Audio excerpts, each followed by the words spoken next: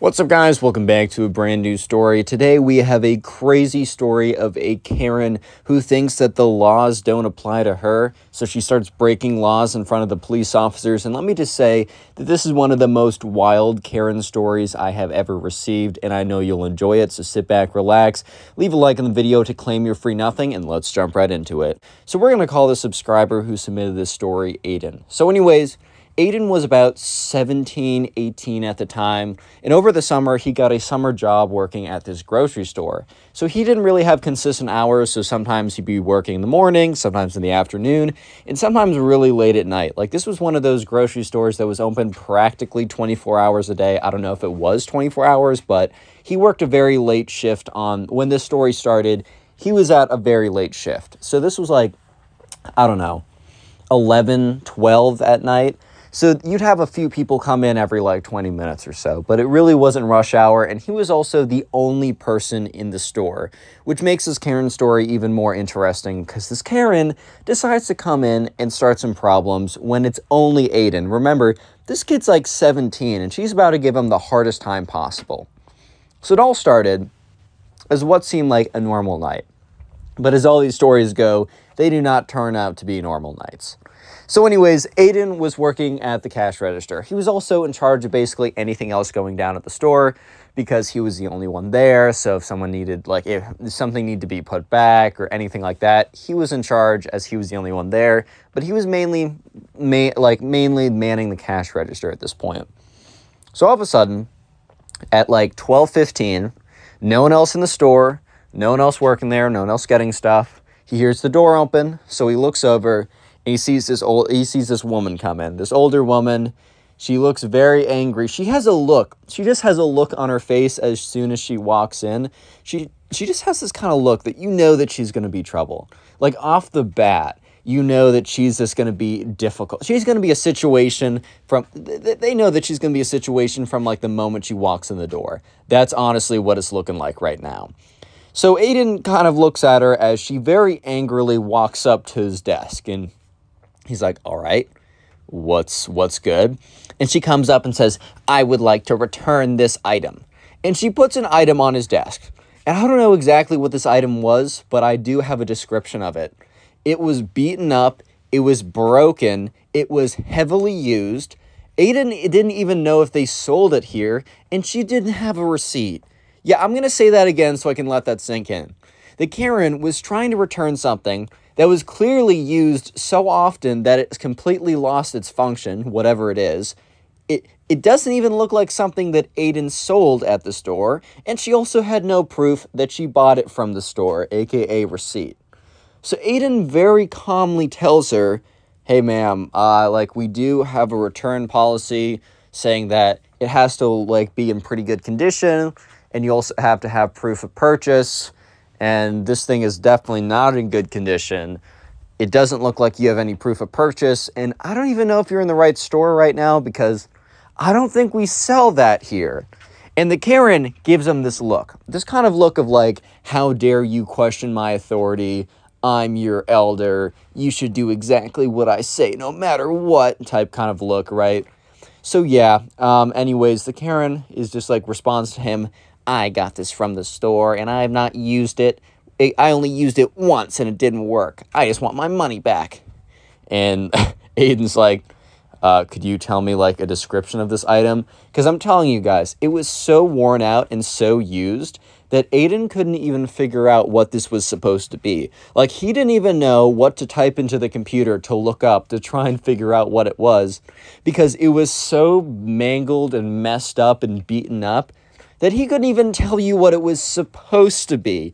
Like he couldn't even get a good educated guess on it. That's how messed up it was. That's low-key one of the reasons why Aiden wasn't able to tell me what it was, because he genuinely couldn't even figure it out himself. This is when the Karen starts to get really mad.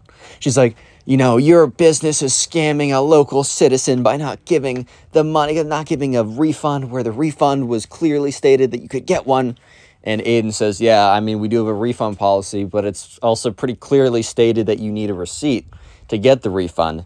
And she's like, you know, I just don't have it with me. And Aiden's like, oh, well, I'm sorry, but like, if you have it, like, even if you have it at home, we're going to need you to, like, go back and get it. Like, I know that's a bit of a trek, but it's his policy. Like, I don't run the store. I just work here. I can't be doing stuff like that. And so, because Aiden was maybe going to be lenient if she had a receipt, and then he could at least type in the item and see if they actually had it. Because, like, Aiden was low-key trying to call her bluff because he was pretty confident that they did not sell whatever this was supposed to be. But she goes on to say, she just, like, has a mental breakdown. It's like, well, how about you just give me my money and I'll get the receipt later, which is, like, the most ridiculous thing ever. I get that she doesn't want to make the drive, but what if that, like, here's the thing. Let's say that you didn't want to make the drive. Wouldn't it just make sense for you to be like, you don't need the receipt here, just, like, give me a refund, instead of saying, give me the money now, I'll drive back and get the receipt and bring it back to you. Like, that literally makes no sense, bro.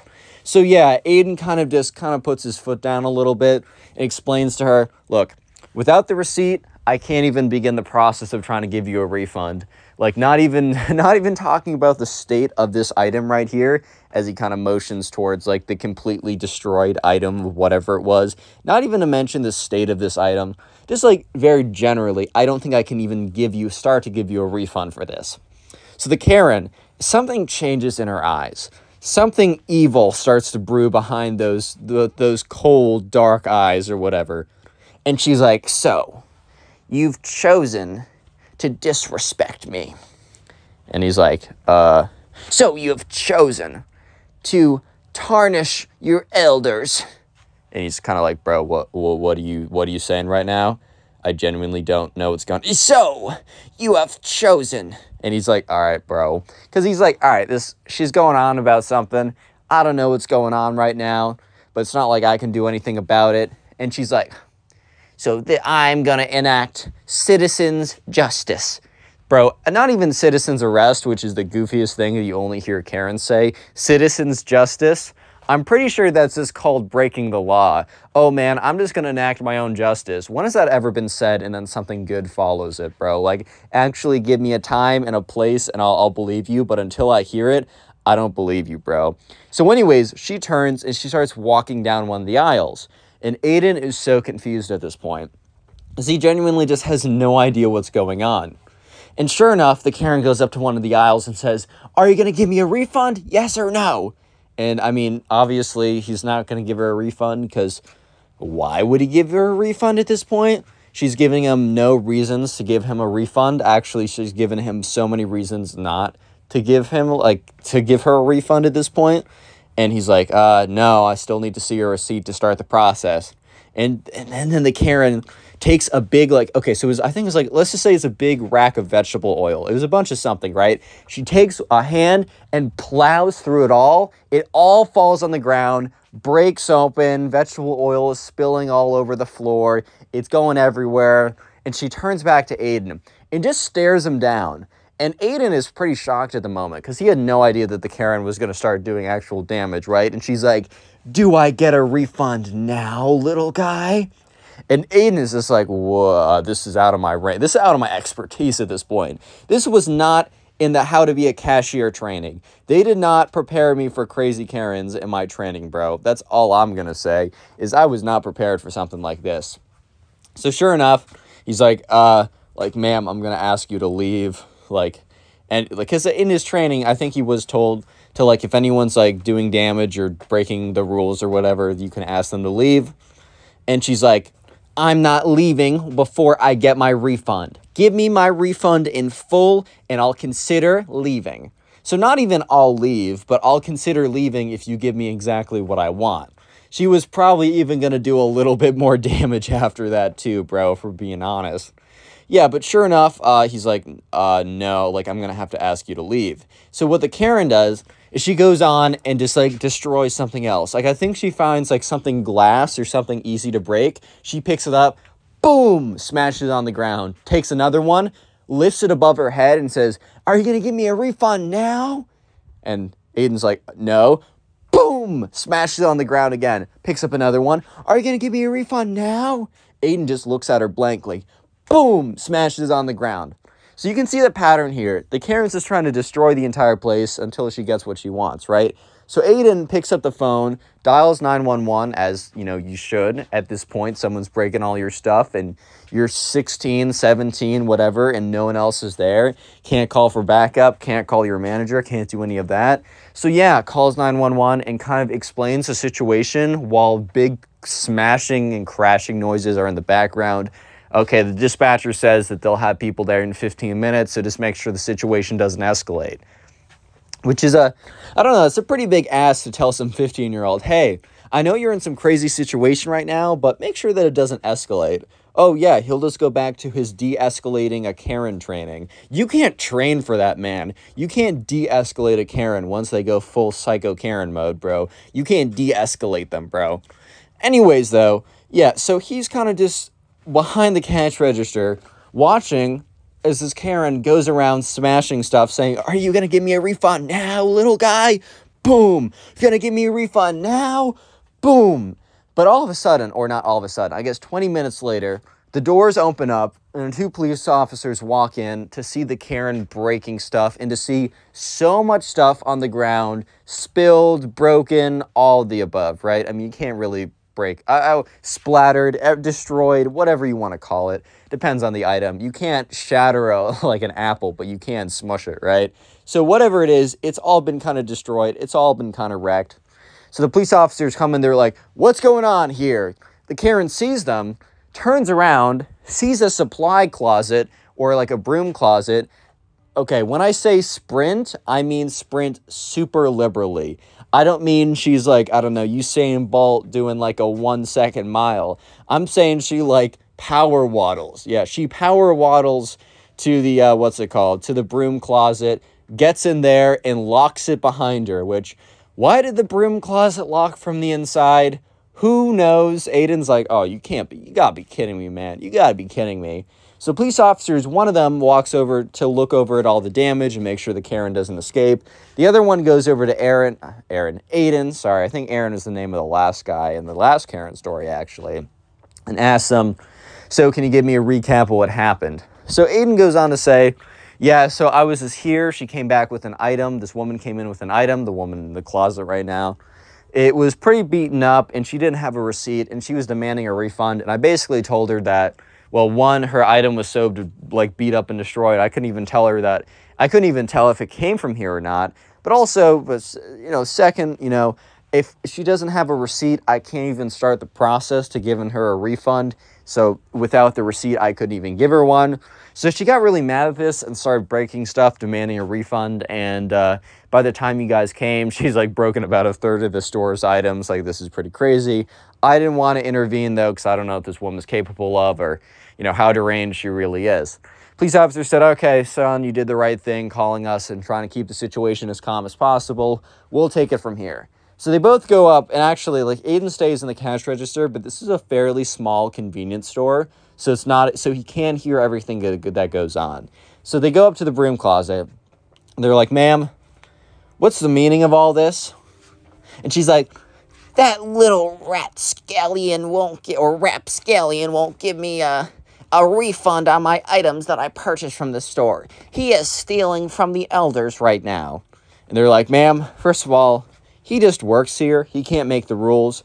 Second of all, it's pretty clearly stated, and there was a legit sign talking about refunds in the store. So it's not like the Karen had no idea at all. It was actually fairly clear. But anyways, they're like, ma'am, it's pretty clear from like what we're seeing, like, and they point to the sign, you do need like a receipt to get a refund. Like, that's just kind of the deal here. And she's like, well, he should have known. Like, I don't know, man. The Karen was just going on about something about how she deserved a refund and how it's so bad that she didn't get one or something.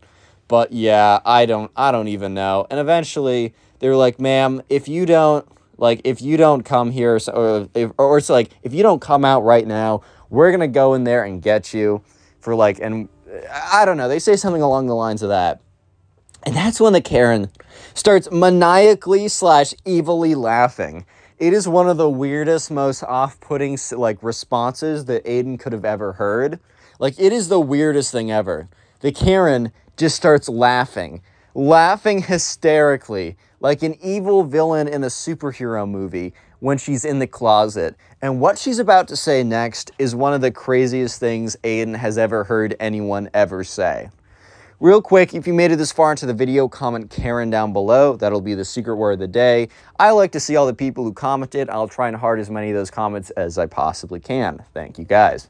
Anyways, also, these videos are on Spotify, or I try and put as many of them as I possibly can. Links in the description. Also, follow my new TikTok, or it's the same TikTok, I guess. I'll be posting my shorts on there as well if you want to help out.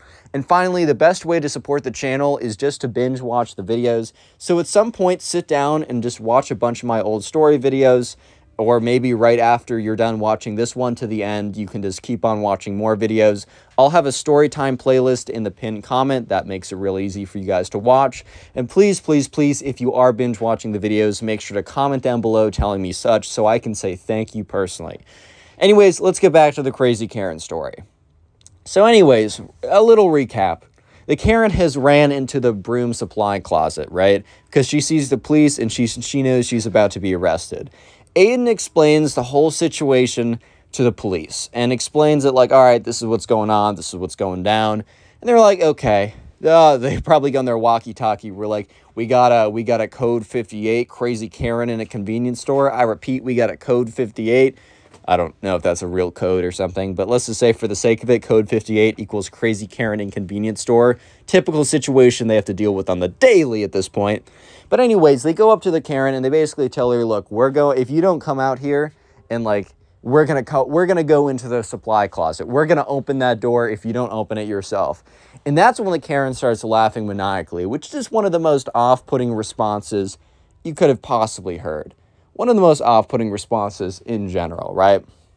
So sure enough, the Karen is just laughing maniacally. And she says, you guys can't arrest me. You can't arrest me.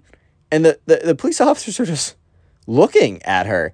And she says, you wouldn't dare arrest a woman. That is not very gentlemanly of you. So the Karen opens up the door and starts laughing. And the two police officers are just looking at each other. And they look back at the Karen, and then they look at each other, and then they look back at the Karen, and the Karen the Karen repeats herself and says, you guys wouldn't dare arrest a woman, so I'm gonna walk free, unless you want to be bad gentlemen. Bro was really raised in the 1700s or something, bro. I don't know what crossed her mind to think that that's actually what's gonna happen, but that is what's gonna happen, bro. Like, I was like, all right, word. So she walks out there, and the police officers are like, ma'am, you caused all this damage to the store. We are going to have to at least take you in for questioning. She's like, what? No, you wouldn't dare not be good gentlemen. And they just kind of look at each other. And Aiden is just so floored by this response. He's just so... He's trying to figure out what's going on. Aiden's like, is this really her response? Is this really her get out of jail free card moment? Is saying that they wouldn't dare arrest her because she's a woman and they would not disrespect their manlyhood, or I don't freaking know, bro. But yeah, they basically say, I don't know if that's how that's going to work. So they turn her around, they take out the handcuffs, and she says, you wouldn't dare do that. And they both look at each other, and then they put on the handcuffs, and she's like, no, no, arrest him. And they both look at each other. The two police officers are looking at each other like, bro, what did she just say? And she's like, arrest that guy behind the cash register, pointing to Aiden, or like motioning to Aiden because she's got her hands behind her back. It's a little hard to point to someone when you're in handcuffs with your hands behind your back. And they're just like, why? And she's like, he's robbing me of my refund. They're like, what? He's robbing me of my refund. And they're like, ma'am, you first of all, you know what, ma'am? No. Because they're not going to explain it to her for the 100th time of how, like, no, if you want a refund, you got to get your own receipt. And no, if he's not doing it, he just works for it. And they're done explaining it to the Karen. And as the Karen is being walked out, she looks at Aiden and looks at him dead in the eyes and says to him, this isn't over. Mark my words. And that was like one of the most chilling responses Aiden could have ever received. And let me just say, she did not lie. This was not over. And she was definitely not done. Unfortunately for Aiden, she was very much not done.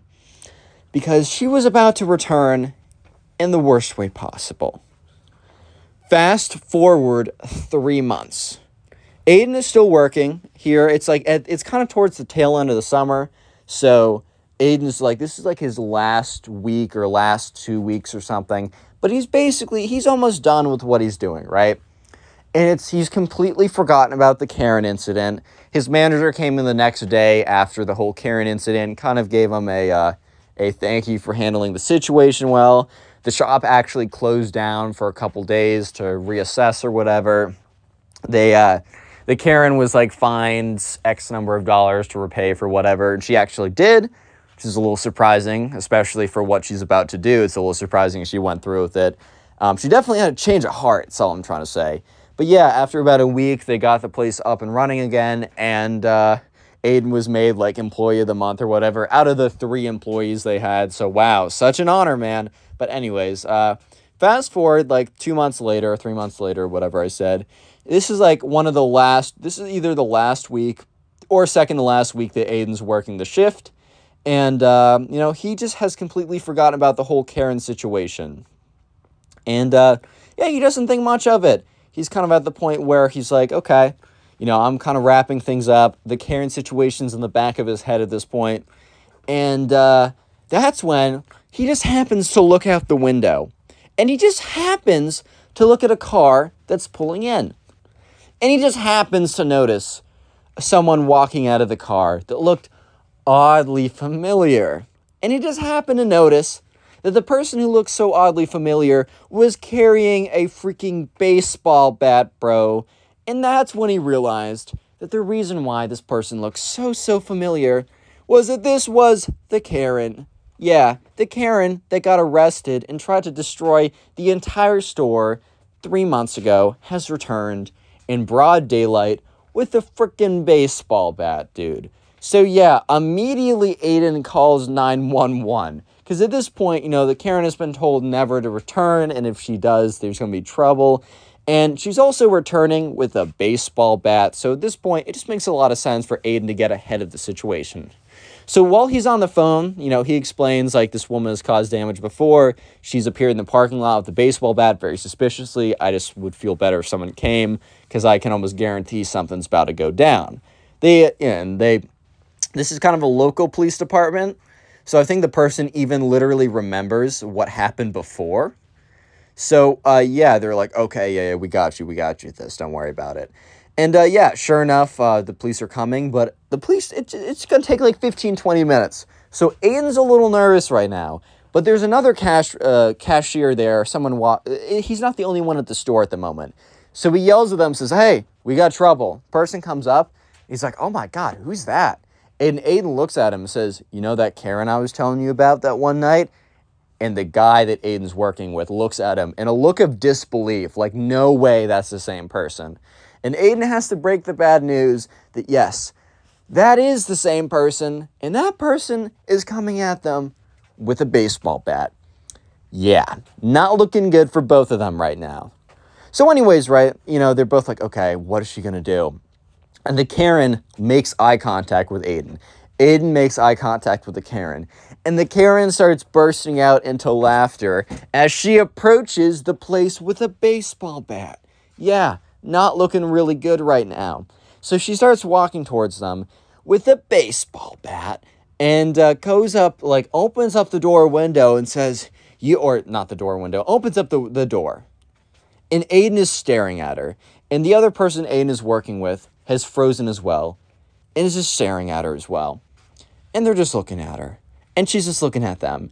And she has this big grin on her face. And let me just say that they do not have the same grin on their faces. To say the least, they do not have the same look of excitement and joy that the Karen is with them. They are not equally as happy that this is the case.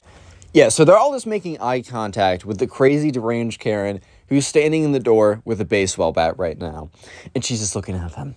And she says, you didn't think I'd be back. I told you. You should have given me that refund all that time ago. And now I'm taking my revenge. And immediately she turns to one of the windows. Boom! hits it with the baseball bat. The window shatters. At this point, Aiden's real scared, understandably, because look, when the Karen was destroying stuff in the store, he was really afraid that it was going to get out of control. But at that point, she was really just breaking stuff with her fists and throwing it on the ground. Like, he really thought, okay, if the Karen comes swinging for me or something like that, it really wouldn't be that big of an issue because, like, I don't know, like, I'm not too scared. But now that Karen's coming in with an actual baseball bat, like, that's kind of just a different story right there, bro. That's low-key just a different story. Like, if she swung at him and made contact, dude, that could do a lot of damage. I don't care if she's barely able to swing it. Like, I don't care if she doesn't have the strongest swing. I don't care if she's not, like, in the MLB. I don't care if she doesn't bench press 325, bro. It doesn't matter. She still has a baseball bat. That's a weapon right there. So Aiden kind of, like, backs up. He makes sure to keep his distance with the Karen, and him and his, like, coworker are trying to keep their distance, right? And they're just waiting on the police to come.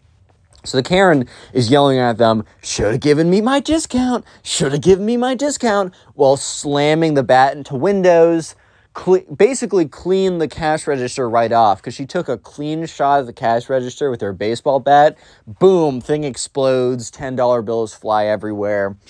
And then she starts going into the aisles, boom, boom, starts whacking stuff, and that's when the police officers get there. So the police officers get there, they're alerted about the Karen, and I think one of them was actually there last time, so they know about the Karen. And they see her swinging around a full-fledged freaking baseball bat. So they're definitely on edge at this point, and they're just like, freeze! And the Karen turns around, looking all deranged and crazy, with an actual baseball bat, right? She has a baseball bat out, that's pretty bad. So they're looking at her, and she looks at them, and she says, make me. Which was probably one of the worst responses that you could have given to two police officers when you're holding a baseball bat. Because one of them does make her. Pulls out the taser, which, I mean, look, you got someone swinging around a baseball bat. I'm not going in to sit down to have a polite conversation either. I get where he's coming from. Taser, zaps her, immediately goes to the ground. I mean, this Karen isn't like some kind of like Iron Man, like, and he was hit with 2 bullets, and he stood there unfazed, like cue whatever music. No. You know, I mean, if you're hit with a taser, you're going down, bro. So yeah, Karen collapses, baseball bat goes on the ground. One of the police officers rushes over to like separate her from the baseball bat, puts her in handcuffs, checks her to make sure she doesn't have like any other weapons or something like that. She does not. The other police officer goes over to, once making sure that the Karen is like contained or whatever, goes over to Aiden and his coworkers, ask, hey, are you good? Did she hit you with a bat? Are there any damages to you or whatever? You guys good? They basically say, yeah, we're safe. Like, we always kept our distance or whatever. And yeah, one of the police officers who was there last time is like, is this really the same woman that was here like 3 months ago? And, you know, at this point, Aiden recognized this guy from being there 3 months ago. He's like, yeah, this is the same woman. I haven't seen, and, you know, he says, have you seen her over the last, like, 2 or 3 months or however long ago it was? And he says, no, like, I have legitimately not seen her since. She also, the money went through that, like, she was charged for all the damages she did. She paid it through, so we kind of thought that we'd never see her again, but I guess not. So yeah, the police like take her away. Obviously this was a lot more serious. I don't know exactly what the charges were, as I wasn't told exactly. Because remember, this convenience store wasn't some big chain. It was like a mom and pop type location. So they were actually able, through insurance or whatever, somehow they got the money back. They had to close down again for a second because now there's broken glass and windows and destroyed stuff. And yeah, the Karen was now very, very much, she was in bigger trouble. I don't know exactly what. I would assume that she served some jail time for that. I doubt she got off on like the second time, because like that time she was swinging on them with a bat. Like, that's some serious stuff you're doing right there.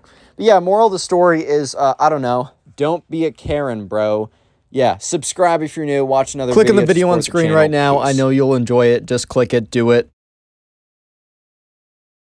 How's it going, everyone? I hope you're having a great day, because today we have a story of a crazy Karen that ends up stealing the subscriber's dog. I'm not even kidding you. The Karen actually steals / abducts the dog. It's absolutely crazy. So sit back, relax, subscribe if you're new to the channel, and let's just jump right into it and call the subscriber Gabby. So anyways, this all started one day when Gabby was in the dog park, and because Gabby had a dog, it was a smaller dog. I don't know exactly what type of dog it was, but it was like, maybe it was one of those like white fluffy ones that isn't so big, but it was like a smaller dog. It wasn't a larger dog. That's just kind of an important detail for you to know. Also because the Karen probably couldn't abduct a large dog anyways, but Gabby was at this dog park that she would go to with her dog on the weekend. So every Saturday, she would drive over and, bring the dog with her. And, they'd be able to walk around. The dog would be able to sniff all these new smells, would be able to see all the other dogs were in the dog park as well. And that's when one day Gabby met, the Karen, who is also at this dog park. So Gabby kind of recognized this older woman who has always kind of been at the dog park, but Gabby and her have never interacted until before this moment, right? So Gabby, this is just a normal Saturday where she's with, her dog in the dog park, and, they're just hanging out, chilling. Life is good. Gabby's dog is sniffing some other dogs' butts. Standard dog affair. And that's when Gabby's dog turns, looks at the Karen, and barks. And look, it's a freaking dog. Oh no, it barked at you? Oh no, that's crazy. No, it's normal. It's standard. But, the Karen was like, oh, good heavens, did your dog just bark at me? And Gabby's like, oh, yeah, I'm sorry, ma'am. He's a little feisty sometimes, haha. Normally, right, I'm a dog owner, and, sometimes my dog just barks at random people. Dude, that's what they do, bro. That's kind of just how they are. Some of them are better behaved than others.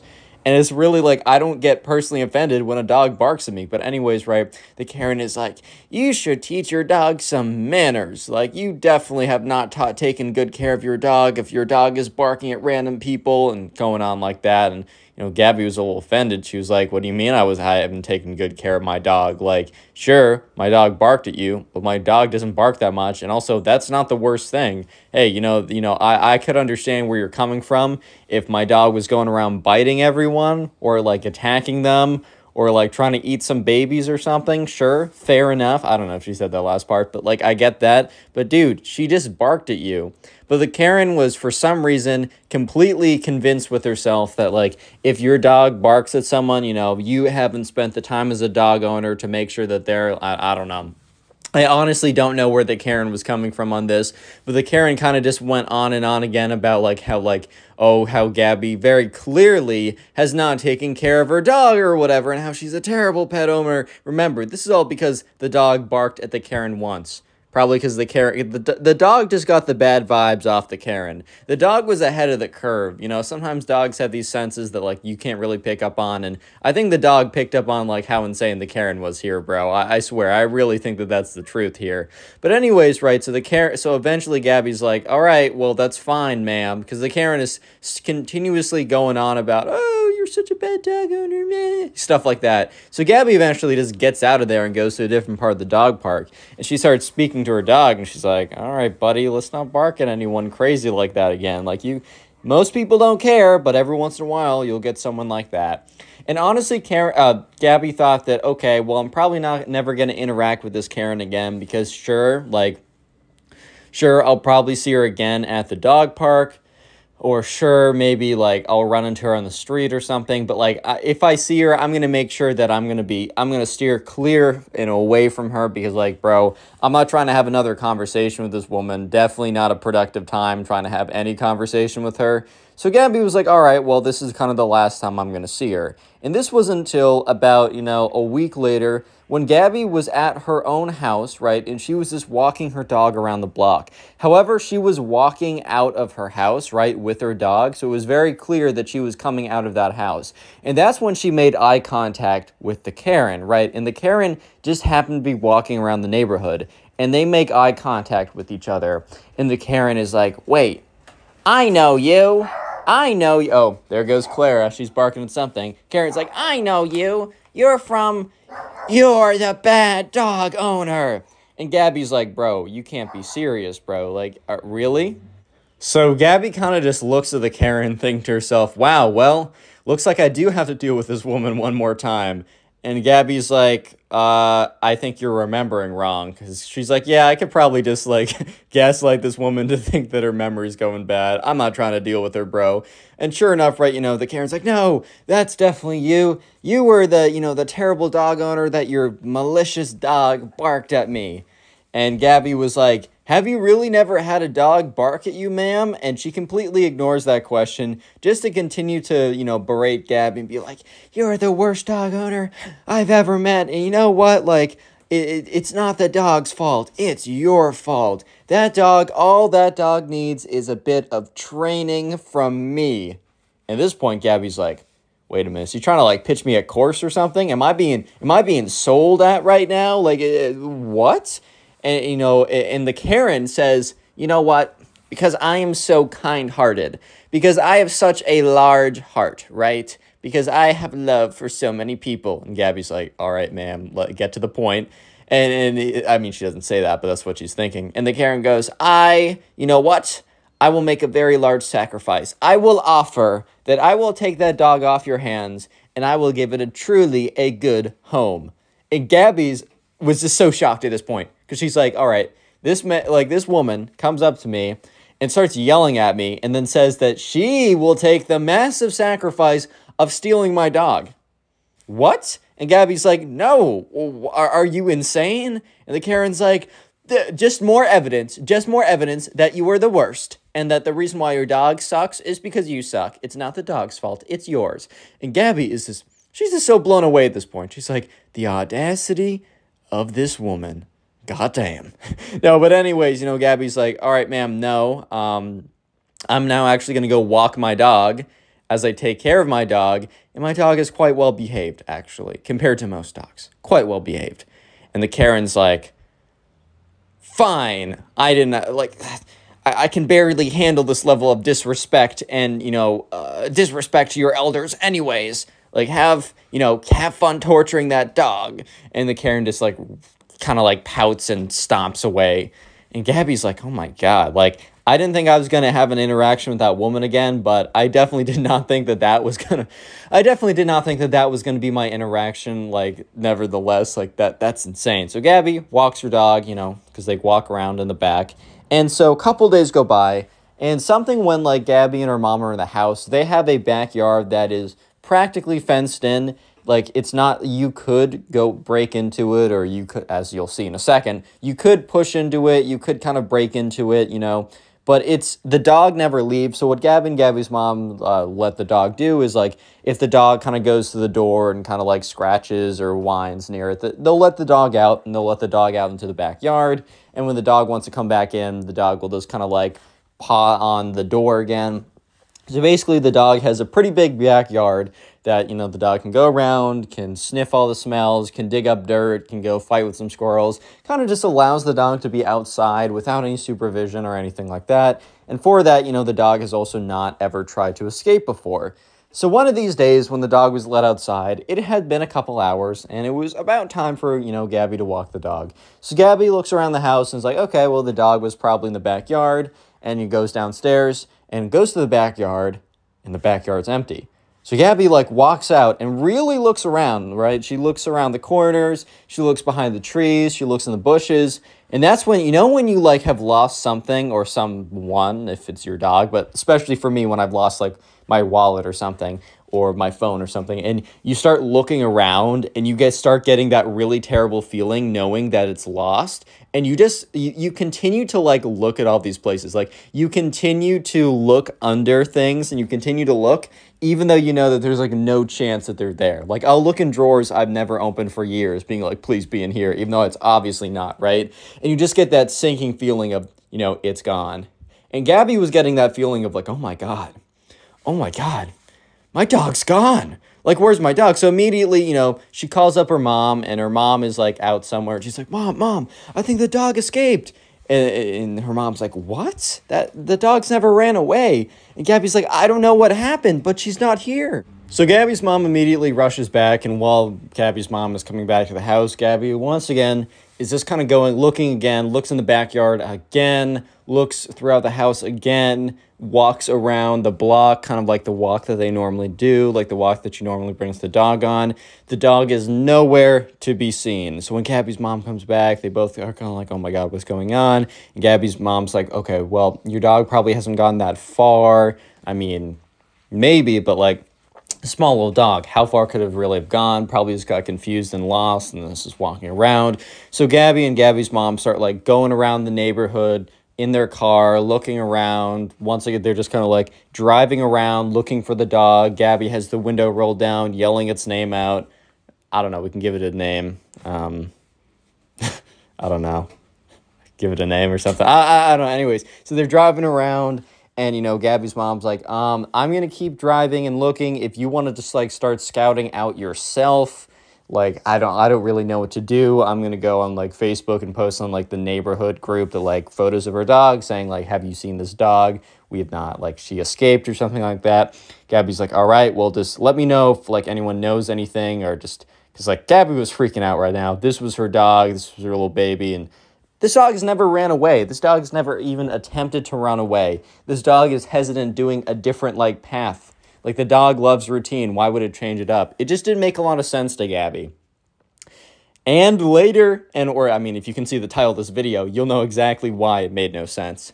So very soon, you will see one of the craziest things that a Karen has ever done. But real quick, if you made it this far into the video, comment Karen down below. I'll try and heart a bunch of comments that say that. And also, if you do want to support the channel, all you got to do is at some point, maybe after this video, I say this every time, by the way, or maybe later, sit down and watch a bunch of videos, or as I say, binge watch the videos, maybe watch 1, 2, 3, whatever, and let me know what you're doing while watching the videos. Are you like playing a video game? Are you drawing, animating, cleaning your room? Or do these videos help you go to sleep? I no longer take offense to that because I watch like King of the Hill to go to sleep. I actually like that show, man. It's like, it's a good show. I actually like it. Anyways, let's just get back to the story. Stuff's getting interesting. So Gabby is like going around the neighborhood. She's kind of like doing a light jog or whatever, yelling out the name of the dog, going around.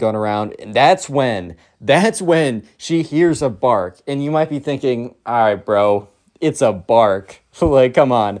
Dog barks kind of sound the same. However, Gabby was convinced that was the bark of her dog. So she immediately starts yelling the name again, and she hears the bark again.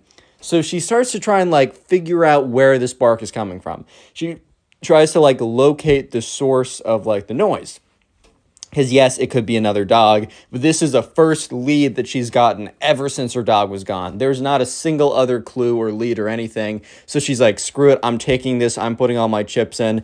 And Gabby, like, goes in the direction of the bark, and it gets her to this house. It's very, very strange, right? And she looks in the backyard of this house, and there's, like, the only thing that's, like, between, like, Gabby and the backyard is this row of, like, these shrubs, right? So Gabby kind of, like, pries the shrubs apart because she hears the barking from the backyard. And that's when she sees a dog sitting in the backyard, right, barking. And it's a little white dog. And Gabby's like, okay, I can't be 100% sure. But in the middle of her thought, the dog kind of, like, moves its head, and Gabby sees the collar that's still on the dog. The collar is like a red and black stripe one, and it's the one that Gabby's dog had on before the dog was abducted, basically. And Gabby's like, there is no way that at this point this is a coincidence. And this is when Gabby is starting to realize, why is this dog here? Did he sneak through? Like, well, what happened? And that's when Gabby is about to go into the backyard when she hears a door open. So she doesn't push her way into the backyard, but she continues to watch. And she hears a door open, and she hears someone walk out. And someone walks out with a bowl of water and puts it down. And guess who it is? It's the Karen. And Gabby's like, oh my God. Oh my God. So anyways, Gabby, like, kind of retreats for a second, stays behind the shrubs so she can't be seen, takes out her phone and sends a message to her mom, explains, like, massive blocks of text explaining everything, and then also follows it up by, like, I can't call right now. I think I'm going to try and get the dog. I don't want to be caught, right? So sends the messages, closes out her phone, and is kind of just waiting. So Gabby, like, looks in and sees that, like, the door is closed, so the Karen is no longer in the backyard. But Gabby is also aware that, there's a lot of windows, that, movement in the backyard, that the dog, Gabby's dog will probably start barking a lot and making a lot of noise when Gabby comes to pick the dog up, because, like, the dog's going to be so excited to see that Gabby's there to pick him up, stuff like that, right? So Gabby's like, all right, I kind of got one shot with this. So Gabby kind of like pushes through the shrubs. It's kind of difficult. And Gabby's looking around and she sees, like, she's like, all right, I'm going to have to really sprint, right? I'm going to have to really send it, like, when I get the dog, because going through these shrubs are going to be hard or whatever. She pushes through, like, the bushes and she's fully through. And all of a sudden, she hears a barrage of barking. It's her dog. Her dog's running up to her, kind of basically jumps into her arms. The dog has had a terrible day, was abducted by someone, right? Apparently, it must have been that the Karen somehow broke into the backyard of Gabby's house, because like, right, the Karen now knew where Gabby lived after they had that interaction, and probably scouted out her house, and probably went back another day, noticed the dog was there, and then either picked it up that day or a later day, kind of like broke in or whatever. So Gabby, reunited with her dog, is about to turn around when she hears, "Stop!" And Gabby turns around again, and sure enough, the door is wide open, and the Karen is standing there. And Gabby yells, like, "Why did you steal my dog?" And the Karen's like, "I didn't steal anything. I was just doing, the service that as a dog owner should. Like, I was taking that dog away from the horrible life that he had with you, obviously, by the way it acted, the way it lashed out to me. It was lashing out in pain. It needed me to save it." And Gabby's like, "First of all, that's ridiculous. My dog simply barked at you, probably because it realized that you were a dog kidnapper. Second of all, you can't go around stealing dogs. You can't be doing that. That's not your place. That's not your place to choose these things." And the Karen is like, "I did what I know is right. And now I will do what I know is right by taking that dog back." So Gabby is like, "Oh, hell nah, bro." Turns around, pushes through the bushes really quickly, and the Karen's like, "No, get back here." And Gabby's like all the way through except her leg when she feels a tug. And sure enough, right, she feels two hands on her leg. And she's trying to pull through the bushes, right? And the Karen's like, "Get back here." And the Karen is legitimately pulling on her leg because she's like in between the line of bushes. And then Gabby starts shaking her leg, shaking it. And then the Karen loses grip. She pulls through. Gabby kind of falls forward a little bit, but lets go of the dog before she like lands on the dog. The dog jumps down and starts barking or whatever. Gabby picks the dog back up and starts running. And that's when Gabby's like, all right, I think I lost her. So Gabby pulls out her phone, calls up her mom, and her mom's like, "Oh my God, what happened?" She's like, "I just like picked up the dog from the crazy Karen's house. I'm at 123 Elmer Street or whatever. Like, can you come pick me up?" And that's when Gabby's like, "Actually, Mom, I'm gonna need you to come here kind of quick. I don't know where the Karen is." "Wait, Mom, I'm gonna have to get back to you." And her mom's like, "What? Gabby, what's going on? What's going on?" Because that's when Gabby, like, she thought that because she can outrun the Karen, right?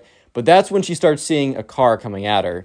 And sure enough, looking into the windshield, it is the Karen driving that car. So Gabby starts running, right? And Gabby starts running, hops a fence, goes into another backyard. Dogs that are chained up in that backyard start, like, yelling or screaming or yelling, start barking at her. Gabby jumps another fence and she sees, like, she hears a car go, turns a corner, right? She's like, "Oh shoot, she's on me." So Gabby goes in and she finds the dog park, right? Because the dog park's really close to where the Karen lives and kind of close to where Gabby lives. Gabby runs into the dog park, and obviously you can't drive a car into the dog park. So Karen parks, gets out, and that's when Gabby calls her mom again. She's like, "The Karen is chasing me at the car," and Gabby's mom's like, "Oh my God, this is insane." She's like, "Mom, I'm at the dog park.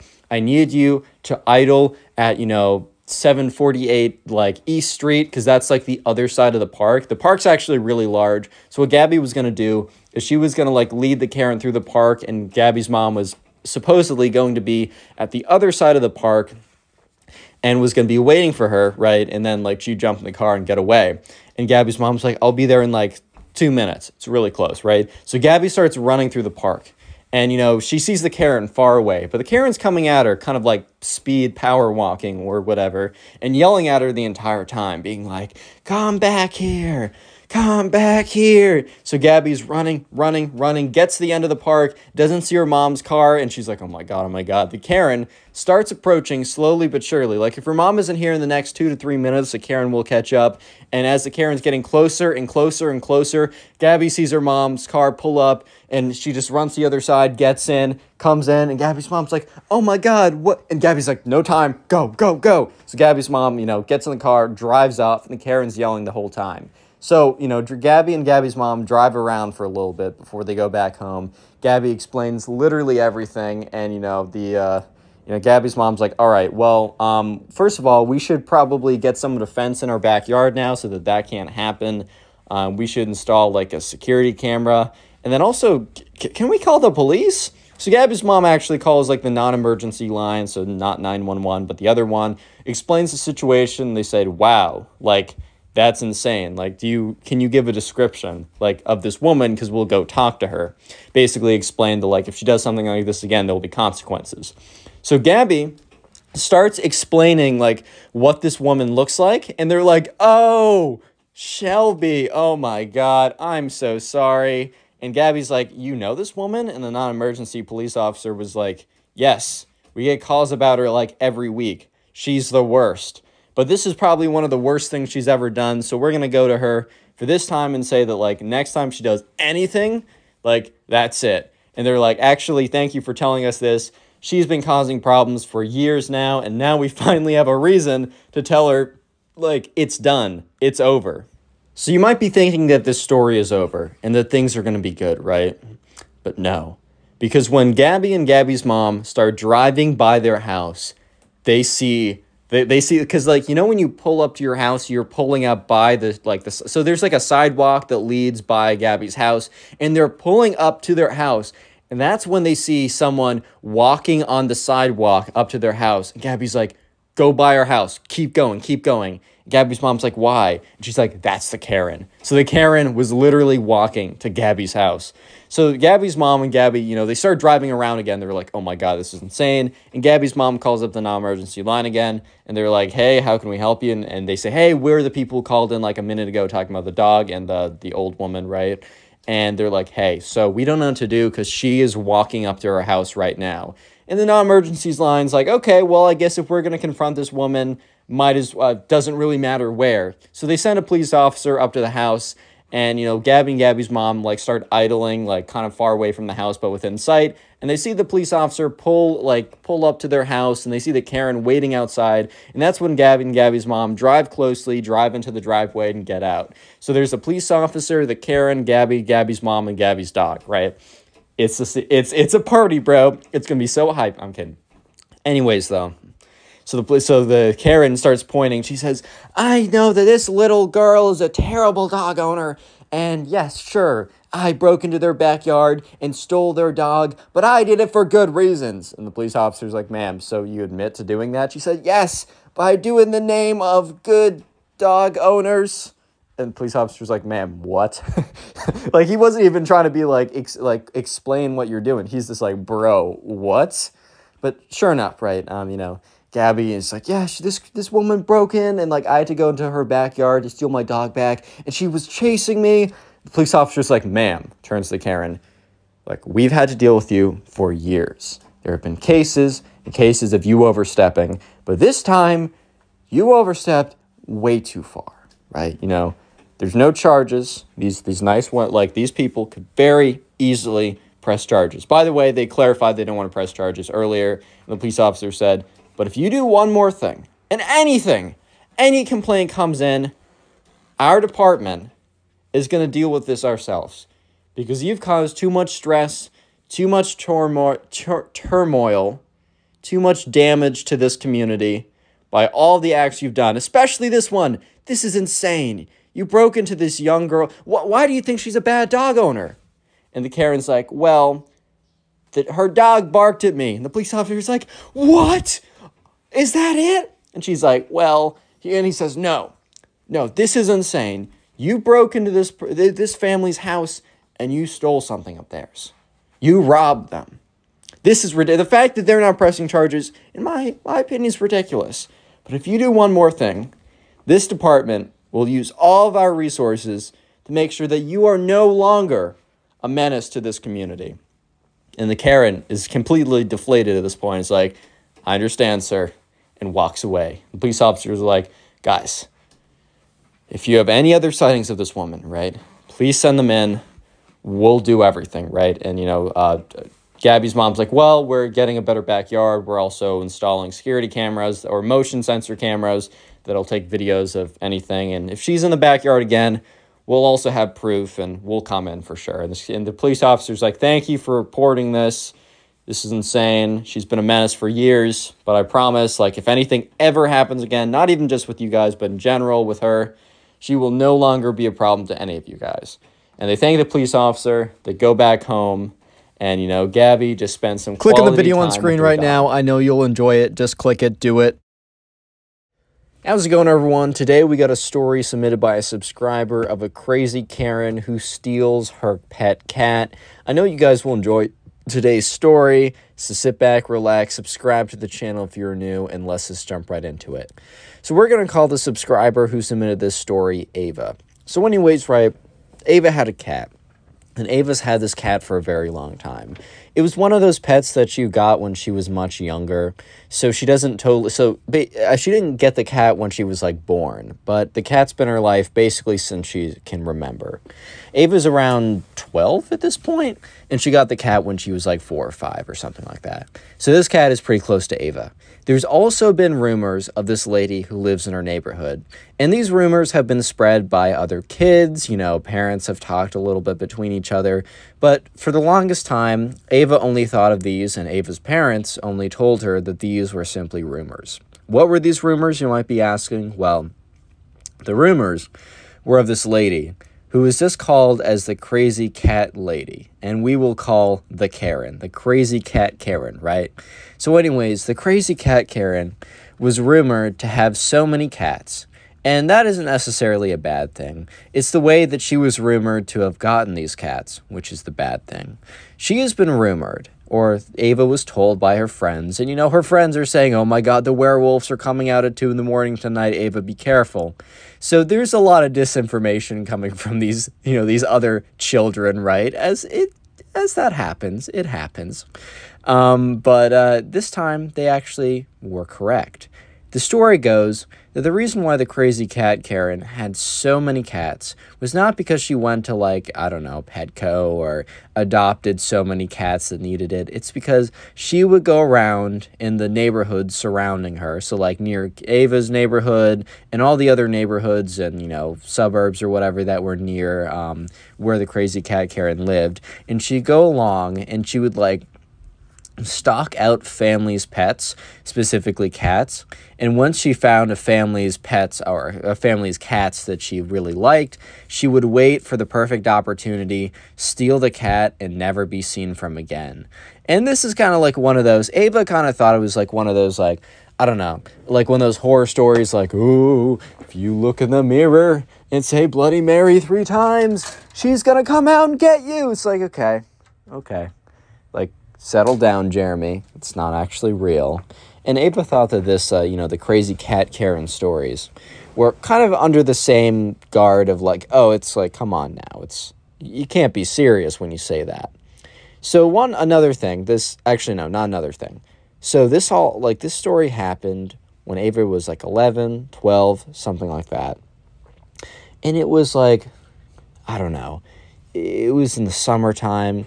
She was off from school, and one thing that, Ava did every single day was she let the cat go outside. There's a litter box in the house, but, she let the cat have some outdoor time. Maybe wanted to go to the bathroom, maybe just wanted to, I don't know, exist outside. There a lot of cats really only stay inside, and Ava didn't, like, walk her cat around the block like a dog with a leash or something. But Ava, let the cat go outside. And the cat was good enough that the cat was never going to just, like, run away. The cat, more or less, always stayed very close to the house, always stayed very close to Ava. And every single day, Ava would walk outside with a cat. And so one day on the summer when Ava was around 12, she was outside with her cat. And it was just a very normal day, a very normal time of just like, she went out with her cat. Everything was very normal. Nothing was out of the ordinary, as of now, of course. Because Ava was kind of standing there. She was looking around, and she was kind of just, she noticed something. She noticed that there's this woman who was walking on the other side of the street from her house. But the thing was, this woman, who was older and had these, like, glasses on or whatever, was staring at Ava's house, and very specifically her front lawn. And who was in the front lawn? Ava and her cat. So it was very difficult to see where this old lady was staring because she had very big and thick sunglasses on, but it was very clear the direction that this old lady was staring in.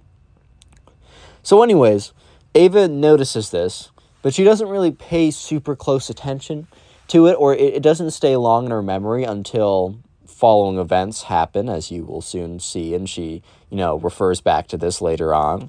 But she does say that she found it quite strange how the old lady would slow down, almost to like a near stop, but like a very slow shuffle that really didn't get her anywhere. And she was just staring almost intensely. It was difficult to see if it actually was intensely or not, because, it's hard to tell with sunglasses on. But she almost came to a standstill as she was walking outside and looking at Ava's front lawn. Ava's felt a little bit uncomfortable. She didn't feel too out of the ordinary at first, because, I don't know, like, old people doing slightly strange things, that's not like, wow, revelation, new discovery has been made. Old people sometimes will do things that are a little bit strange. Come on now. But anyways, things got more peculiar. I'm not even going to try and pronounce that. I just woke up. So things got stranger, okay? Stranger things. By the way, this story's on Spotify. First link in the description if you like listening on Spotify. But things got really strange on the second day of the story. So on the second day, it was a very regular day once again.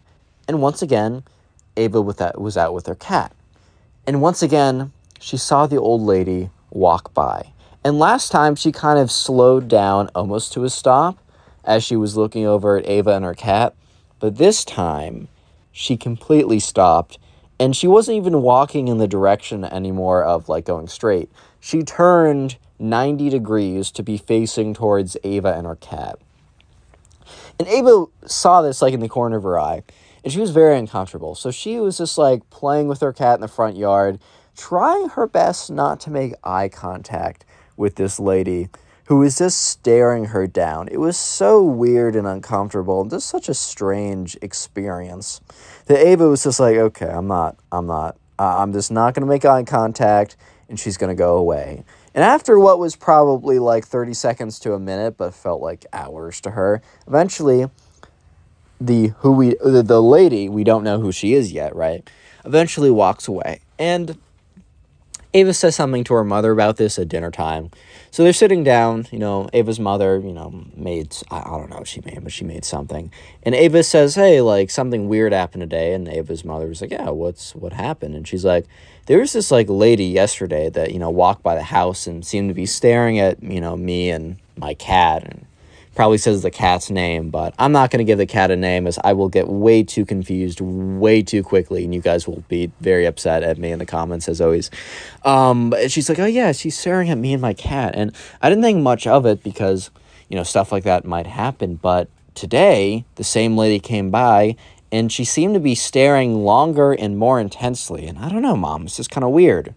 And at that point, they didn't put two and two together with the rumors of the crazy cat Karen who steals people's cats, and, this random woman coming by and looking at the cats. And, it's like, it's understandable, because it's like, remember, Ava and her parents had put the rumor of the crazy cat Karen in the same category as the boogeyman and the Loch Ness monster, right? You see a splash in your local pond, you're not going to be like, oh, yep, it's underwater vampires. I knew it. I knew it. They're real. You're not going to make that connection, right? But things get extremely, extremely intense on the third day. And this is where everything happens. If you made it this far into the video, comment Karen down below. I'm just curious to see how many of you guys made it this far. So anyways, on the third day, right, Ava's outside with her cat. As always, she does this every single day. She likes having daily outdoor time with the cat because, like, you know, some cats live 100% inside, but, you know, sometimes they want to get outside. So Ava's out there, and for some reason, right, Ava is separated from her cat for a second. I think Ava turned around to do something, and the cat kind of wandered towards the edge of the lawn, which was totally fine, and in most situations would have been completely fine, because the cat would have never ran away, or has never, and the cat is allowed to walk to any point of the lawn that it wants to. So the fact that, you know, the cat walked further towards the curb is not an issue. However, there had been a car idling there. It was very strange. It was like, wasn't parked, it was still on, and Ava noticed it, but she couldn't see who was in the car, so she just thought, oh, okay, maybe it's my neighbors, because they had, like, teenage neighbors or whatever, or parents with teenagers as neighbors, so, oh, maybe it's just one of their friends, and they're getting something inside, so they want to leave the car on, but they're going to hop out, right? It doesn't even, like, you know, think of it like that.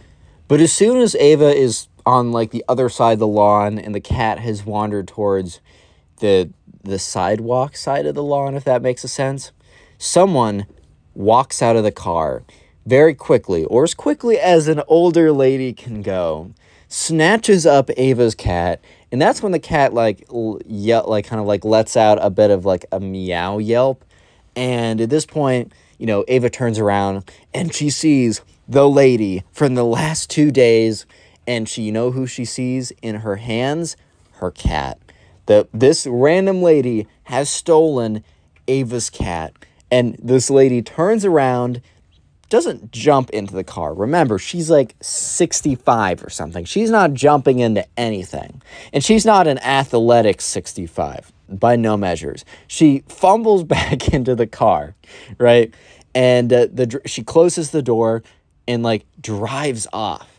Within, like, 30 seconds or less, Ava, at the very beginning of that 30-second interval, she was, like, with her cat, and she turns away for a second. By the end of the 30-second interval, the cat is gone. Her cat is gone. Some random woman has stolen her cat, and they drove away.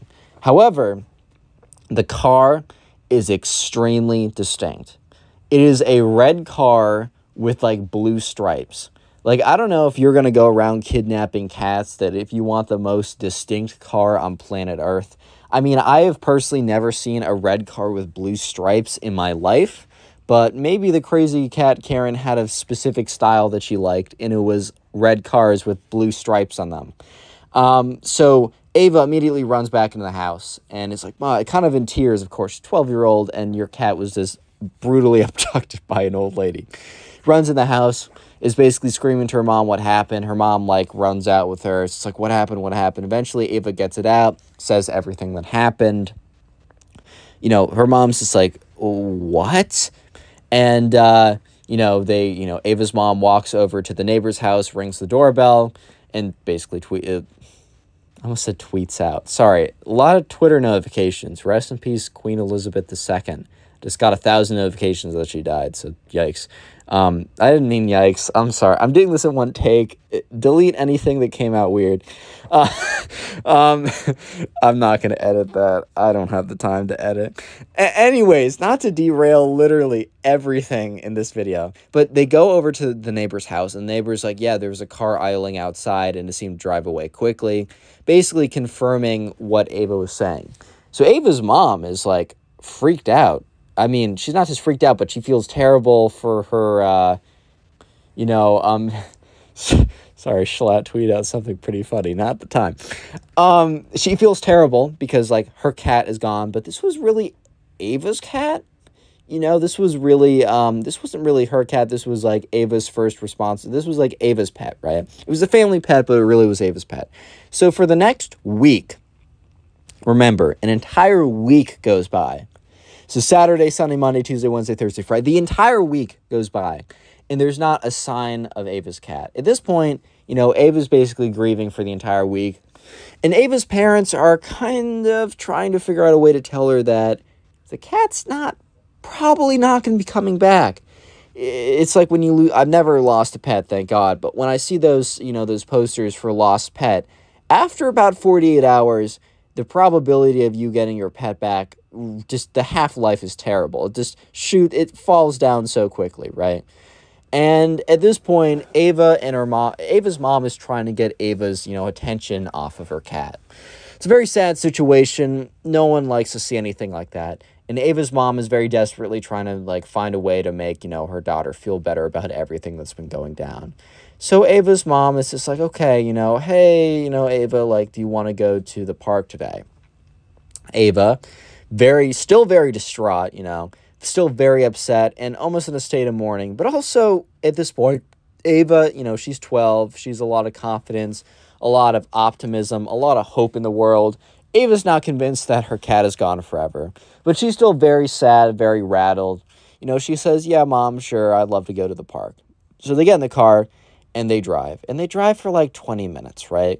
And they happen to be in a neighboring town. They happen to be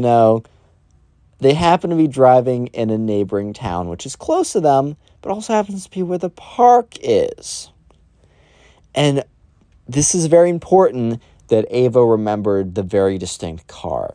Because Ava, you know how you're in a long car ride, and I did this especially when I was a kid, and especially when I didn't have a phone.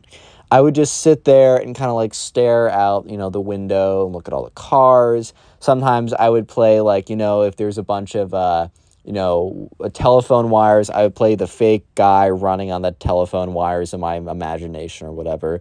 Honestly, God, I still do that sometimes, but you know what I mean. She was just like, she was just looking out. And she sees, you know, they're kind of going through like this neighborhood. She sees a red car with blue stripes in the exact pattern that she saw before. She yells up to her mom, pull over. And her mom, not going to question it, she's also not on the highway or in a situation where she couldn't pull over, pulls over like a block past that house. She's like, Mom, I saw the car. And Ava's mom's like, Ava, like, I think you're just imagining things. And Ava's like, Mom, no, you don't understand. It is a red car with blue stripes. Like, genuinely, like, I swear, like, it is the car. I need to go now. Ava's mom was having a lot of pushback. One, she thought that Ava was just seeing things, or B, it was a coincidence. And also, two, she doesn't want Ava, like, running up to some random house, right? And Ava's like, Mom, please, I need, at least let me go and see the car. At least let me go to verify it myself. So Ava actually had a bit more of a plan, but she didn't want to let her mom know because her mom definitely would not have been a fan of the plan. But Ava was telling her mom, look, just let me go and look at the car to see if it's actually it. Ava's actual plan was to do a little bit more investigation than she was leading on. So sure enough, right, Ava's mom, after a lot of talking back and forth, is like, fine, you can go and do that, but, you know, I don't, like, this is dangerous, like, please don't, like, get yourself in any trouble. Which, Ava, got herself in a little bit of trouble, but we'll get to that in a second. So anyways, Ava, you know, at this point is just like, you know, she gets out of the car, her mom's at the very end of at the end of the block, and Ava walks down, and sure enough, in the driveway is the car. It's the car of the crazy cat Karen, 100%. It is the exact same pattern, and there's just not a lot. This isn't like, I don't know, a Ford F-150, like, I don't know, gray color. It's not like a bajillion of those cars on the highway or something. Or it's not like, I don't know. But it is a very specific red with blue striped car. So she looks at it, and then Ava looks in the window. And you know who she sees in the window? Her cat! Her cat and her make eye contact. And the cat is looking at her like, there's no way this is like my owner, whatever, or friend, or whatever you want to say. Like, that's impossible. The cat is like looking at her, and Ava's looking at the cat. Ava's like, I don't know for 100% sure, but no, I have a gut feeling that is 100% my cat. So Ava runs up to the house, to the dismay of her mom, who is parked all the way down. So her mom can't like get out and yell at her or anything. She runs up all the way to the front of the house. And she grabs the door and she tries to open it. And it just opens. The door isn't locked. There's nothing like that. Ava is not going to knock and be like, hello, crazy, insane Karen who stole my cat. May I have my cat back, please? I will give you $5 as a token of my gratitude, my Lord and Savior. Yeah, she's not going to do that. So Ava runs into the house, runs into the room that she thinks she sees her cat in, and she makes eye contact with her cat. Her cat immediately jumps into her arms. It's like 100% guarantee that this is her cat at this point. She's staring at her cat, who she started to believe that she was never going to see again, right? She started to believe that she was never going to see this cat again. And she's just looking at this cat. The cat has jumped into her arms. However, Ava grabs the cat, walks out, and is about to walk out of the house when she looks up a flight of stairs. And at the very top of the flight of stairs is the crazy cat Karen. And the crazy cat Karen says, "Get back here." And the crazy cat Karen starts waddling down the stairs. Ava bolts out of the house, sprints out of that house, bro. She's out of there so fast, runs down the street, meets up, and her mom's like, kind of like yelling inside the car or whatever. And, as Ava opens up the door, she looks behind her. The Karen has left her house and is on the street, kind of like waddle sprinting. I don't know how else to describe it besides very slowly walking intently towards her. So she gets in the car, jumps in, yells at her mom, "Go, go, go!" Her mom, who's just acting on reflexes, is just not even questioning it, hits the gas, they go, and Ava's mom's like, "Ava, I told you not to go into that house. That's so dangerous. That woman is very clearly mentally ill. What if she did something insane to you?" And Ava just is not even paying attention, because you know what? Ava got her cat back. And that's all that matters here, man. Ava got her cat back. Click on the video on screen right now. I know you'll enjoy it. Just click it. Do it. Look, Karens are the worst, and they believe that they can never be wrong. In today's story, the Karen accuses the subscriber of faking her service dog and actually goes as far as to call the cops. This is just so insane, so let's jump right into it. So we're going to call the subscriber who submitted this story Ellie. So anyways, right, Ellie has a service dog. And I wasn't given the exact reason for why, and that's totally fine. All I was told was that the service dog was not because Ellie was blind and not because Ellie was deaf, but for a different reason. And that's all we need to know. But just for context, the service dog was legitimate, which the Karen did not believe, but we'll get to that in a second. So anyways, this story all happens one day when Ellie goes to the park. And one thing that there's a nice park in her neighborhood. It's very big, spacious, a lot of things to do. So Ellie likes going there with her service dog because, one, it's good for her, and two, it's good for the dog. Dog gets some exercise. You love to see it.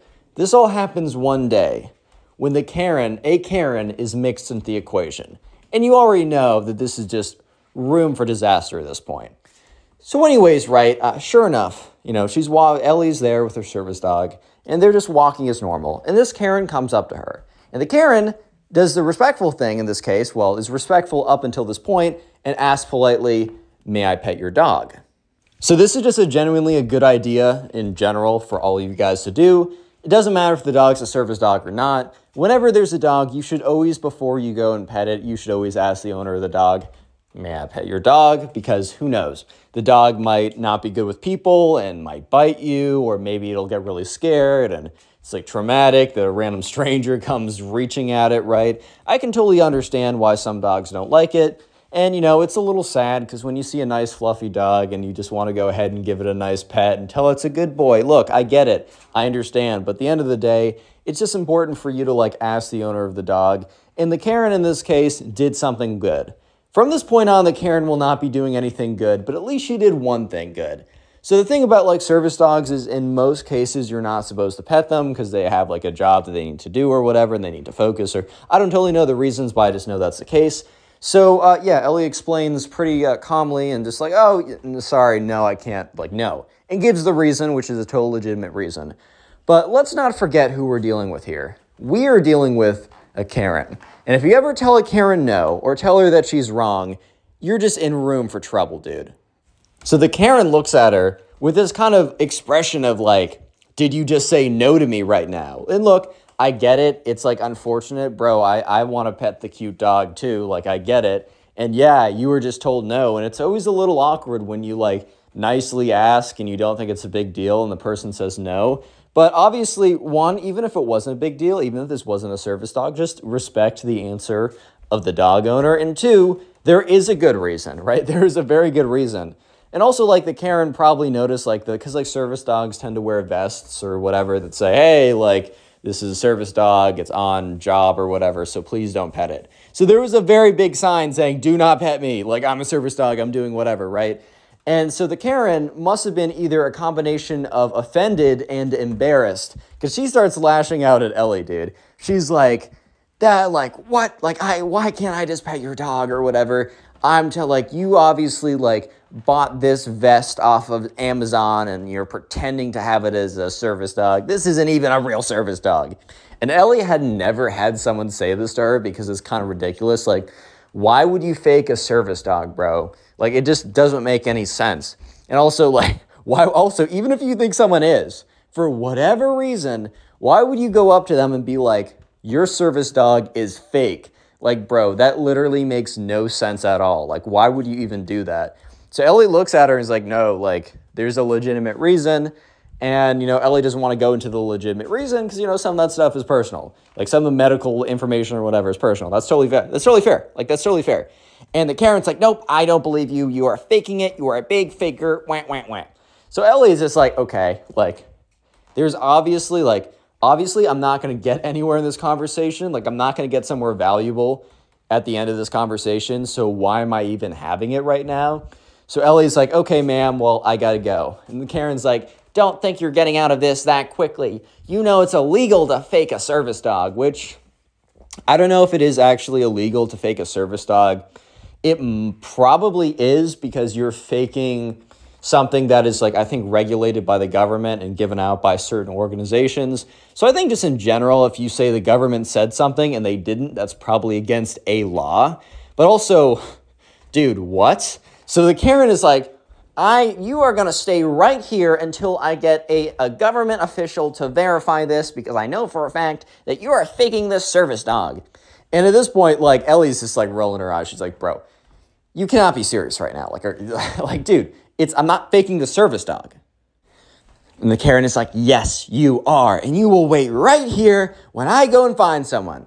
And the Karen walks away. And Ellie's just waiting for the Karen to fully walk away so that Ellie can just walk in the other direction. Like, she's not going to wait there for the Karen to go find a quote-unquote government official. Like, dude, what do you even mean by that? Like, are you going to go? It's not like, I don't know, a government building is on the park grounds. Like, this Karen has to, like, get into her car, drive around, get to City Hall. And obviously, like, I don't know if you guys have ever had to deal with, like, a bureaucracy in the government. Dude, you're not going to get a hold of someone right away. They're not going to be like, oh, citizen, you want something right now to deal with your problem? Oh, of course. We will happily give it to you right away. You definitely don't have to wait in line for days or book an appointment a year in advance. Of course not. This is a well-functioning organization. Okay, that was sarcasm, but look, she knew the Karen was not going to be back for a while. So she dips, and also, why would she stay? Even if the Karen was going to come back in 3 minutes, there's literally no reason for her to have to, like, prove it. The thing is, though,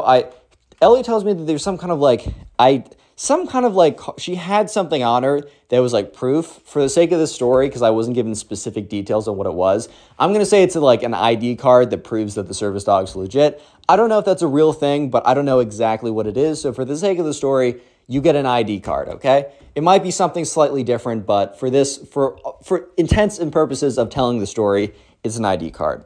So anyways, Ellie had proof on her, but she knew for a fact that like the Karen would be like, you fake that as well. Because if the Karen's willing to go out of her way to say that she faked an actual service dog, why would she stop at saying that she faked a service dog and not also a card for a service dog? And then there's just no point in having the conversation. So Ellie walked the other way, kind of like, it's unfortunate because the Karen definitely ruined that day. But Ellie was going to Ellie was not going to let this Karen stop her from enjoying her life and having fun. So the next day comes around, right? The next day comes, and she goes back to the park. Ellie's like, I know the Karen will probably be there, and if we see the Karen again, we're just not going to interact, talking to the dog, right? We're not going to interact, bro. We're just not going to do anything. This Karen is not going to stop me from doing what I need to do every single day. So Ellie and the dog are in the park, and sure enough, they come in contact with the Karen again.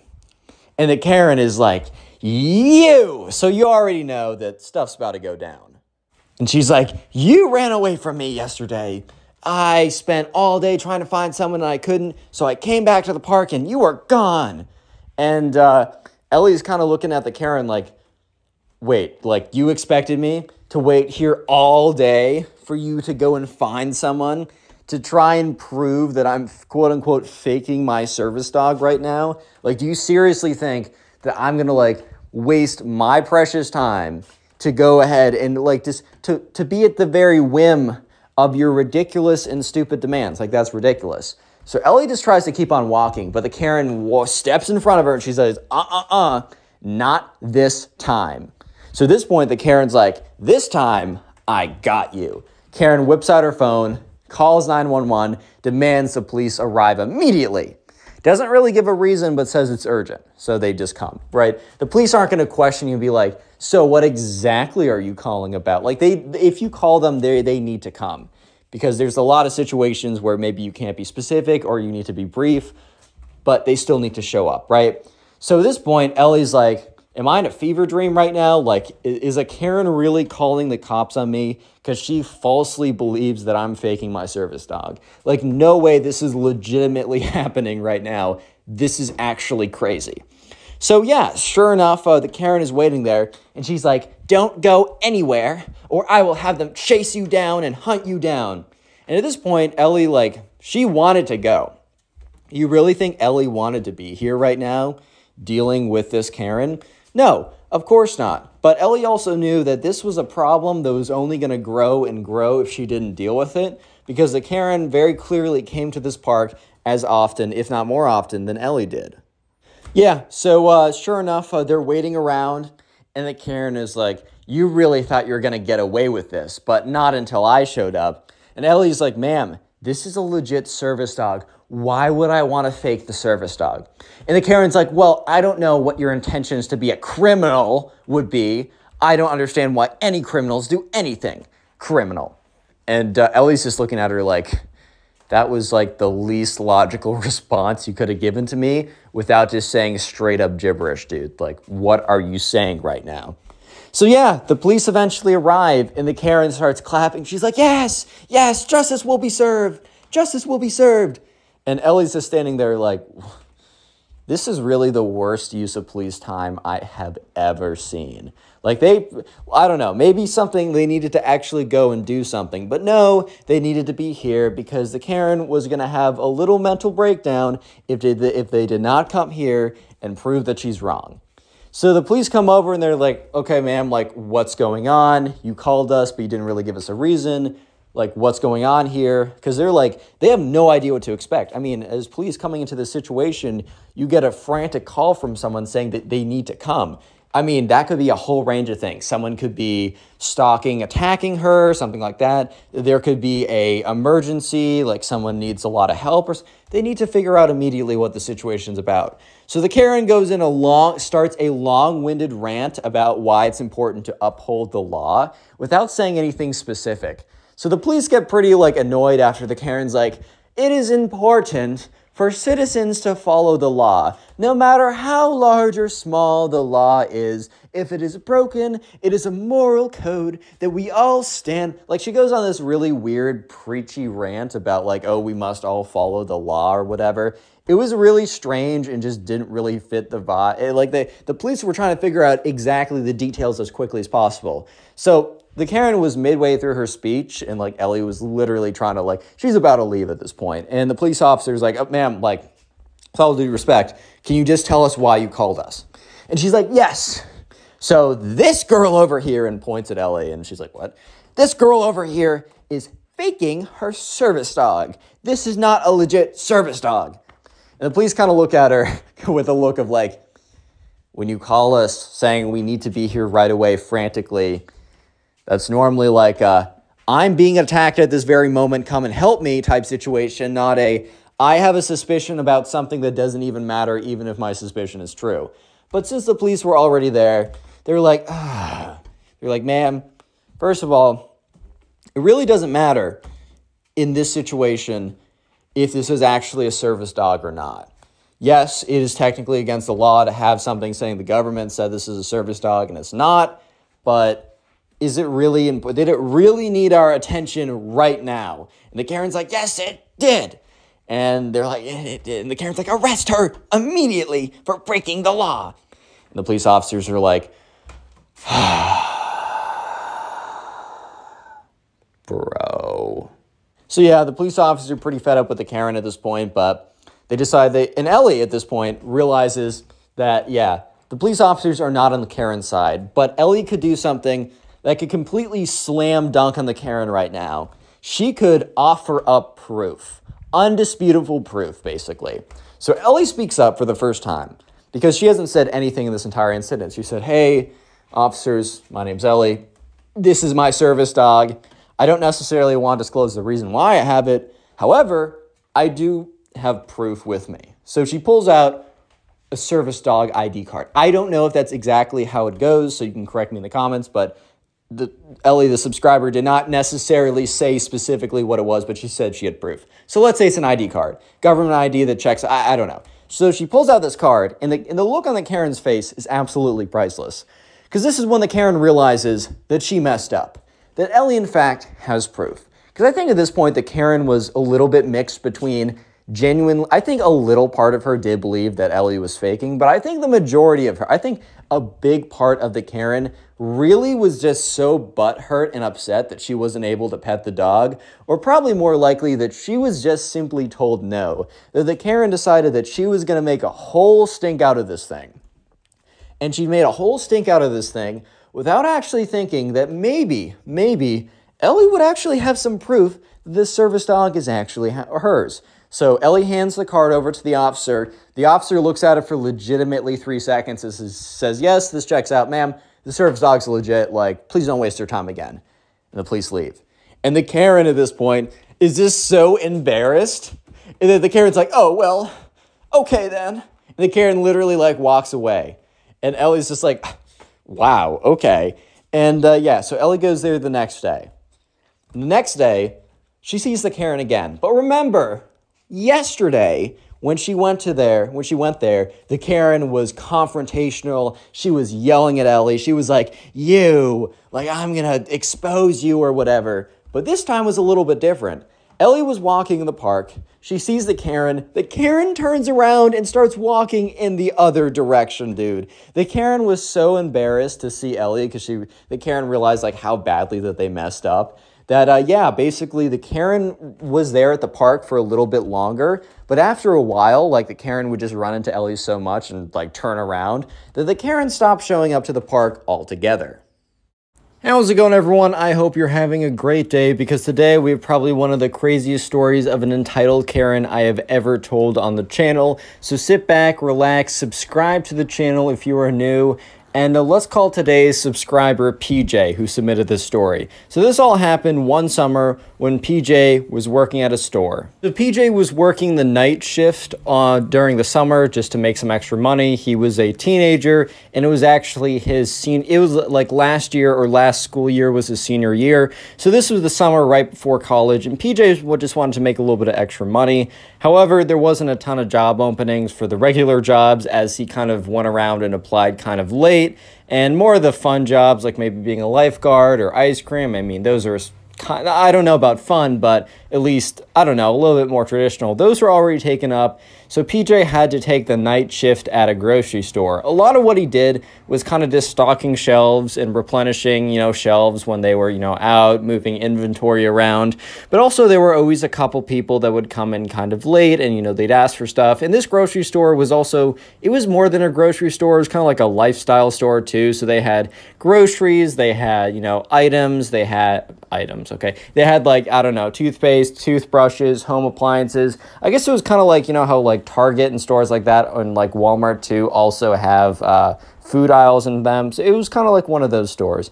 And PJ had been working the store for about 2 weeks, and he would go in every weekday and he'd get the weekends off. And he started his shift at 6 and he ended his shift at 1 in the morning. He drove back home, of course.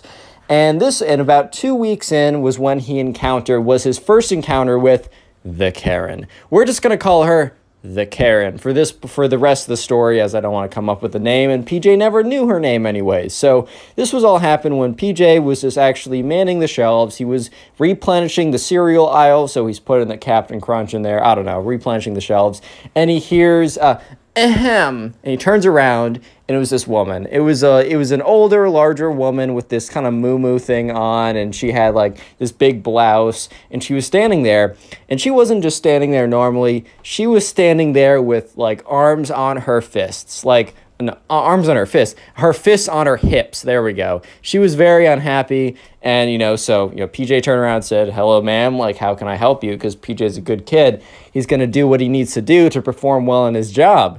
And the Karen was like, "The customer service in this store is terrible." And PJ's like, "Oh, I'm sorry to hear that. Well, there's not a lot of people working as it is, 11:30 at night, but how can I help you?" And she said, "The customer service in the store, reprehensible. I just can't get around. I was calling for help, and no one would come and help me." And PJ's like, "All right, well, I'm really sorry that happened. Like, as I said, we are kind of like understaffed at this hour. No one really wants to work right now, but how can I help you?" And the Karen for a third time is like, "It was ridiculous. No one was here to help me. It was crazy." And PJ's like, "All right, well, that's once again, how can I help you?" And Karen's like, "Fine, I need help getting the very very specific brand of beans." And she says like Elmer's beans. I don't think that's a real brand, but she said a very specific brand. And PJ in his head was like, "We definitely don't sell beans that's like that brand. Like, I don't recognize it, but maybe I'm wrong." So he's like, "Well, ma'am, I can bring you to the beans aisle, and if they're not there, I can potentially look, in our storage to see." And the Karen's like, finally, well, take me there, young man. And sure enough, PJ brings her to the beans aisle, and she's like, "I already came over here where there's no Elmer's beans."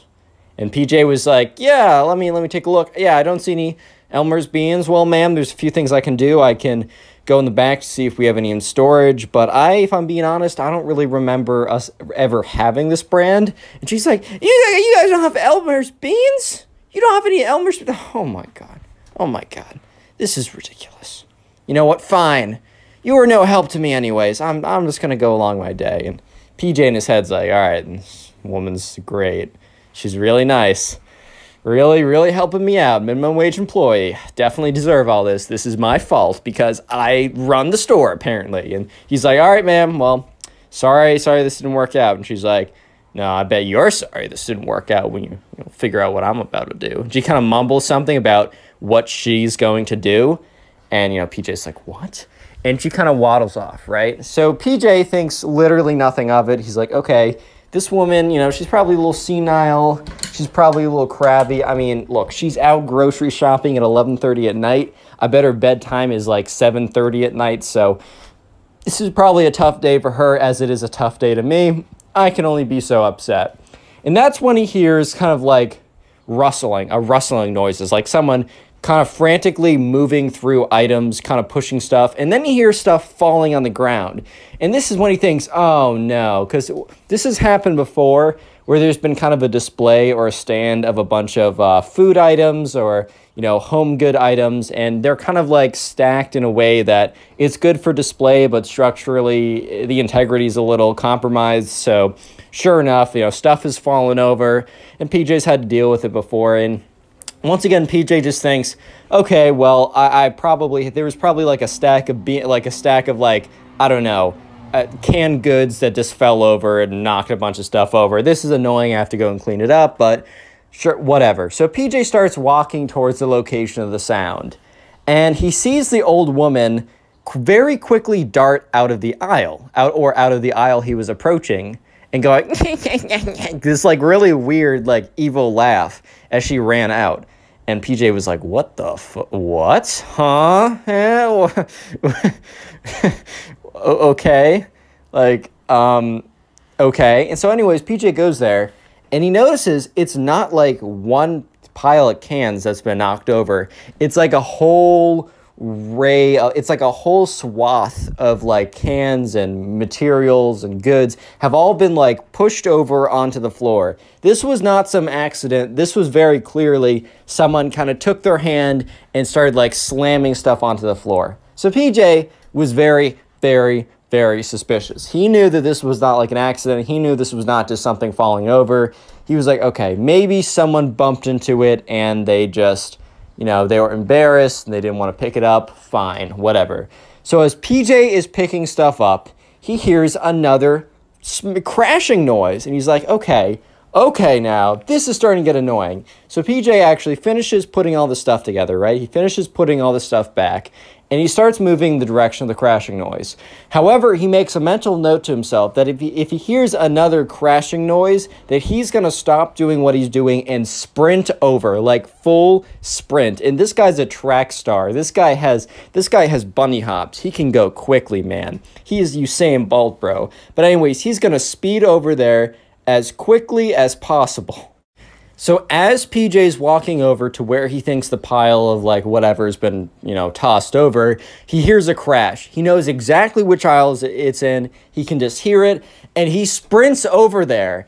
And when he sprints over there, he turns the corner and who do you think he sees? Yes, you're correct. He sees the Karen with her arm in the middle of like a big thing of cans and he sees her push it over onto the ground and knock it over. And the Karen goes, and then PJ's like, hey, and she turns around and she's like, so you've caught me. This is what you get for not having Elmer's beans. And PJ's like, ma'am, you don't understand. I have to clean this up. And she says, I know that. That's why I'm doing it. And he's like, why? Like, I don't run the store. I don't stock the store. I don't choose what things we buy. I don't choose any of this. Why are you tormenting me in particular? And she said, I know you guys have Elmer's beans, and I know that you're withholding them from me. And PJ was like, what? He's like, why do you think that? Why? Like, what made you come to that conclusion? Because I know that you're hiding all the Elmer's beans in the back rooms for you. Haha, back rooms. And he's like, why? I don't even know what those are. And she says, they were only the most delicious beans ever. And I've been going place to place and they're all out. And I know that the last supply was here. I know it. And I know you've been hiding them. So I'm going to continue to torture you until you give me the Elmer's beans that I deserve. And PJ is just like, oh my God. Oh my God. So he kind of like is like, all right, ma'am, well, keep at that. And PJ immediately power walks to his manager's office, or the supervisor who's on duty. Just goes knock, knock, knock, knock, knock. And he hears, come in, opens it up. He's like, hey, I got a weird situation. PJ explains everything that's been going on. And his manager's like, all right, well, I'll come and deal with this. So PJ and the manager walk over to where the woman is. And she's gone. And that's when they hear another crashing noise. And like PJ's like, all right, well, she's smashing something over there. And sure enough, they walk over there. And you know the frozen food aisle, so like the refrigerator doors open and like big things of ice cream are on the floor, but also like egg cartons are on the floor and some of the eggs are smashed. So before she was just being a nuisance, and now she's destroying the she's destroying the produce in the store, so it's becoming an issue now. And the manager is like, ma'am, please, can you stop? We're going to ask you to leave. And the Karen says, I'm not going to leave until I get my Elmer's beans. Do you hear me, young man? This young man over here, and points to PJ, is withholding the Elmer's beans from me. He is stockpiling them in the back. And the manager's like, ma'am, I know for a fact we do not carry Elmer's beans here. And she says, you, points to the manager, you're in cahoots with him. You two are hoarding the Elmer's beans for yourself. And at this point, the manager looks at PJ, and PJ kind of gives him the look of like, I told you she's insane. Real quick, comment Karen if you made it this far into the video. It's the secret word of the day, and I just like seeing all the names and faces of people supporting me by watching at least halfway through the video. I really do appreciate you. And also, if you want to continue supporting the channel, literally after this video or whenever you can, sit down and watch 2, 3, 4, whatever number of videos. I call that binge watching the videos. And in the comment section down below, let me know what you're doing while binge watching these videos. Are you, drawing or doing some artwork, playing a video game, doing your laundry, doing your homework, trying to go to sleep? And also let me know how many videos you watched in a row in the comment section. I'll be shouting out random people like the person on screen. So thank you to the person on screen as well as all you guys for supporting the channel so much recently. Anyways, let's get back to the story. So just a little recap at this point, PJ brought over the manager to kind of stop the situation. The Karen has escalated to not just knocking over stuff, but destroying the products, aka the eggs that got smashed on the floor. And when the manager says that they don't carry Elmer's beans, and remember that's a stand-in name, I don't even think that's a real thing, the Karen starts going crazy thinking that the manager is in cahoots with PJ to keep the beans from her. No. Okay, obviously that's ridiculous. But this is when the Karen said, both of you, you're in cahoots to keep the beans away from me. The manager's like, ma'am, that is straight up ridiculous. And she said, no, you're ridiculous. Both of you are. And you will both pay the price. And she just waddles away. And PJ turns to the manager and is like, dude, what do we do? And the manager's like, bro, I actually don't know. Like, I just kind of thought that me coming over here and saying, can you stop?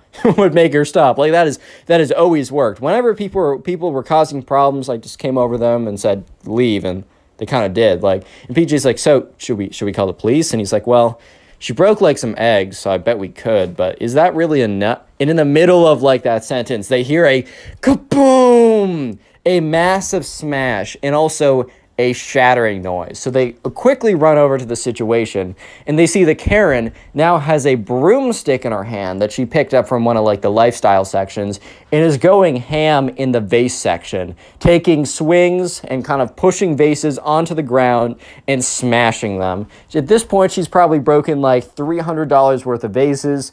$350, $375, $400. She's just going $450. She just keeps smashing stuff, and the manager's like, ma'am, you gotta leave right now or we're calling the police. And that's when the Karen throws her head back and starts to cackle. And she says, the police! Don't you know the police can't arrest me? I'm immune to them. And the manager was like, bruh. So sure enough, right, manager and PJ, they run back as the whole store is being obliterated by this Karen, right? And, they call out the police and they say, hey, we got a Karen going crazy. She's breaking everything. Can you come? And so sure enough, the police officers arrive and they meet the manager and PJ, and they hear, it's in the middle. You're hearing smashing noises. You're hearing destruction noises. And the police are like, oh boy, what's going on? So they walk over to the scene and the Karen is sitting there laughing as she's breaking stuff. And the police are like, ma'am. And the Karen is like, oh, hello there, officers. Hello there. And the police officers are like, ma'am, what? You can't be breaking stuff. And she says, oh, but I can. And the police officers are like, what? What do you mean by this? And, Karen's like, well, here's the thing. You guys cannot arrest me. It is illegal.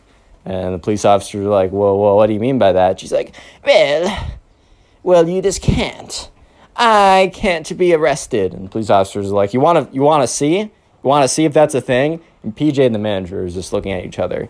And she says, catch me if you can, boys. And she's like, it's like the most ridiculous thing ever. She's next to like a ball pit, like a big container of balls, like for a bunch of like toys or whatever, for like, it's like a kid section. And she flips over the ball container. Remember, this is an older woman who's kind of larger. Like, she's not mobile. She flips over the ball thing and waddles into the next aisle, right? And the balls start flying everywhere. So you can't sprint towards it or you might trip on them. So police officers like, did that old woman just, like, say, catch us if she can? Or if we can and run away? The other guy's like, I guess we got to go after her. So sure enough, the two officers kind of, like, power walk. They're not going to sprint after an old woman. They're like, oh, whatever. They kind of power walk in the direction that the Karen has gone. And at this point, right, you know, PJ and the manager are like, what the freak did I just see? Like, this is the most ridiculous thing I have ever seen in my life, right? Like, I have no idea what's going on right now. So they kind of walk over to the next aisle, and the Karen's not there. In fact, they keep looking, and the Karen isn't anywhere. And the thing is, right, so they go over to someone who's manning the cash register, and they said, hey, did you see an old woman leave through these doors? And, you know, the guy manning cash register says, no one's come in since the police officers, nor left since the police officers came in like 10 minutes ago. He said, that's impossible. Like, where is she? So sure enough, like, he says, hey, so this is the only exit, or, I mean, there's a fire exit in the back or something, but that would sound an alarm if it went off. And he's like, hey, don't let anyone in or out of this exit. The store is closed for now. It's under, like, police investigation. So the guy behind the cash register is like, oh, my God, is everything okay? And he's like, well, it will be. And so sure enough, you know, the manager and PJ meet up with the police officers, and they say, like, fellas, like, we can't find her anywhere. I don't know how she did it, but she escaped. And they say, hey, she's somewhere in this store. We had our guy, like, holding off, like, the guy at the cash register is making sure that no one is leaving the premises and no one's getting in. She's in this store. The only other exit is a fire exit, and the alarm would sound if she went that way. And so sure enough, the police officers, the manager and PJ, they continue to scout out the store.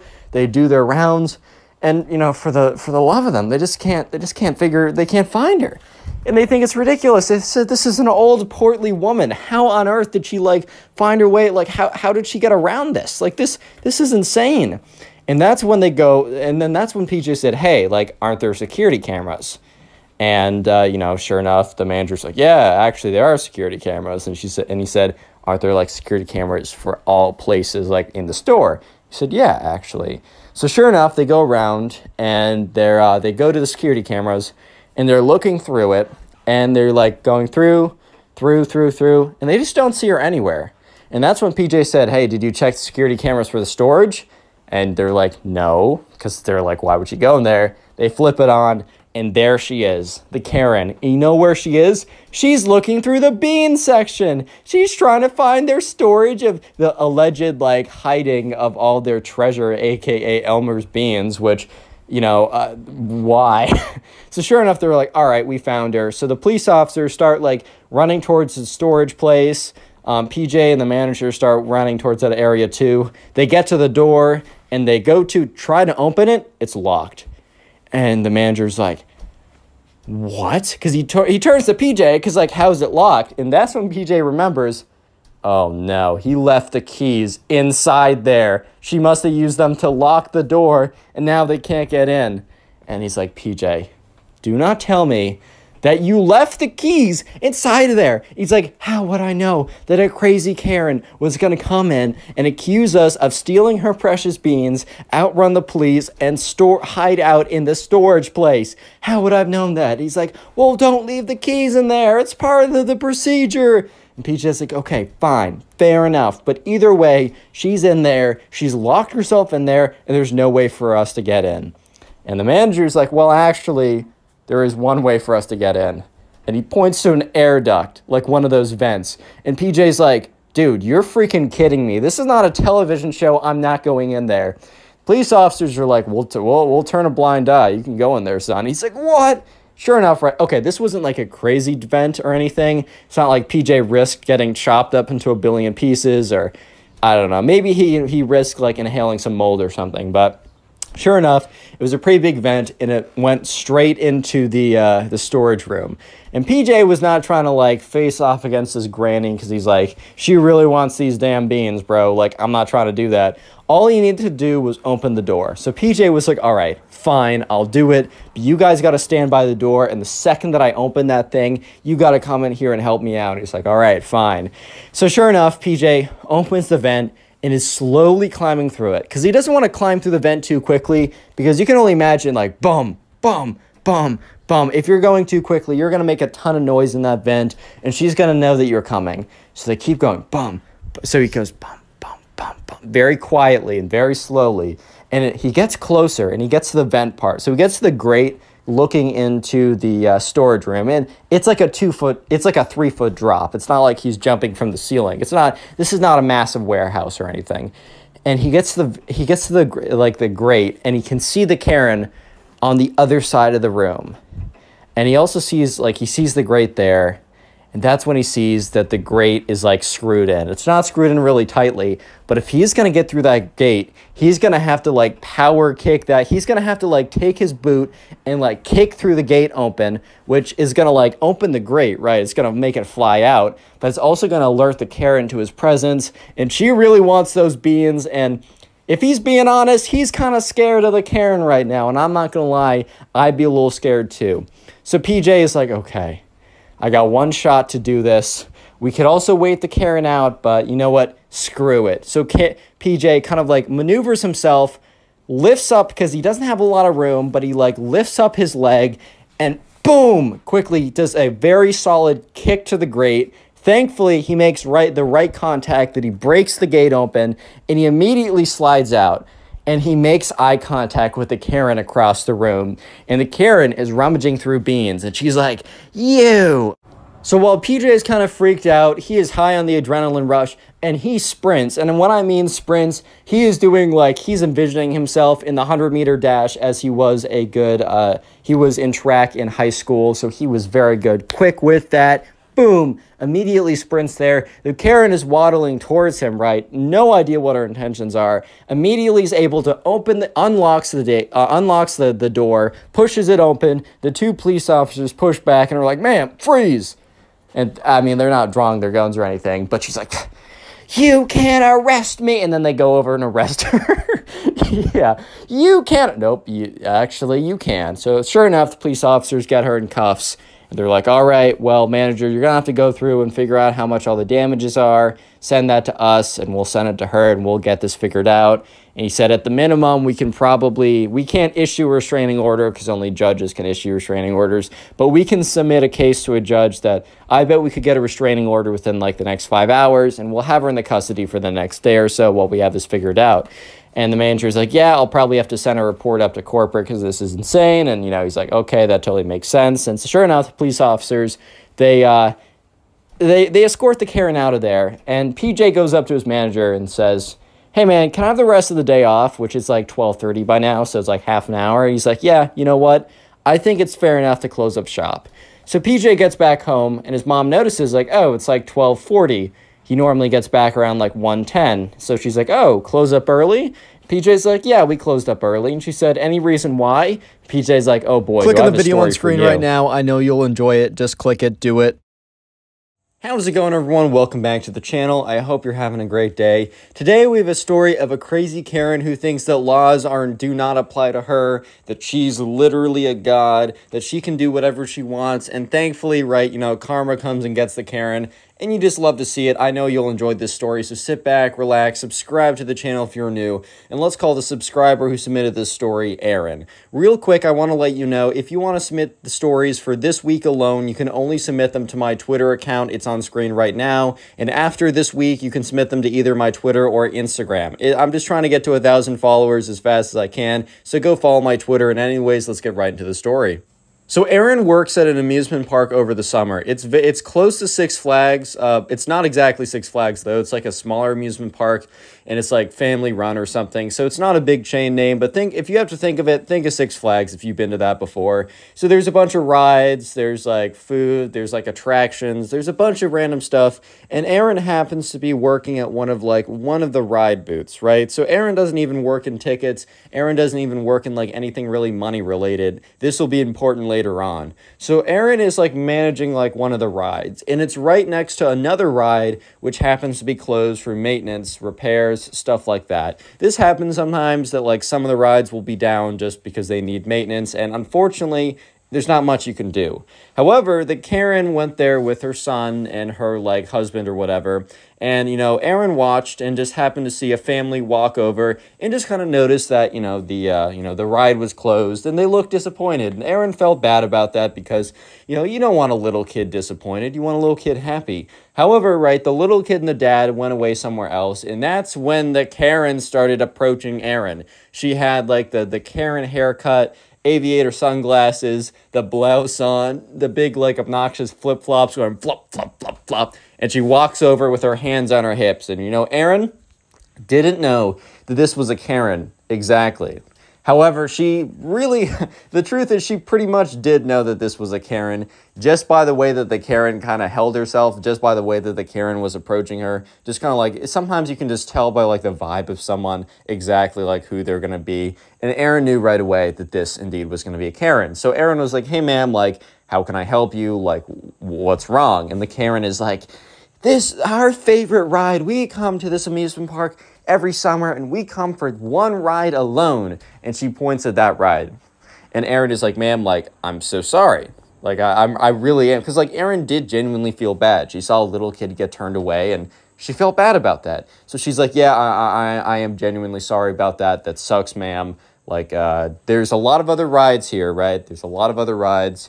I can get you like a priority pass. I can give it out to a few people every single day. Similar to Disneyland, how there's like employees can give like 1 or 2 priority passes to people randomly if they think it's a good idea. And so Aaron's like, yeah, if you want a priority pass in a line or something, I can do that for you since I really do feel bad. Normally, like, I would have thought that the Karen would have been thankful for this because Aaron, instead of just saying, sucks to be you, bro, and say like, go to a different ride or something, Aaron is, or the employee, Aaron, is, offering to give her a little bit of a pass, but the Karen was not hearing it. She was like, I want you have control, you're an employee here. I want you to man this ride, open it up, and let us go on.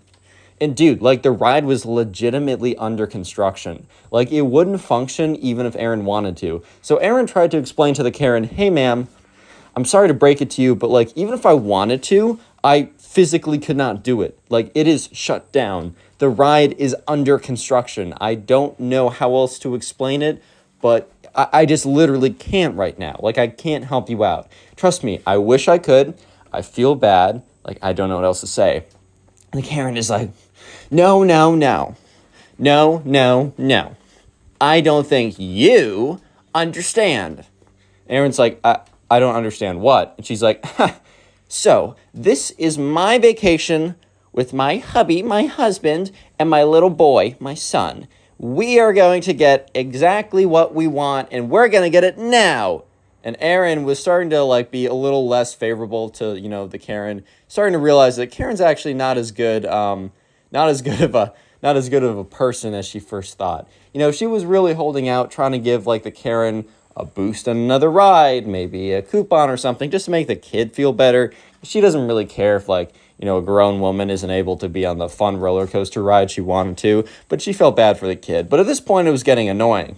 And Aaron's like, ma'am, I don't know how you don't understand what I'm trying to say, but I'll say it again and maybe more clearly. No one at this amusement park, including myself, can turn on that ride that you want to go to. It is under construction. It is physically impossible for me not to do this.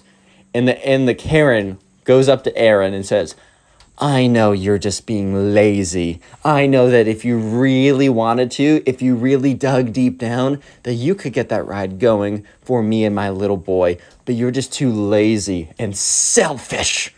And the Karen storms off. And Aaron at this point is like, wow, like, that woman was rude. She wasn't just rude, but she was dense, bro. She was thick in the skull because it's very clear that the thing's under construction. I mean, it was like, there's like a crane, it was torn to pieces. It wasn't like flattened, right? It still had the structure of the old ride.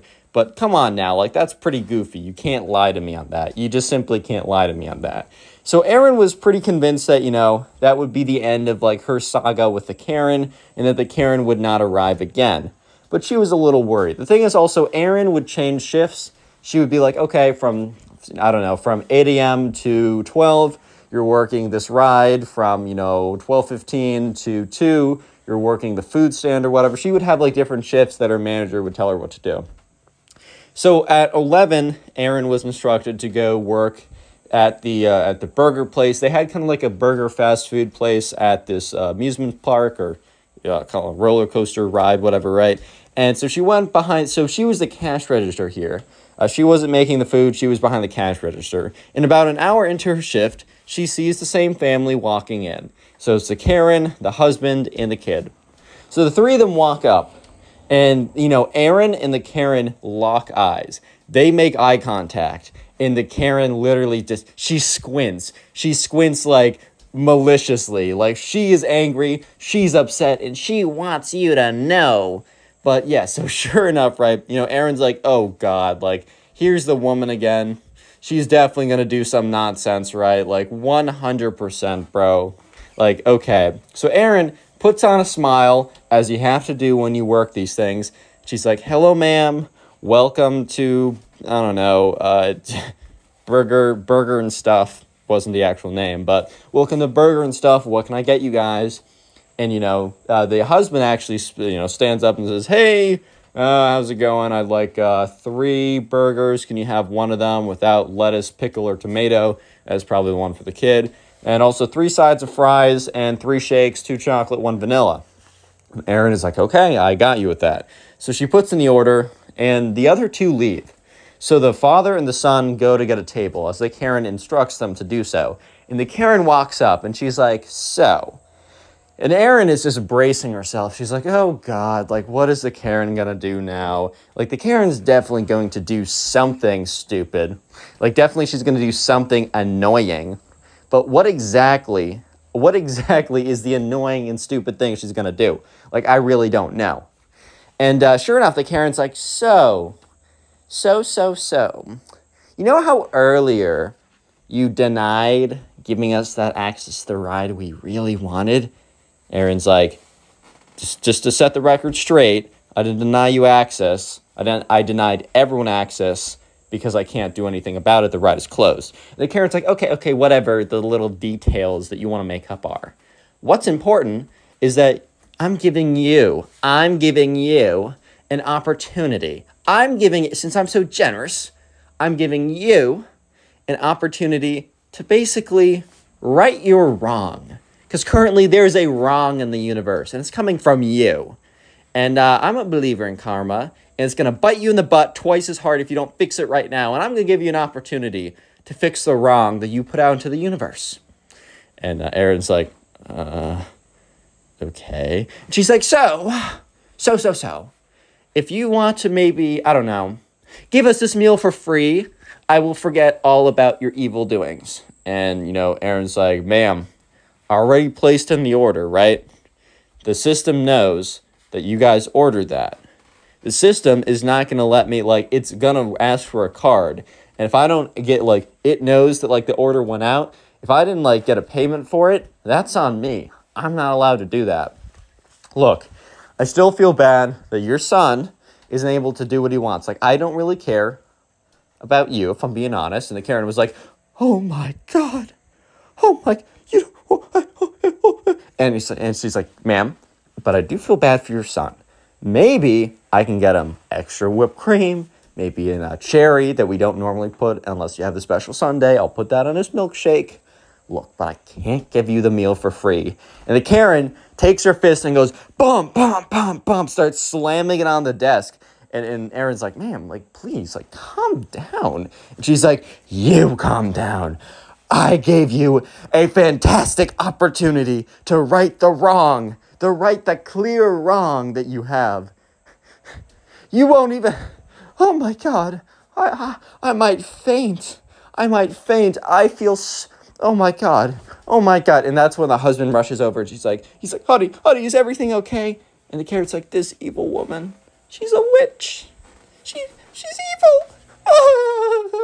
And the husband is like, shame on you, ma'am. Shame on you. And Aaron's like, dude, what did I do? And he's like, I actually don't know. Because like, he just rushed over.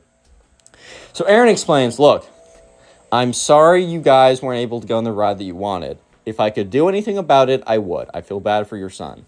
Your wife demanded I do something, and I didn't do anything. She came over here and said that, you know, she wanted the meal for free because she wasn't able to go on the ride she wanted. And I told her that I just can't do anything about that. And that, I'll be fired if I do that. And the husband's like, oh, okay. The husband was a bit more reasonable, a little bit. He's like, you know what, honey, let's just go back to our table. And he kind of looks at Aaron and he's kind of like, sorry. Because he knows, like, okay, my wife's a little crazy sometimes, bro. But life happens, bro. That happens. So sure enough, Aaron is like, okay, this has to be the end of the Karen saga, right? Real quick, comment Karen if you made it this far into the video, if you're watching this on YouTube. I'm going to try and heart as many comments as possible. And also, please let me know what you're doing while watching these videos, because the best way to support these videos is just by sitting down and watching a bunch of them. But let me know if you're, watching these to help you go to sleep, if you're playing a video game in the background, or drawing something, or writing something up, or anything like that. I am genuinely curious to know what you're doing while watching or listening to these videos. Real quick, just so you know, these videos are all on Spotify, at least as of like a week ago. Since then, all the videos will be on Spotify for your listening convenience. And also, in most cases, they go up a couple hours earlier on Spotify. So make sure to follow on Spotify. It's the first link in the description. And please rate 5 stars if you do enjoy what you're listening to. It really does help out the channel. And also, you can submit stories to my Twitter or Instagram. They are both connorpugs. They're both in the description. But just for this week alone, since I'm trying to really focus on Twitter for a second, I'm only accepting requests on my Twitter account. After that, it'll be Twitter and Instagram. Anyways, let's just get back into it. Use code connorpugs for 10% off anything at Gamer Subs. Helps you out, helps me out, and you get a really good product. Let's just jump right back into it. So Aaron is convinced, okay, this is it for like the Karen, this is it for Karen moments, right? I'm totally fine. She's going to leave today. And while my experience with the Karen hasn't been great so far, it's not going to be, it can't be much worse. It simply cannot be much worse, right? That's impossible. But anyways, right, Aaron was unfortunately very wrong in this assessment because the Karen was not done Karening. So anyways, right, Aaron is once again put back outside. And I don't know if she's manning a ride, but for some reason, she happens to be outside overseeing something. And, more or less what happens, right, is she's standing outside and she sees the family.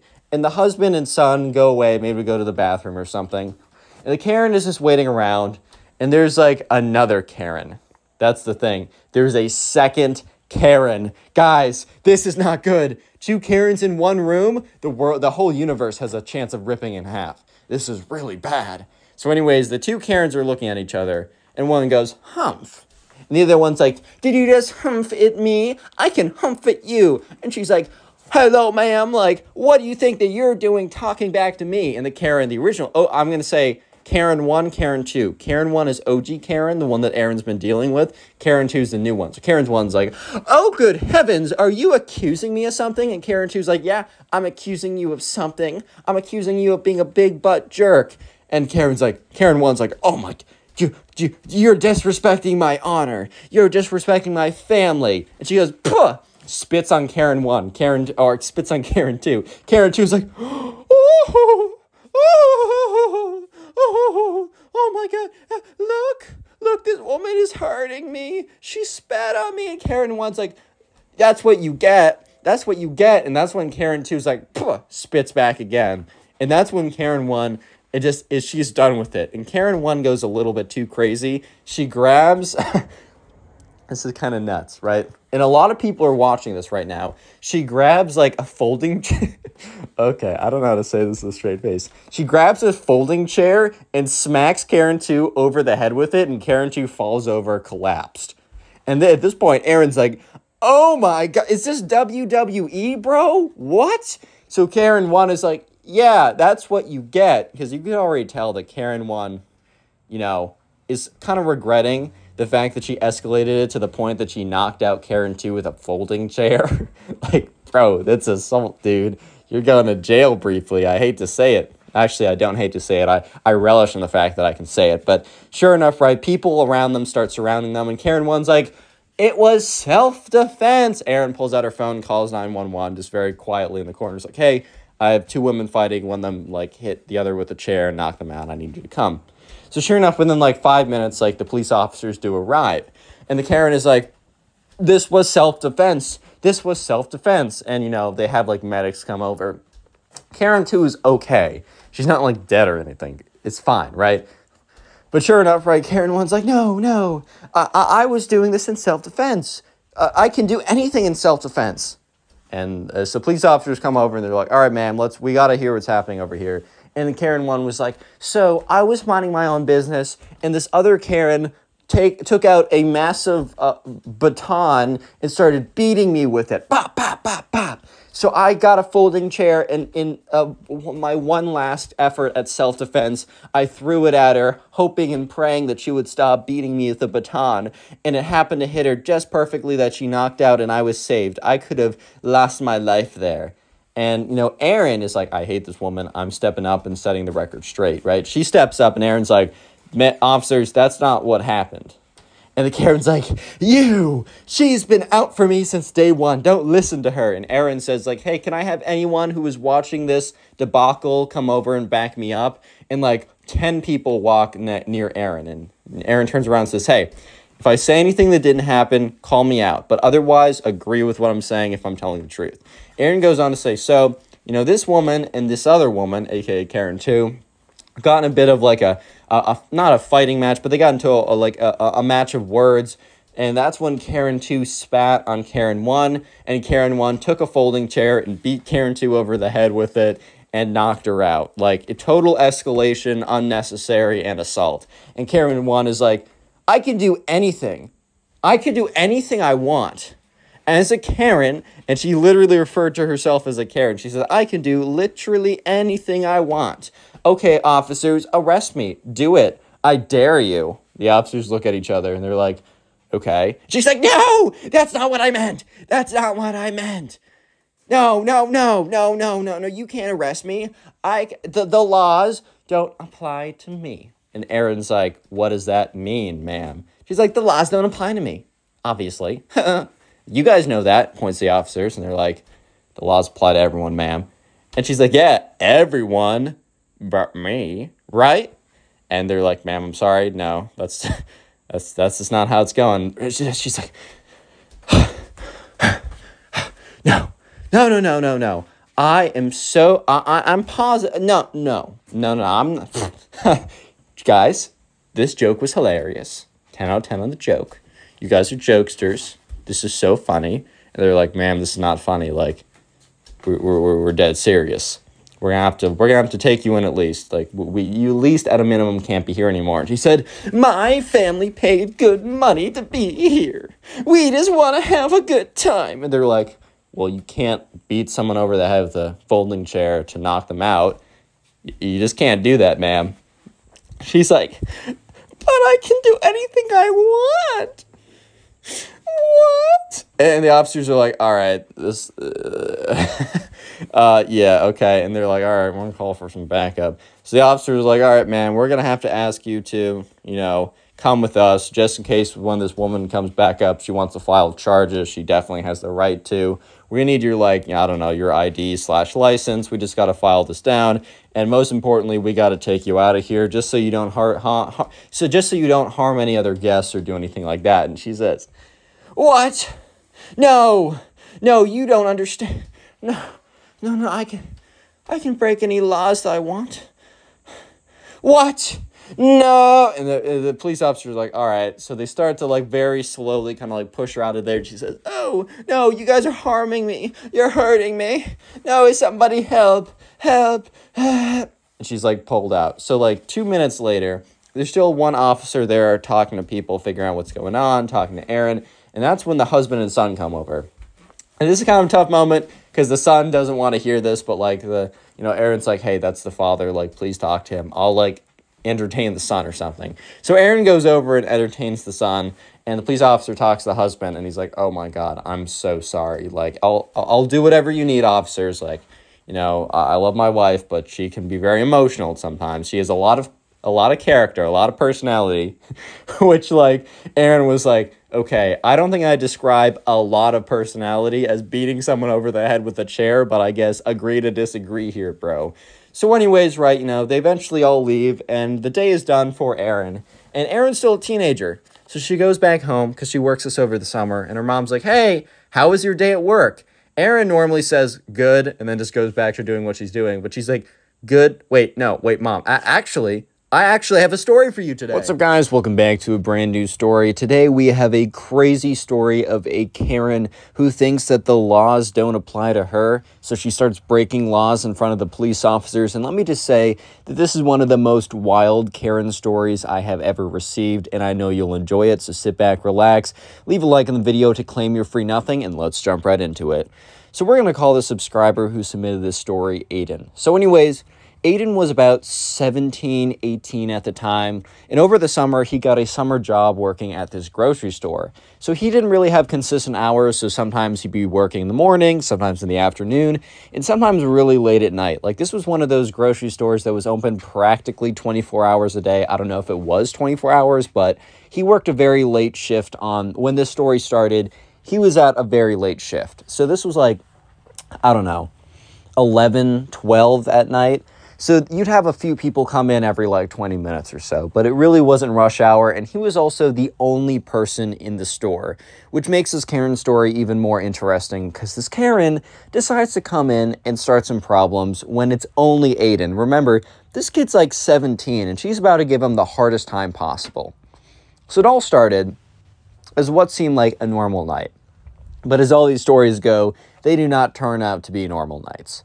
So anyways, Aiden was working at the cash register. He was also in charge of basically anything else going down at the store because he was the only one there. So if someone needed, like, if something needed to be put back or anything like that, he was in charge as he was the only one there. But he was mainly manning the cash register at this point. So all of a sudden, at like 12:15, no one else in the store, no one else working there, no one else getting stuff. He hears the door open, so he looks over. He sees this woman come in, this older woman. She looks very angry. She has a look. She just has a look on her face as soon as she walks in. She just has this kind of look that you know that she's going to be trouble. Like, off the bat, you know that she's just going to be difficult. She's going to be a situation they know that she's going to be a situation from like the moment she walks in the door. That's honestly what it's looking like right now. So Aiden kind of looks at her as she very angrily walks up to his desk, and he's like, "All right, what's good?" And she comes up and says, "I would like to return this item." And she puts an item on his desk. And I don't know exactly what this item was, but I do have a description of it. It was beaten up. It was broken. It was heavily used. Aiden didn't even know if they sold it here, and she didn't have a receipt. Yeah, I'm going to say that again so I can let that sink in. The Karen was trying to return something that was clearly used so often that it's completely lost its function, whatever it is. It doesn't even look like something that Aiden sold at the store, and she also had no proof that she bought it from the store, aka receipt. So Aiden very calmly tells her, "Hey, ma'am, we do have a return policy saying that it has to be in pretty good condition, and you also have to have proof of purchase. And this thing is definitely not in good condition. It doesn't look like you have any proof of purchase. And I don't even know if you're in the right store right now because I don't think we sell that here." And the Karen gives him this look. This kind of look of like, "How dare you question my authority? I'm your elder. You should do exactly what I say no matter what," type kind of look, right? So yeah, anyways, the Karen is just like responds to him, "I got this from the store, and I have not used it. I only used it once, and it didn't work. I just want my money back." And Aiden's like, Could you tell me like a description of this item? Because I'm telling you guys, it was so worn out and so used that Aiden couldn't even figure out what this was supposed to be. Like, he didn't even know what to type into the computer to look up to try and figure out what it was, because it was so mangled and messed up and beaten up that he couldn't even tell you what it was supposed to be. Like he couldn't even get a good educated guess on it. That's how messed up it was. And that's low-key one of the reasons why Aiden wasn't able to tell me what it was, because he genuinely couldn't even figure it out himself. This is when the Karen guy starts to get really mad. She's like, you know, your business is scamming a local citizen by not giving the money, not giving a refund where the refund was clearly stated that you could get one. And Aiden says, yeah, I mean, we do have a refund policy, but it's also pretty clearly stated that you need a receipt to get the refund. And she's like, you know, I just don't have it with me. And Aiden's like, oh, well, I'm sorry, but like, if you have it, like, even if you have it at home, we're going to need you to like go back and get it. Like, I know that's a bit of a trek, but it's his policy. Like, I don't run the store. I just work here. I can't be doing stuff like that. And so, because Aiden was maybe going to be lenient if she had a receipt, and then he could at least type in the item and see if they actually had it. Because, like, Aiden was low-key trying to call her bluff because he was pretty confident that they did not sell whatever this was supposed to be. But she goes on to say, she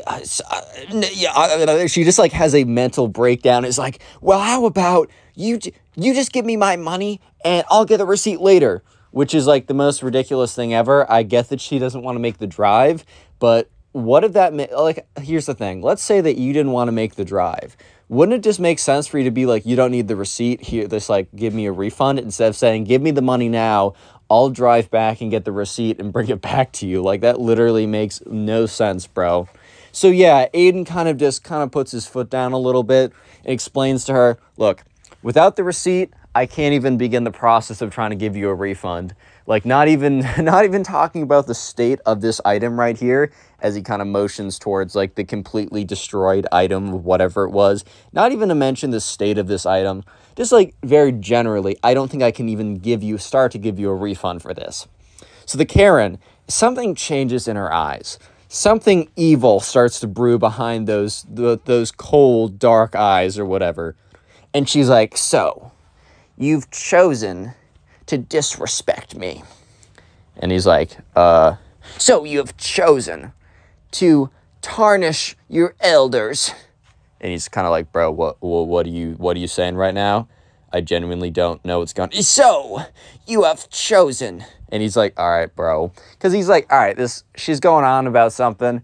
I don't know what's going on right now, but it's not like I can do anything about it. And she's like, so I'm going to enact citizens' justice. Bro, not even citizens' arrest, which is the goofiest thing that you only hear Karen say. Citizens' justice. I'm pretty sure that's just called breaking the law. Oh man, I'm just going to enact my own justice. When has that ever been said and then something good follows it, bro? Like, actually give me a time and a place and I'll believe you, but until I hear it, I don't believe you, bro. So anyways, she turns and she starts walking down one of the aisles. And Aiden is so confused at this point, as he genuinely just has no idea what's going on. And sure enough, the Karen goes up to one of the aisles and says, are you going to give me a refund? Yes or no? And I mean, obviously, he's not going to give her a refund, because why would he give her a refund at this point? She's giving him no reasons to give him a refund. Actually, she's given him so many reasons not to give her a refund at this point. And he's like, no, I still need to see your receipt to start the process. And then the Karen takes a big, like, okay, so I think it was like, let's just say it's a big rack of vegetable oil. It was a bunch of something, right? She takes a hand and plows through it all. It all falls on the ground, breaks open. Vegetable oil is spilling all over the floor. It's going everywhere. And she turns back to Aiden and just stares him down. And Aiden is pretty shocked at the moment, because he had no idea that the Karen was going to start doing actual damage, right? And she's like, do I get a refund now, little guy? And Aiden is just like, whoa, this is out of my range. This is out of my expertise at this point. This was not in the how to be a cashier training. They did not prepare me for crazy Karens in my training, bro. That's all I'm going to say, is I was not prepared for something like this. So sure enough, he's like, ma'am, I'm going to ask you to leave. Because in his training, I think he was told to, like, if anyone's, like, doing damage or breaking the rules or whatever, you can ask them to leave. And she's like, I'm not leaving before I get my refund. Give me my refund in full, and I'll consider leaving. So not even I'll leave, but I'll consider leaving if you give me exactly what I want. She was probably even going to do a little bit more damage after that too, bro, if we're being honest. Yeah, but sure enough, he's like, no, like, I'm going to have to ask you to leave. So what the Karen does is she goes on and just, like, destroys something else. Like, I think she finds, like, something glass or something easy to break. She picks it up, boom, smashes it on the ground, takes another one, lifts it above her head and says, are you going to give me a refund now? And Aiden's like, no. Boom, smashes it on the ground again, picks up another one. Are you going to give me a refund now? Aiden just looks at her blankly. Boom, smashes on the ground. So you can see the pattern here. The Karen's just trying to destroy the entire place until she gets what she wants, right? So Aiden picks up the phone, dials 911, as, you know, you should at this point. Someone's breaking all your stuff and you're 16, 17, whatever, and no one else is there. Can't call for backup, can't call your manager, can't do any of that. So yeah, calls 911 and kind of explains the situation while big smashing and crashing noises are in the background. Okay, the dispatcher says that they'll have people there in 15 minutes, so just make sure the situation doesn't escalate. Which is I don't know, it's a pretty big ask to tell some 15-year-old, hey, I know you're in some crazy situation right now, but make sure that it doesn't escalate. Oh yeah, he'll just go back to his de-escalating a Karen training. You can't train for that, man. You can't de-escalate a Karen once they go full psycho Karen mode, bro. You can't de-escalate them, bro. Anyways, though, yeah, so he's kind of just behind the cash register, watching as this Karen goes around smashing stuff, saying, are you going to give me a refund now, little guy? Boom. You going to give me a refund now? Boom. But all of a sudden, or not all of a sudden, I guess 20 minutes later, the doors open up and 2 police officers walk in to see the Karen breaking stuff and to see so much stuff on the ground, spilled, broken, all of the above, right? I mean, you can't really break, splattered, destroyed, whatever you want to call it. Depends on the item. You can't shatter like an apple, but you can smush it, right? So whatever it is, it's all been kind of destroyed. It's all been kind of wrecked. So the police officers come in, they're like, what's going on here? The Karen sees them, turns around, sees a supply closet or like a broom closet. Okay, when I say sprint, I mean sprint super liberally. I don't mean she's like, I don't know, Usain Bolt doing like a 1-second mile. I'm saying she like power waddles. Yeah, she power waddles to the, to the broom closet, gets in there and locks it behind her, which, why did the broom closet lock from the inside? Who knows? Aiden's like, oh, you gotta be kidding me, man. You gotta be kidding me. So police officers, one of them walks over to look over at all the damage and make sure the Karen doesn't escape. The other one goes over to Aiden, sorry, I think Aaron is the name of the last guy in the last Karen story, actually, and asks him, so can you give me a recap of what happened? So Aiden goes on to say, yeah, so I was just here. She came back with an item. This woman came in with an item, the woman in the closet right now. It was pretty beaten up, and she didn't have a receipt, and she was demanding a refund. And I basically told her that, well, one, her item was so like beat up and destroyed. I couldn't even tell if it came from here or not. But also, second, if she doesn't have a receipt, I can't even start the process to giving her a refund. So without the receipt, I couldn't even give her one. So she got really mad at this and started breaking stuff, demanding a refund. And by the time you guys came, she's like broken about a third of the store's items. Like, this is pretty crazy. I didn't want to intervene, though, because I don't know what this woman's capable of or, how deranged she really is.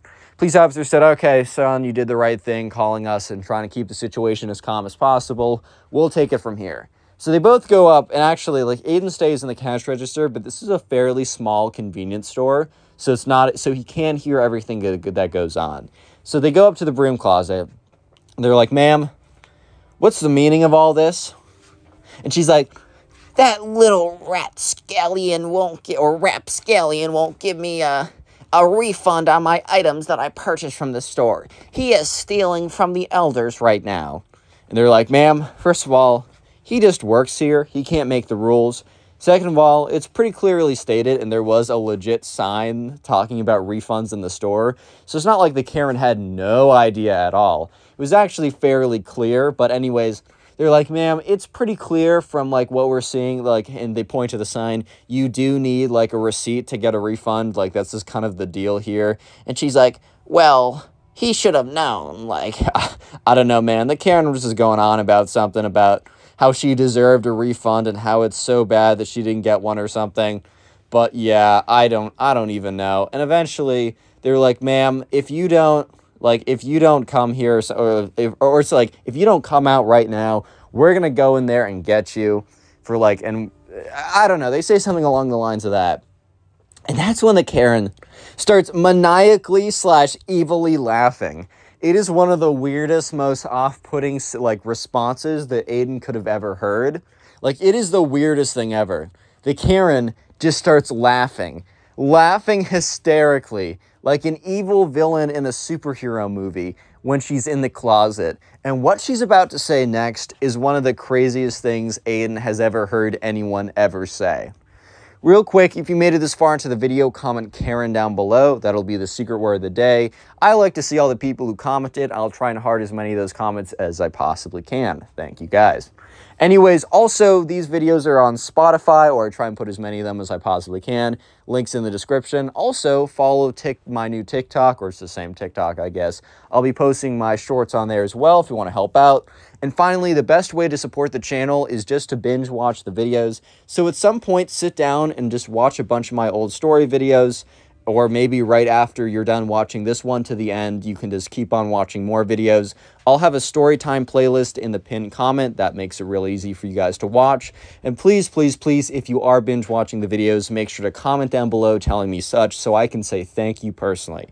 Anyways, let's get back to the crazy Karen story. So anyways, a little recap. The Karen has ran into the broom supply closet, right? Because she sees the police and she knows she's about to be arrested. Aiden explains the whole situation to the police and explains it like, all right, this is what's going on. This is what's going down. And they're like, okay. They probably got on their walkie-talkie. We're like, we got a code 58, crazy Karen in a convenience store. I repeat, we got a code 58. I don't know if that's a real code or something, but let's just say for the sake of it, code 58 equals crazy Karen in convenience store. Typical situation they have to deal with on the daily at this point. But anyways, they go up to the Karen and they basically tell her, look, if you don't come out here and, like, we're going to go into the supply closet. We're going to open that door if you don't open it yourself. And that's when the Karen starts laughing maniacally, which is one of the most off-putting responses you could have possibly heard. One of the most off-putting responses in general, right? So sure enough, the Karen is just laughing maniacally. And she says, you guys can't arrest me. You can't arrest me. And the police officers are just looking at her. And she says, you wouldn't dare arrest a woman. That is not very gentlemanly of you. So the Karen opens up the door and starts laughing. And the two police officers are just looking at each other. And they look back at the Karen, and then they look at each other, and then they look back at the Karen, and the Karen the Karen repeats herself and says, you guys wouldn't dare arrest a woman, so I'm gonna walk free, unless you want to be bad gentlemen. Bro was really raised in the 1700s or something, bro. I don't know what crossed her mind to think that that's actually what's gonna happen, but that is what's gonna happen, bro. Like, I was like, all right, word. So she walks out there, and the police officers are like, ma'am, you caused all this damage to the store. We are going to have to at least take you in for questioning. She's like, what? No, you wouldn't dare not be good gentlemen. And they just kind of look at each other. And Aiden is just so floored by this response. He's just so... He's trying to figure out what's going on. Aiden's like, is this really her response? Is this really her get-out-of-jail-free card moment? Is saying that they wouldn't dare arrest her because she's a woman and they would not disrespect their manlyhood, or I don't freaking know, bro. But yeah, they basically say, I don't know if that's how that's going to work. So they turn her around, they take out the handcuffs, and she says, you wouldn't dare do that. And they both look at each other, and then they put on the handcuffs, and she's like, no, no, arrest him. And they both look at each other. The two police officers are looking at each other like, bro, what did she just say? And she's like, arrest that guy behind the cash register, pointing to Aiden, or like motioning to Aiden because she's got her hands behind her back. a little hard to point to someone when you're in handcuffs with your hands behind your back. And they're just like, why? And she's like, he's robbing me of my refund. They're like, what? He's robbing me of my refund. And they're like, ma'am, you first of all, you know what, ma'am? No, because they're not going to explain it to her for the 100th time of how, like, no, if you want a refund, you got to get your own receipt. And no, if he's not doing it, he just works for it. And they're done explaining it to the Karen. And as the Karen is being walked out, she looks at Aiden and looks at him dead in the eyes and says to him, this isn't over. Mark my words. And that was like one of the most chilling responses Aiden could have ever received. And let me just say, she did not lie. This was not over. And she was definitely not done. Unfortunately for Aiden, she was very much not done. Because she was about to return in the worst way possible. Fast forward 3 months. Aiden is still working here. It's like, it's kind of towards the tail end of the summer. So Aiden's like, this is like his last week or last 2 weeks or something. But he's almost done with what he's doing, right? And he's completely forgotten about the Karen incident. His manager came in the next day after the whole Karen incident, kind of gave him a thank you for handling the situation well. The shop actually closed down for a couple days to reassess or whatever. The Karen was like fined X number of dollars to repay for whatever, and she actually did, which is a little surprising, especially for what she's about to do. It's a little surprising she went through with it. She definitely had a change of heart, that's all I'm trying to say. But yeah, after about a week, they got the place up and running again, and Aiden was made like employee of the month or whatever out of the 3 employees they had. So wow, such an honor, man. But anyways, fast forward like 2 months later, 3 months later, whatever I said. This is like this is either the last week or second to last week that Aiden's working the shift. And, you know, he just has completely forgotten about the whole Karen situation. And, yeah, he doesn't think much of it. He's kind of at the point where he's like, okay, you know, I'm kind of wrapping things up. The Karen situation's in the back of his head at this point. And, that's when he just happens to look out the window. And he just happens to look at a car that's pulling in. And he just happens to notice someone walking out of the car that looked oddly familiar. And he just happened to notice that the person who looked so oddly familiar was carrying a freaking baseball bat, bro. And that's when he realized that the reason why this person looked so familiar was that this was the Karen. Yeah, the Karen that got arrested and tried to destroy the entire store 3 months ago has returned in broad daylight with a frickin' baseball bat, dude. So yeah, immediately Aiden calls 911. Because at this point, you know, the Karen has been told never to return, and if she does, there's going to be trouble. And she's also returning with a baseball bat. So at this point, it just makes a lot of sense for Aiden to get ahead of the situation. So while he's on the phone, you know, he explains, like, this woman has caused damage before. She's appeared in the parking lot with a baseball bat very suspiciously. I just would feel better if someone came, because I can almost guarantee something's about to go down. This is kind of a local police department.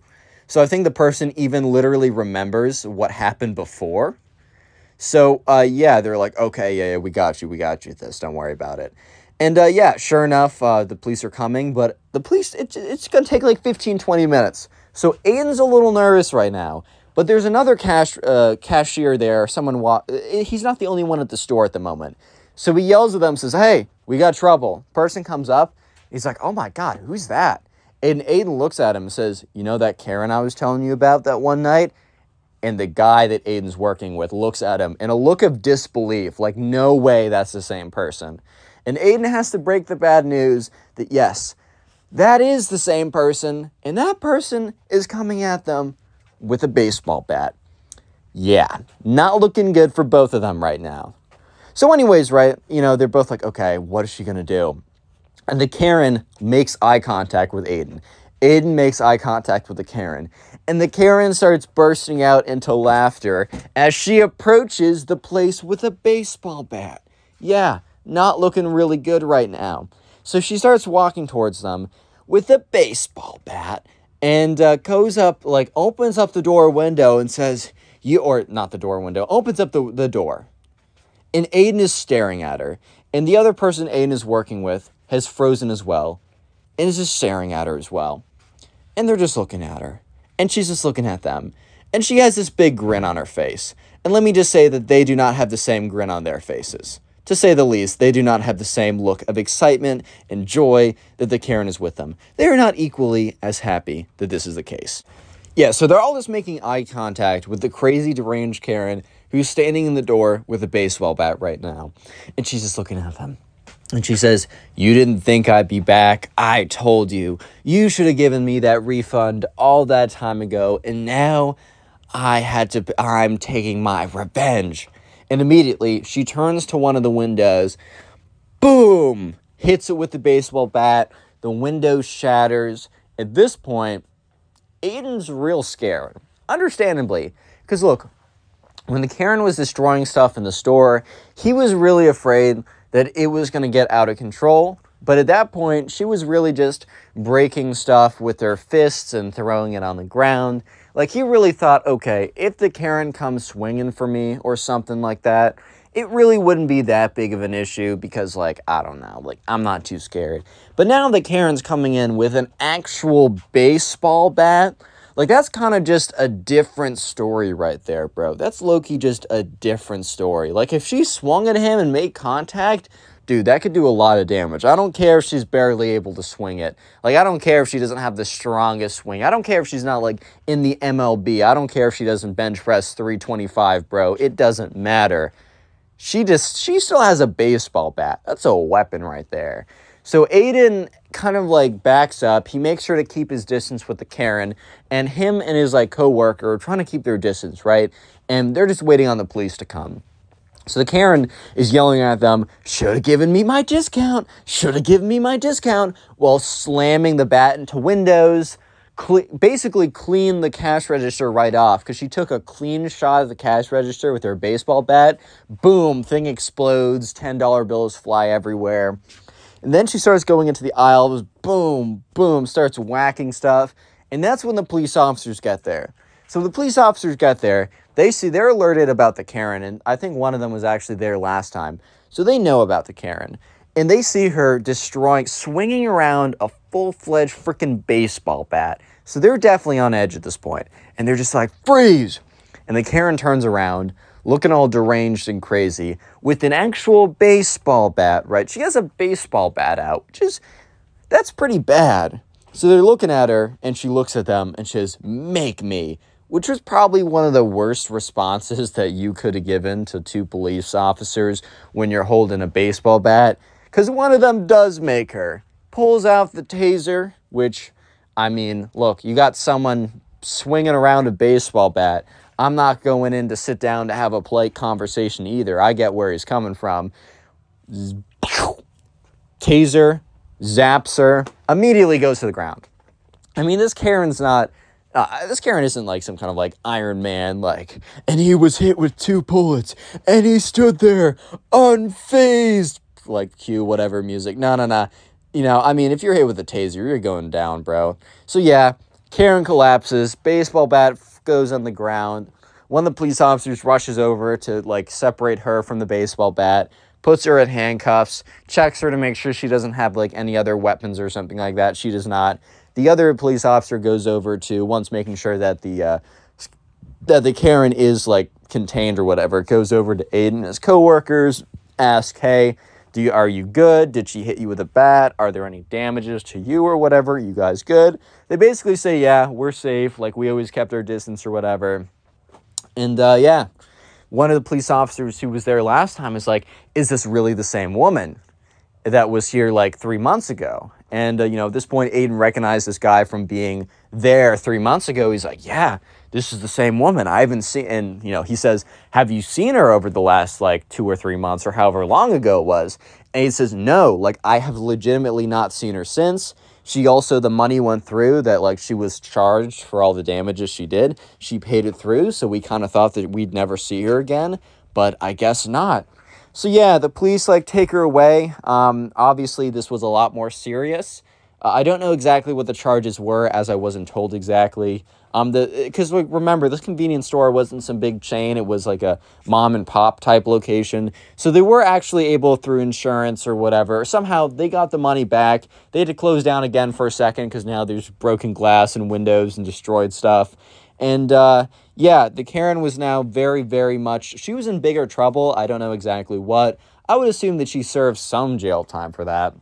I doubt she got off on, like, the second time, because, like, that time she was swinging on them with a bat. Like, that's some serious stuff you're doing right there. But yeah, moral of the story is, I don't know, don't be a Karen, bro. Yeah, subscribe if you're new, watch another Click on video the video on screen right now. I know you'll enjoy it. Just click it, do it.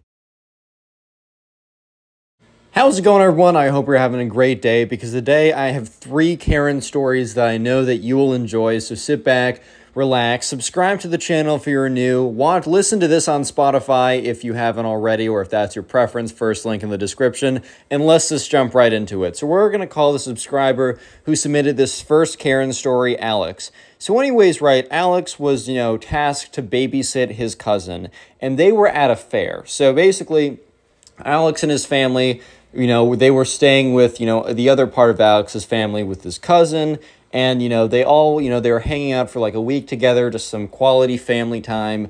And, Alex was asked to babysit his cousin because Alex was significantly older. His cousin was like 6 or something. And he was asked to babysit him when they were going to the fair because, maybe the parents wanted to go somewhere else. Maybe, they just wanted to give Alex and his little cousin flexibility to do what they wanted to do. Alex was around 15 at the time, so he wasn't an adult, but he was definitely old enough to, like, have that sort of responsibility. So anyways, Alex and his little cousin, they were walking around. They were checking out rides they wanted to go on.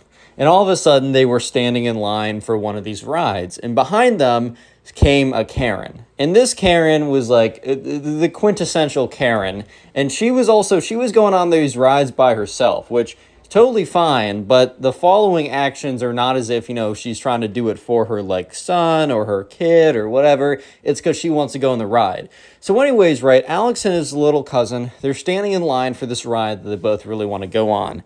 And the Karen behind them goes like, "Excuse me, gentlemen." And they both turn around. She's like, I really want to go, like, I really want to go on this ride. Like, I need to go soon. Can I cut in front of you guys? And the thing was, like, this line was, this was a pretty big line.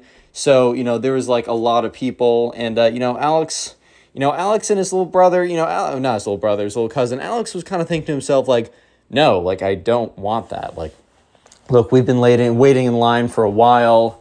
I just don't think I can do that. And so, Alex says, "Hey, like, I'm sorry, like, we don't have a ton of time either, but I feel like this line's going pretty quickly." And the Karen is like, "But I'm your elder and a lady.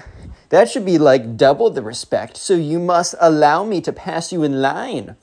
And, like, at this point, Alex was kind of just, like, looking at her like, "Ma'am, I'm sorry, no." Because, like, first of all, bro, like, maybe if, like, you had, like, a little kid and you're, like, explaining to me, "Look, my son really wants to go on this line. We have to go, like, our ride is coming in 10 minutes. Can you please let us cut?" Okay, fine. But if you're just like a Karen who wants to go on the ride, look, I want to go on the ride too, and my little cousin wants to go on the ride, and I just don't think I'm going to let you cut on this one. I'm sorry. I have no obligation to do that. I get it that you're older than me. I get it that you're a lady, bro, but that doesn't matter. That simply doesn't matter. And the thing is, right, the Karen supposedly took it very well. And she was like, "Oh, okay, that's fine enough." The thing is, though, right, this was not actually the reaction in her head. Apparently, the Karen was so shocked that anyone would say no to her that, like, all this rage and anger started to build up.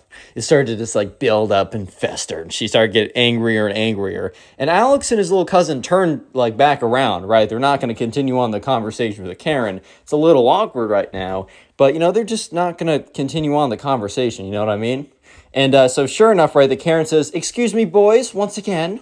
And she kind of had a tone in her voice. Like, that kind of tone when someone says, like, when someone has, like, the tone that's, like, kind of like a babying voice where they try and baby you, but it's also super, super condescending, where they're like, "Hello, can you turn around for a second? I just want to talk to you just one second." Like, I don't know, like a little kind of like voice like that. So Alex already knew He already knew from this, like, right off the bat that they were going to be in for some nonsense, bro. Some grade A, class A nonsense.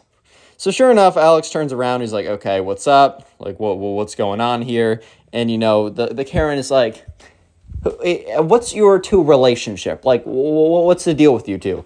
And Alex is like, oh, this is my, like, little cousin. I guess the Karen wanted to know if they were, like, siblings or friends or random people. I don't know. And the Karen is like, you know, Alex, I really don't think that you're doing, or she didn't say Alex because she didn't know his name. She's like, you know, I don't think that, you know, you're doing a good job showing, like, teaching your little cousin respect. You did not do a good job at all teaching your little cousin respect. That's all I gotta say. It's not very respectful of you. You know, he's looking up to you. He needs a good teacher, and you're honestly not a good teacher for him. I'm sorry to break it to you, but you're not teaching him respect. I asked if I could cut in front of you, and I am your elder, and you said no very rudely. And so Alex is like, quickly, he's like, hey, well, come on now. Like, I didn't say it rudely, and, like, I'm sorry. We just want to be on this ride, too, and the line isn't that crazy. Like, come on now. Like, it's all good. Yeah, maybe Alex could have let her go in front of her. It's not, like, the biggest deal either way, but the Karen was making it, like, the biggest deal ever, and she's like, you know what? You know what? Fine, you know what? He's gonna, you know what? The Karen is just, like, stumbling over her words at this point, and Alex kind of just turns back around, and she says, you know, your little cousin's gonna learn manners one way or another. I won't let him not learn it. And Alex felt that that was, like, a really weird way to word it. Like, that was a really weird way to say, like, I'm going to make sure that your little cousin learns manners? Like, what do you mean? Like, we'll never see each other again.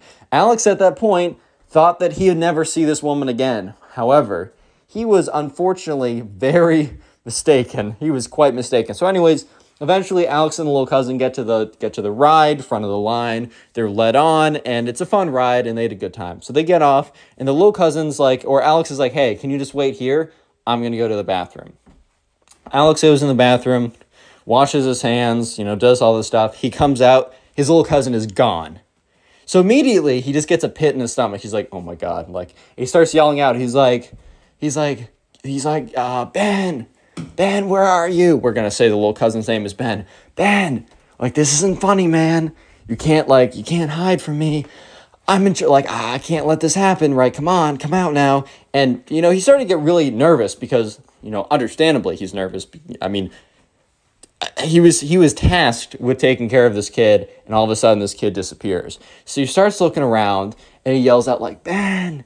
And so he just starts walking out, and he's like, oh, my God. And Alex gets a buzz on his phone. He checks it. It's his mom being like, hey, can you meet us at the whatever in 10 minutes? And he's like, oh, no, not just the fact that I lost him, but now I got to be there in 10 minutes. And there's no way that I can tell my mom, oh, yeah, by the way, I lost our cousin.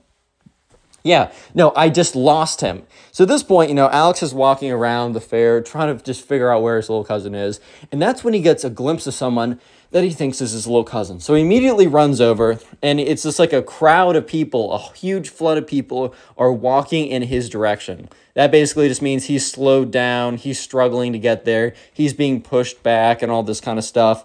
But he definitely very clearly sees that it's his little cousin. So he's like, oh my God. And he sees his little cousin, and his little cousin is like being led by someone. And he's so confused, like, who's leading him? And he looks up.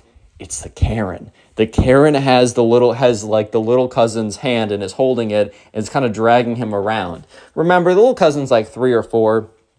So for all we know, the Karen said, hey, I know your mom. Like, come with me.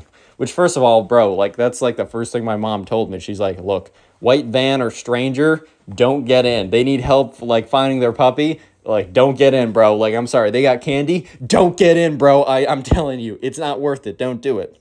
So sure enough, right, you know, Alex at this point is freaking out, which understandably I would be freaking out too. But at least now he knows where his little cousin is. So he starts like walking the direction of the Karen. And, you know, the Karen is like, turns around and sees Alex and starts moving away faster. The Karen is basically trying to kidnap this kid, right? So Alex turns to a security guard and says, hey, like my little cousin, his name is Ben. He looks like this. He pulls out a photo. He's with this woman who was like talking to me earlier. She basically has like, you know, abducted him or whatever. So the security guard takes this very seriously and says, okay, thank you. And he goes into his walkie-talkie and says, hey, if you see a kid who is about like 4 feet tall, brown hair, wearing a Buzz Lightyear shirt, with a woman about 5'5", 600 pounds, I'm just kidding, with this like glasses, shorter haircut, and a pink shirt, please stop them at security. Yeah, so, I mean, that's kind of the description, and that's when, like, Alex starts going out. He starts sprinting. He starts running really fast, and he just can't find them, and he's freaking out, right? He also gave the security guard his number so he could contact him, and his mom is, like, sends a text, and Alex looks at his phone. The text says, waiting, ... At this point, Alex realizes it has been 10 minutes. And remember, his mom said, I need you to be here in 10 minutes. So at this point, right, Alex needs to be there in 10 minutes, or it needs to be at this place. He doesn't have his little brother, or not his little brother, his little cousin, and his little cousin has been abducted by the Karen. Real quick, if you made it this far into the video, comment Karen down below as the secret word of the day. I'm gonna heart as many comments as I possibly can that say Karen. And also, if you want to continue supporting the channel, the best way you can do it and help the channel grow and reach new people is literally just by watching more videos. So after this one, sit down and watch more of them. And please let me know in the comment section, what are you doing while watching these videos? Like, are you drawing or trying to go to sleep or playing a video game or cleaning your room? I don't really know. I'd love to hear it. I ask every time because I am genuinely interested. Also, as I said briefly in the beginning of the video, all of these videos are on Spotify, and even if you're not a huge Spotify user, I do put these videos up at least normally about an hour before they go up on here on Spotify. So if you want to get a taste of what the story is early, go to Spotify. If you are using Spotify, follow, turn on notifications, and please rate 5 stars. And if you want to submit these stories, these are all subscriber submitted stories, go to either my Twitter or Instagram. They're both at connorpugs. They're both in the description of this video. Follow me and then send me a DM. If I don't get to it right away, sometimes I use stories from like I get submitted 4 months ago. I literally have used stories 4 months ago, right? So if I don't respond to it right away, don't take that the wrong way. And also sometimes I use your story and I don't even respond because I write it down. I just go straight to it. So always be checking in with the videos. With that being said, use code connorpugs for 10% off gamer subs, join our Discord server, and let's get back to the story. So sure enough, right, Alex is kind of racing around, and at this point, he's really freaked out. Like, he's like, oh my God, like, oh, what am I going to do? Like, this is so bad. This is so bad. And that's when he gets a phone number or a call from a phone number that he doesn't recognize. He picks it up and it's kind of like, hello, and it's the security guard officer. And the security officer says, hey, can you come to Section B of the place? Like, the security office is Section B. And he's pretty close to Section B, so he immediately rushes over and goes there. So Alex very quickly rushes over to the security office at Section B. He gets there, and the security officer has the Karen and his little brother kind of not held captive, but asked them to wait. And he's like, are these like the two that you described? And he's like, yes. And the little brother like runs over to Alex, gives him a big hug, and he's like, dude, like, little bro, like, you can't, or not little brother, cousin, sorry. He's like, little bro, you can't be going at, you can't just be like going off with random people who ask. He's like, I'm sorry, I didn't know any better. So the security officer kind of turns to the Karen and is like, ma'am, like, can you explain this? And she's like, yes, I can. This little boy over here, and he points to Alex, was very rude to me. So rude. And he is a bad influence on his little cousin. So what I was going to do was I asked the little cousin to come with me, and I was going to teach him manners, respect, how to be a gentleman. But you guys decided to stop me in my tracks before I could do that. And the security officer's like, well, you know, did you get like permission from the parents or the guardians, right? And he kind of points to Alex. And Alex is like, no, I had no idea. I was searching for my little cousin for a while. And, you know, the security guard's like, okay, well, like, what did you tell the little cousin to get him to come with you? And, you know, the Karen was like, I told him I was going to teach him how to be a gentleman. And the little cousin's like, no, you said that you know my mom. And she's like, well, and the security guard's like, so, ma'am, you're telling me that you took this little boy, like, that you took this little boy, dragged him with you, and basically said that you knew his parents when you did. And the Karen's like, well, you know, things might have happened. And the security guard's like, I'm sorry, ma'am, I cannot allow you to ever come back to this place. Like, if Alex chooses to, or the family chooses to file a report, we're going to have, like, with the police, we're going to have to go with it. And she's like, what? No, this is my favorite amusement park. You can't take that away from me. You can't take that. That's cruel. You can't take that away from me. I won't allow it. I won't allow it. You don't understand. And the security guard, like, is like, all right, ma'am, come with me. And she's like, no, no, no. And she's being dragged out. So Alex goes, calls his mom. His mom's like, Alex, where were you? We're so worried. And Alex is like, man, like, Mom, trust me, I have a good reason for it. Tell us where to meet you, and I'll explain everything when we get there.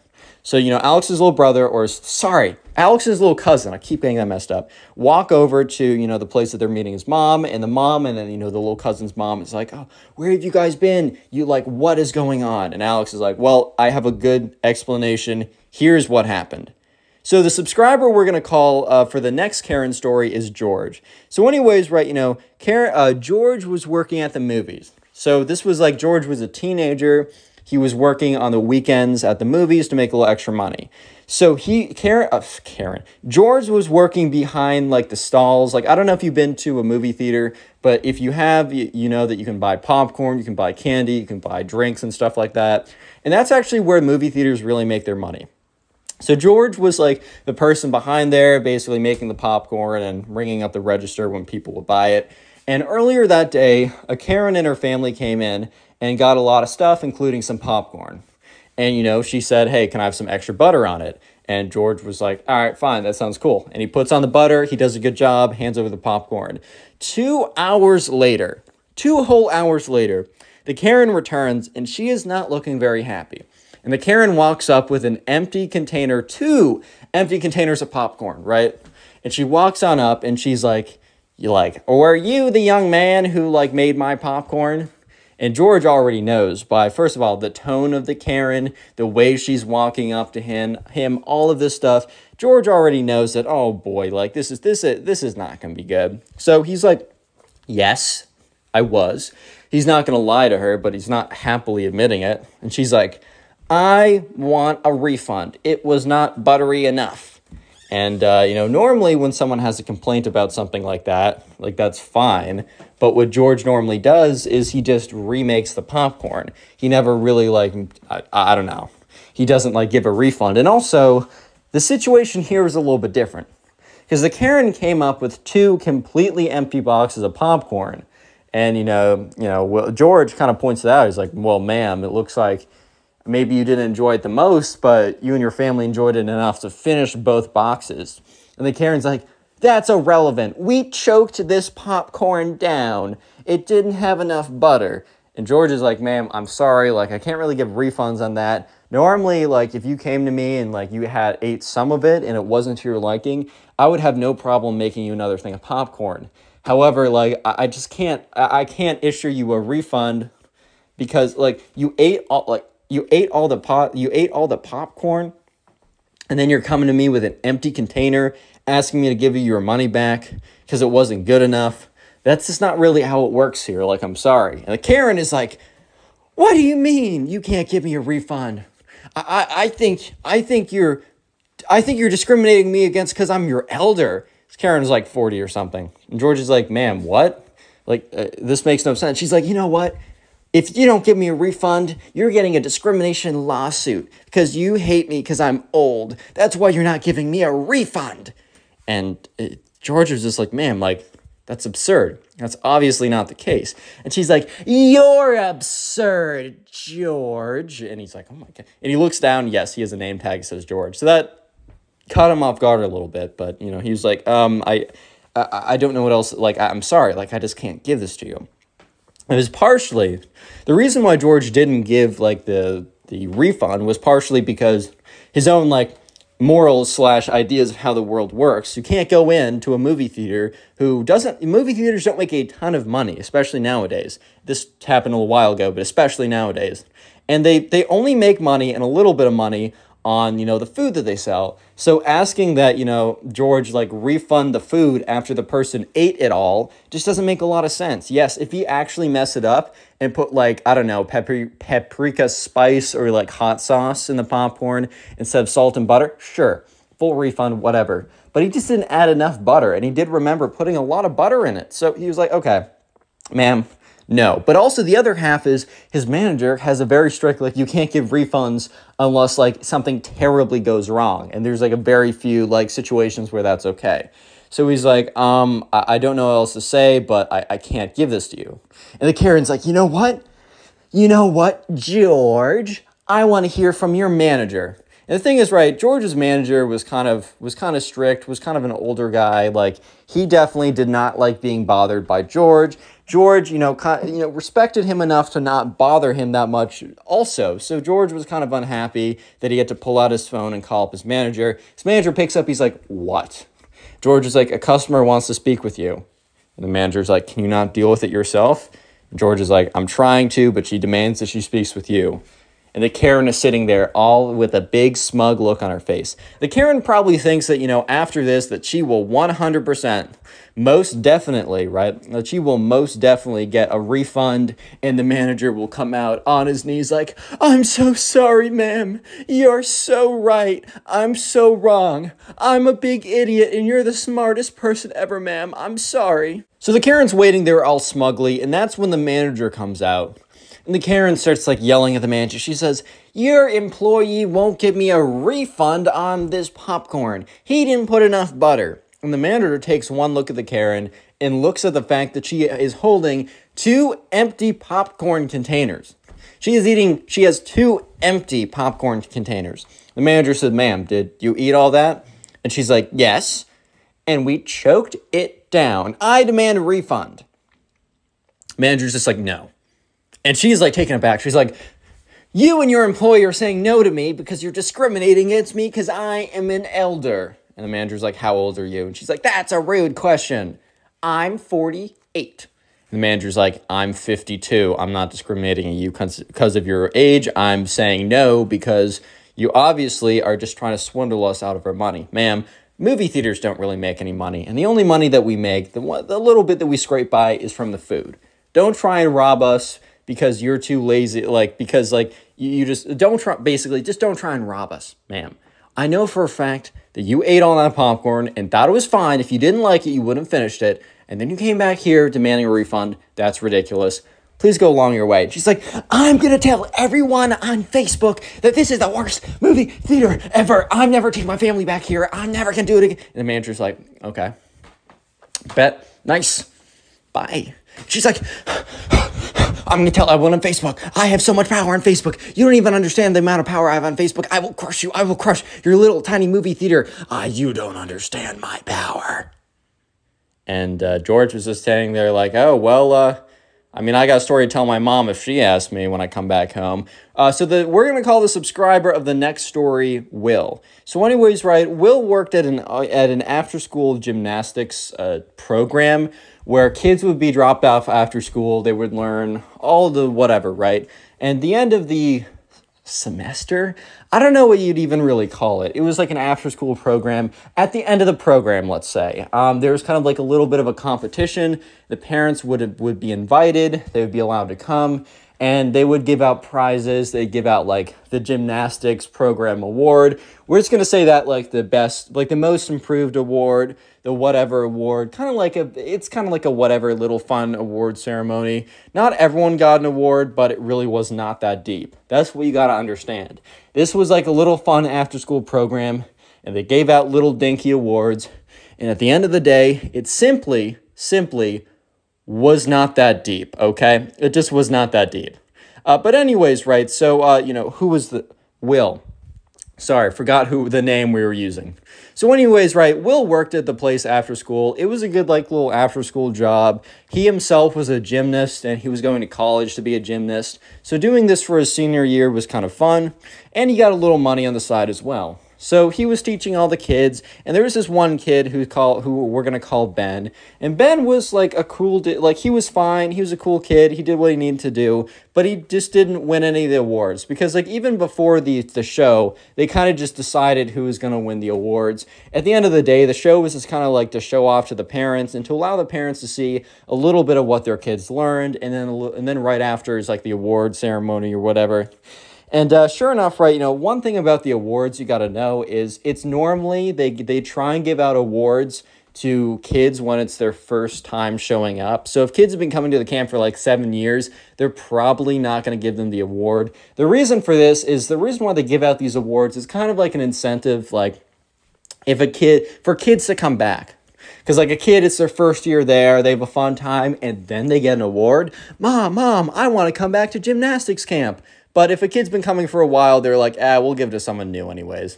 So sure enough, right, Will hands out this award. Or no, sorry, I skipped ahead. So sure enough, right, the parents come in. Will greets them at the door. It's like, hello, everyone. Welcome to the gymnastics show. Hands out these little fake flyers or whatever. And all the parents like line up in the gym / auditorium in a row of seats. And sure enough, one by one or in pairs, kids come out and they do whatever they're doing. Some kids are just doing like handstands or, I don't know, like very low skill acrobatics. I don't even know if I can do a handstand. Don't take that as offense, right? However, some others come out and they do something more advanced, and it's a whole range of things. Because, anyone's allowed to come to this camp. So kids who have no experience, kids who are really good, whole range. And they wanted to show off this whole range, right? So, sure enough, right, all the parents are clapping. Everyone's very happy. And then Will is up there with his other camp counselors doing the rest of the award ceremony. So they get up there and they're like, all right, so to the most improved goes to so-and-so, and everyone claps. The funniest guy or the funniest camper award goes to so-and-so. Everyone claps, right? The most improved goes to so-and-so. Everyone claps. The overall model camper award goes to so-and-so. Clap, clap, clap. And the gymnastics cup goes to so-and-so. Everyone's clapping, right? And the one thing you got to know is that Ben's name was not called. Ben didn't really care that much. He got it last year, so he thought that was cool. And he's like, okay, whatever. Someone else can get it. But you know who was very happy about Ben getting it last year? Ben's Karen mom. He really liked it. He really liked the fact that, he got an award last year. So you immediately see someone stand up in the auditorium, and it is Ben's mom, a.k.a. the Karen, and scream out, is that all the awards? And Will was like, yep, that's...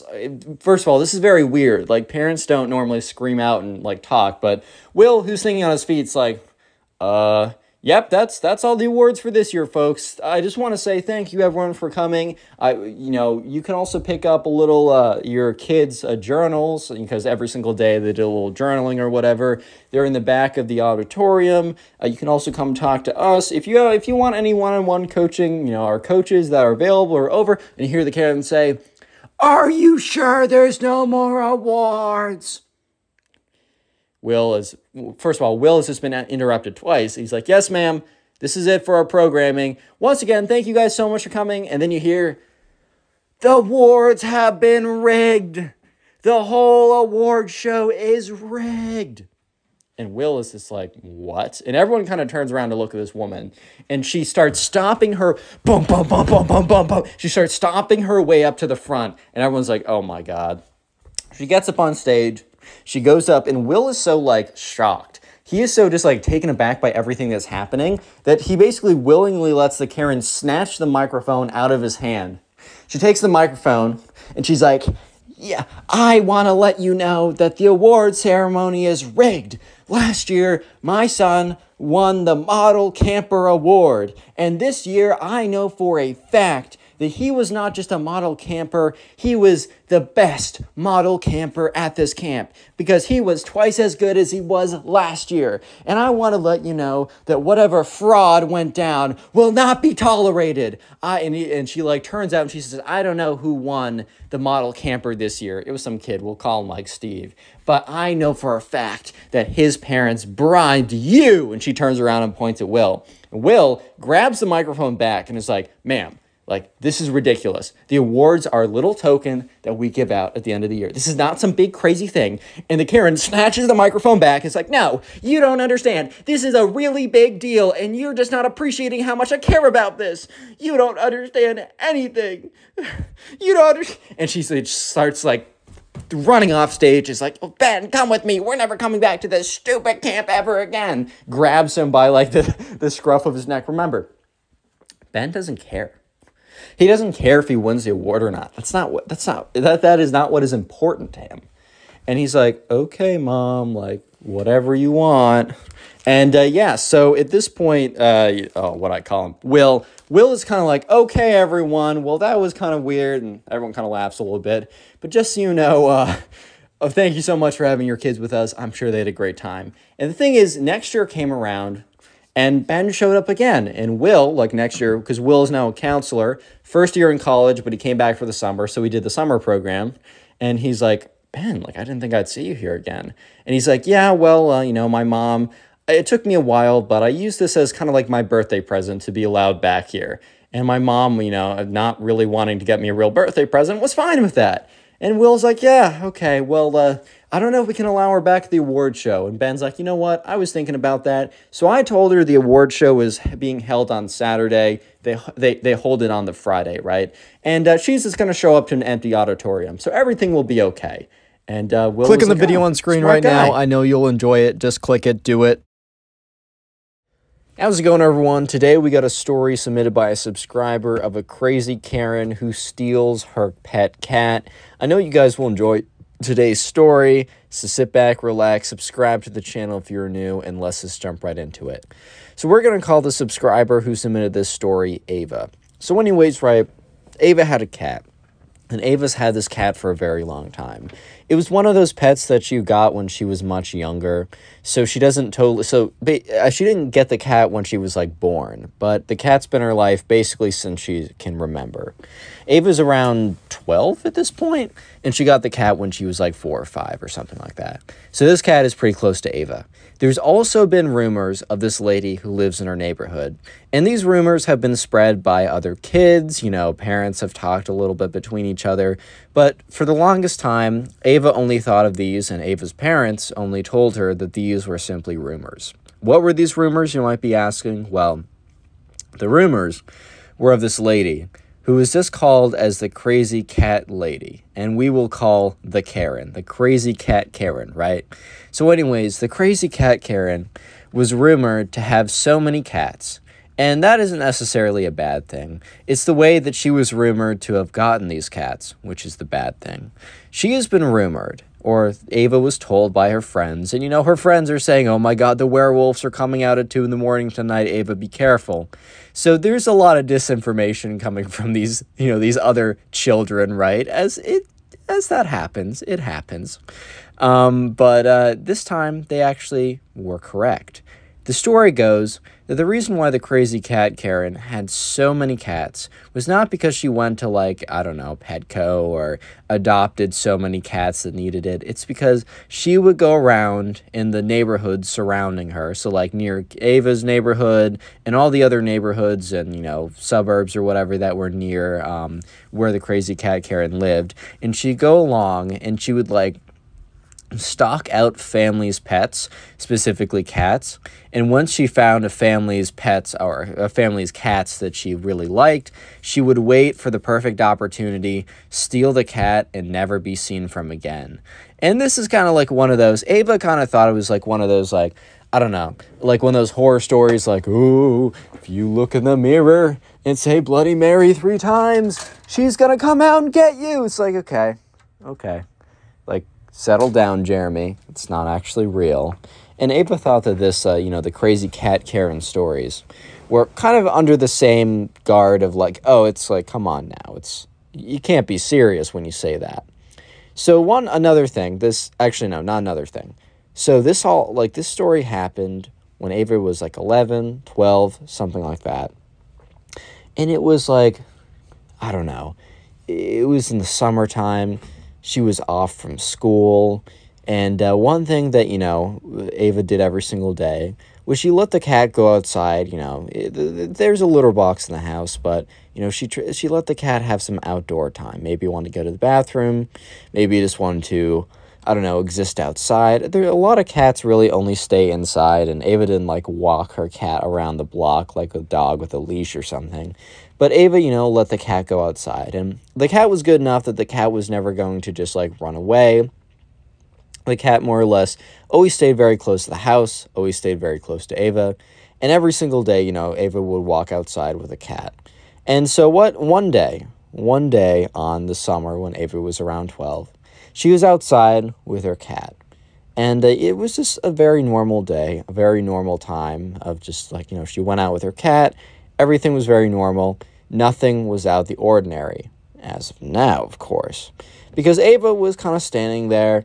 She was looking around, and she was kind of just, she noticed something. She noticed that there's this woman who was walking on the other side of the street from her house. But the thing was, this woman, who was older and had these, glasses on or whatever, was staring at Ava's house, and very specifically her front lawn. And who was in the front lawn? Ava and her cat. So it was very difficult to see where this old lady was staring because she had very big and thick sunglasses on, but it was very clear the direction that this old lady was staring in. So anyways, Ava notices this, but she doesn't really pay super close attention to it, or it doesn't stay long in her memory until following events happen, as you will soon see, and she, refers back to this later on. But she does say that she found it quite strange how the old lady would slow down, almost to a near stop, but a very slow shuffle that really didn't get her anywhere. And she was just staring almost intensely. It was difficult to see if it actually was intensely or not, because, it's hard to tell with sunglasses on. But she almost came to a standstill as she was walking outside and looking at Ava's front lawn. Ava's felt a little bit uncomfortable. She didn't feel too out of the ordinary at first, because, I don't know, old people doing slightly strange things, that's not wow, revelation, new discovery has been made. Old people sometimes will do things that are a little bit strange. Come on now. But anyways, things got more peculiar. I'm not even going to try and pronounce that. I just woke up. So things got stranger, okay? Stranger things. By the way, this story's on Spotify. First link in the description if you like listening on Spotify. But things got really strange on the second day of the story. So on the second day, it was a very regular day once again. And once again, Ava was out with her cat. And once again, she saw the old lady walk by. And last time, she kind of slowed down almost to a stop as she was looking over at Ava and her cat. But this time, she completely stopped. And she wasn't even walking in the direction anymore of, going straight. She turned 90 degrees to be facing towards Ava and her cat. And Ava saw this, in the corner of her eye. And she was very uncomfortable. So she was just, playing with her cat in the front yard, trying her best not to make eye contact with this lady who was just staring her down. It was so weird and uncomfortable. Just such a strange experience that Ava was just okay, I'm just not going to make eye contact, and she's going to go away. And after what was probably 30 seconds to a minute, but felt like hours to her, eventually the lady, we don't know who she is yet, right, eventually walks away. And Ava says something to her mother about this at dinner time. So they're sitting down, Ava's mother, made, I don't know what she made, but she made something. And Ava says, hey, something weird happened today. And Ava's mother was like, yeah, what happened? And she's like, there was this, lady yesterday that, walked by the house and seemed to be staring at, me and my cat, and probably says the cat's name, but I'm not going to give the cat a name, as I will get way too confused way too quickly, and you guys will be very upset at me in the comments, as always. But she's like, oh yeah, she's staring at me and my cat, and I didn't think much of it because, stuff like that might happen, but today, the same lady came by, and she seemed to be staring longer and more intensely, and I don't know, Mom, it's just kind of weird. And at that point, they didn't put two and two together with the rumors of the crazy cat Karen who steals people's cats and, this random woman coming by and looking at the cats. And I mean, it's like, it's understandable because it's like, remember, Ava and her parents had put the rumor of the crazy cat Karen in the same category as the boogeyman and the Loch Ness monster, right? You see a splash in your local pond, you're not going to be like, oh, yep, it's underwater vampires. I knew it. They're real. You're not going to make that connection, right? But things get extremely, extremely intense on the third day. And this is where everything happens. If you made it this far into the video, comment Karen down below. I'm just curious to see how many of you guys made it this far. So anyways, on the third day, right, Ava's outside with her cat. As always, she does this every single day. She likes having daily outdoor time with the cat because, some cats live 100% inside, but, sometimes they want to get outside. So Ava's out there, and for some reason, right, Ava is separated from her cat for a second. I think Ava turned around to do something, and the cat kind of wandered towards the edge of the lawn, which was totally fine, and in most situations would have been completely fine because the cat would have never ran away or has never, and the cat is allowed to walk to any point of the lawn that it wants to. So the fact that, the cat walked further towards the curb is not an issue. However, there had been a car idling there. It was very strange. It was like, wasn't parked, it was still on, and Ava noticed it, but she couldn't see who was in the car, so she just thought, oh, okay, maybe it's my neighbors, because they had, teenage neighbors or whatever, or parents with teenagers as neighbors, so, maybe it's just one of their friends, and they're getting something inside, so they want to leave the car on, but they're going to hop out, right? It doesn't even, think of it like that. But as soon as Ava is on, the other side of the lawn, and the cat has wandered towards the sidewalk side of the lawn, if that makes a sense, someone walks out of the car very quickly, or as quickly as an older lady can go, snatches up Ava's cat, and that's when the cat, lets out a bit of, a meow yelp, and at this point, Ava turns around, and she sees the lady from the last 2 days, and who she sees in her hands? Her cat. This random lady has stolen Ava's cat, and this lady turns around, doesn't jump into the car. Remember, she's 65 or something. She's not jumping into anything, and she's not an athletic 65 by no measures. She fumbles back into the car, right? And she closes the door and drives off. Within 30 seconds or less, Ava, at the very beginning of that 30-second interval, she was with her cat, and she turns away for a second. By the end of the 30-second interval, the cat is gone. Her cat is gone. Some random woman has stolen her cat, and they drove away. However, the car is extremely distinct. It is a red car with blue stripes. I don't know if you're going to go around kidnapping cats, that if you want the most distinct car on planet Earth. I mean, I have personally never seen a red car with blue stripes in my life, but maybe the crazy cat Karen had a specific style that she liked, and it was red cars with blue stripes on them. So Ava immediately runs back into the house, and it's kind of in tears, of course, 12-year-old, and your cat was just brutally abducted by an old lady. Runs in the house, is basically screaming to her mom what happened. Her mom, runs out with her. It's what happened, what happened? Eventually, Ava gets it out, says everything that happened. Her mom's just what? And, Ava's mom walks over to the neighbor's house, rings the doorbell, and basically I almost said tweets out. Sorry, a lot of Twitter notifications. Rest in peace, Queen Elizabeth II. just got 1,000 notifications that she died, so yikes. I didn't mean yikes. I'm sorry. I'm doing this in one take. Delete anything that came out weird. I'm not going to edit that. I don't have the time to edit. Anyways, not to derail literally everything in this video, but they go over to the neighbor's house, and the neighbor's like, yeah, there was a car idling outside, and it seemed to drive away quickly, basically confirming what Ava was saying. So Ava's mom is, like, freaked out. I mean, she's not just freaked out, but she feels terrible for her, sorry, Schlatt tweeted out something pretty funny, not at the time. She feels terrible because, like, her cat is gone, but this was really Ava's cat. You know, this was really, this wasn't really her cat. This was, like, Ava's first response. This was, like, Ava's pet, right? It was a family pet, but it really was Ava's pet.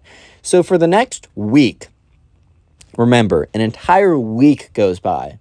So Saturday, Sunday, Monday, Tuesday, Wednesday, Thursday, Friday, the entire week goes by, and there's not a sign of Ava's cat. At this point, you know, Ava's basically grieving for the entire week, and Ava's parents are kind of trying to figure out a way to tell her that the cat's probably not going to be coming back. It's like when you lose, I've never lost a pet, thank God, but when I see those, you know, those posters for lost pet, after about 48 hours, the probability of you getting your pet back, just the half-life is terrible. It falls down so quickly, right?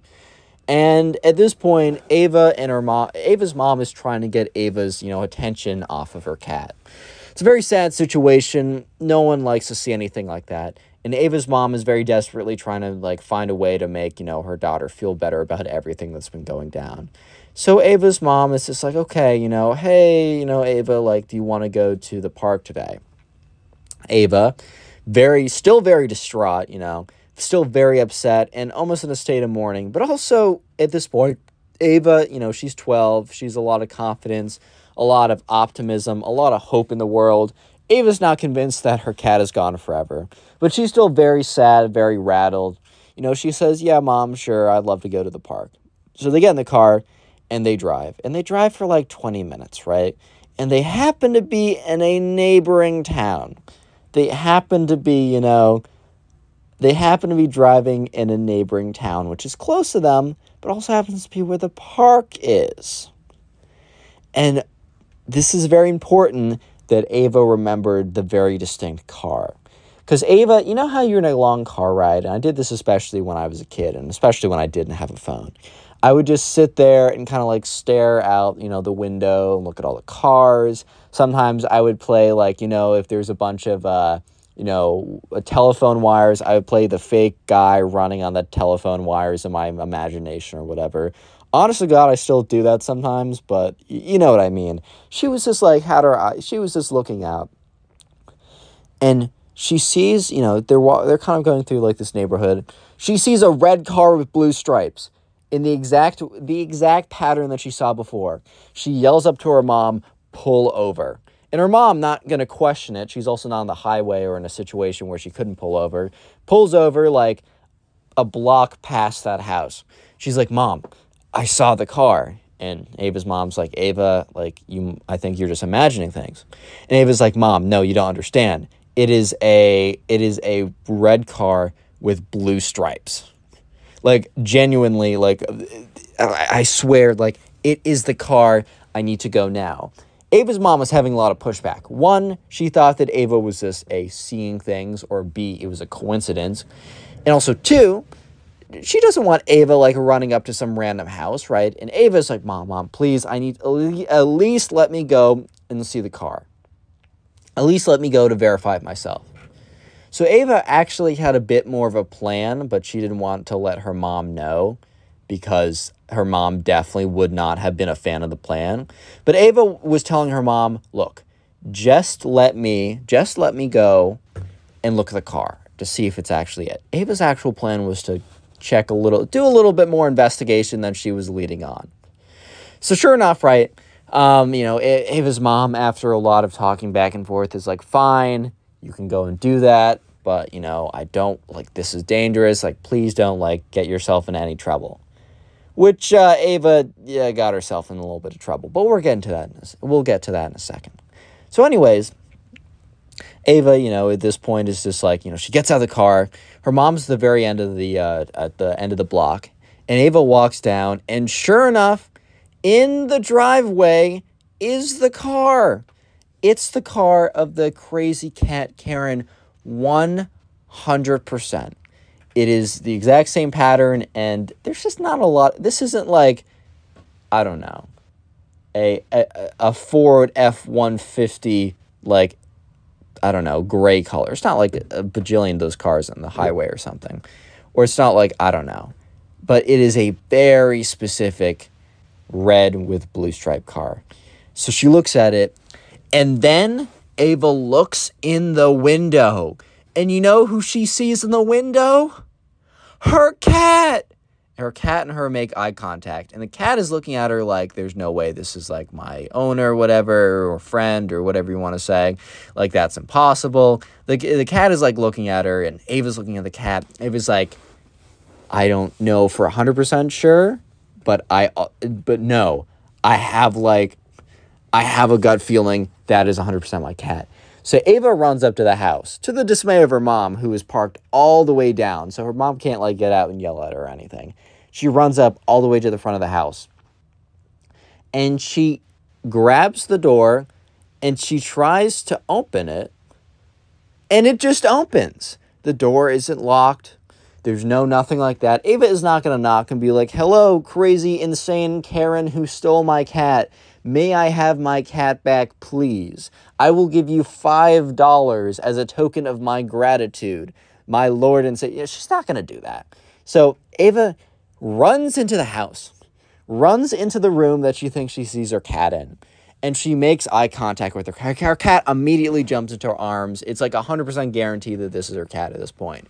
She's staring at her cat, who she started to believe that she was never going to see again, right? She started to believe that she was never going to see this cat again. And she's just looking at this cat. The cat has jumped into her arms. However, Ava also, Ava grabs the cat, walks out, and is about to walk out of the house when she looks up a flight of stairs. And at the very top of the flight of stairs is the crazy cat Karen. And the crazy cat Karen says, "Get back here." And the crazy cat Karen starts waddling down the stairs. Ava bolts out of the house, sprints out of that house, bro. She's out of there so fast, runs down the street, meets up, and her mom's like, kind of like yelling inside the car or whatever. And, as Ava opens up the door, she looks behind her. The Karen has left her house and is on the street, kind of like waddle sprinting. I don't know how else to describe it besides very slowly walking intently towards her. So she gets in the car, jumps in, yells at her mom, "Go, go, go!" Her mom, who's just acting on reflexes, is just not even questioning it, hits the gas. They go. And Ava's mom's like, "Ava, I told you not to go into that house. That's so dangerous. That woman is very clearly, mentally ill. What if she did something insane to you?" And Ava just is, not even paying attention because you know what? Ava got her cat back. And that's all that matters here, man. Ava got her cat back. Click on the video on screen right now. I know you'll enjoy it. Just click it. Do it. Leave a like and I'll actually give you nothing, dude. No joke.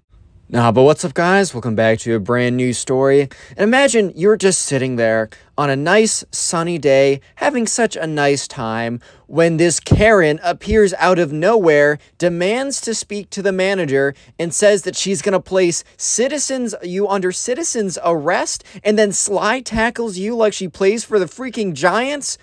Yeah, so this happened to a subscriber, and I'll be telling that story, so sit back, relax, subscribe if you're new, and let's just jump right into the story. So we're going to call the subscriber who submitted the story Andrew. So anyways, right, Andrew's at the park with his little brother. Every single Saturday, he goes to the park with his little brother.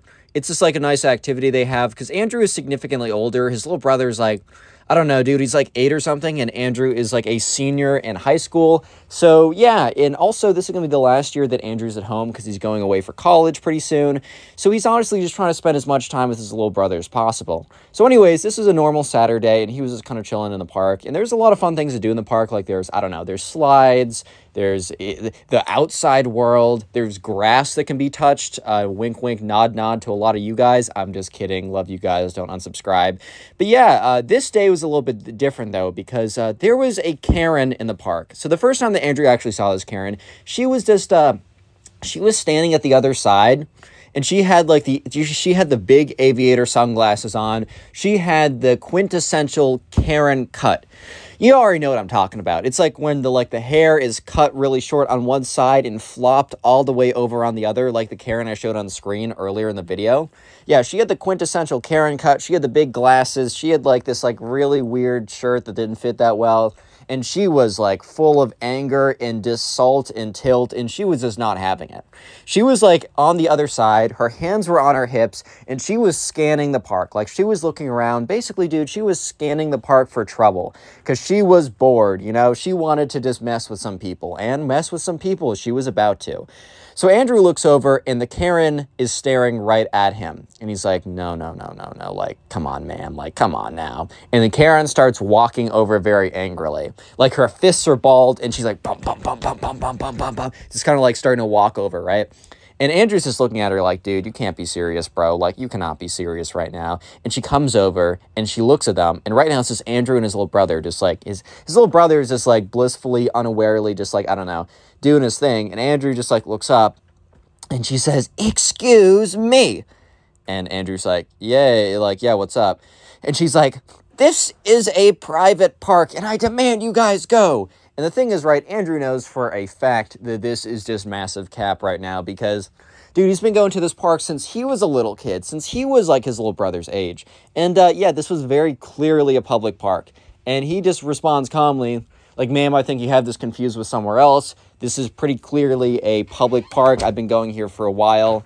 Like, you can even look it up. It's listed as a public park. And she's like, this is a private park, and if you don't get out of here in 3 seconds, I'm calling up the manager. And Andrew looks at her, and he's just like, dude, what are you talking about? What do you mean the manager, bro? We're at a public park. The manager of the parks department? Are we calling up Leslie Knope? Like, what's going on right now?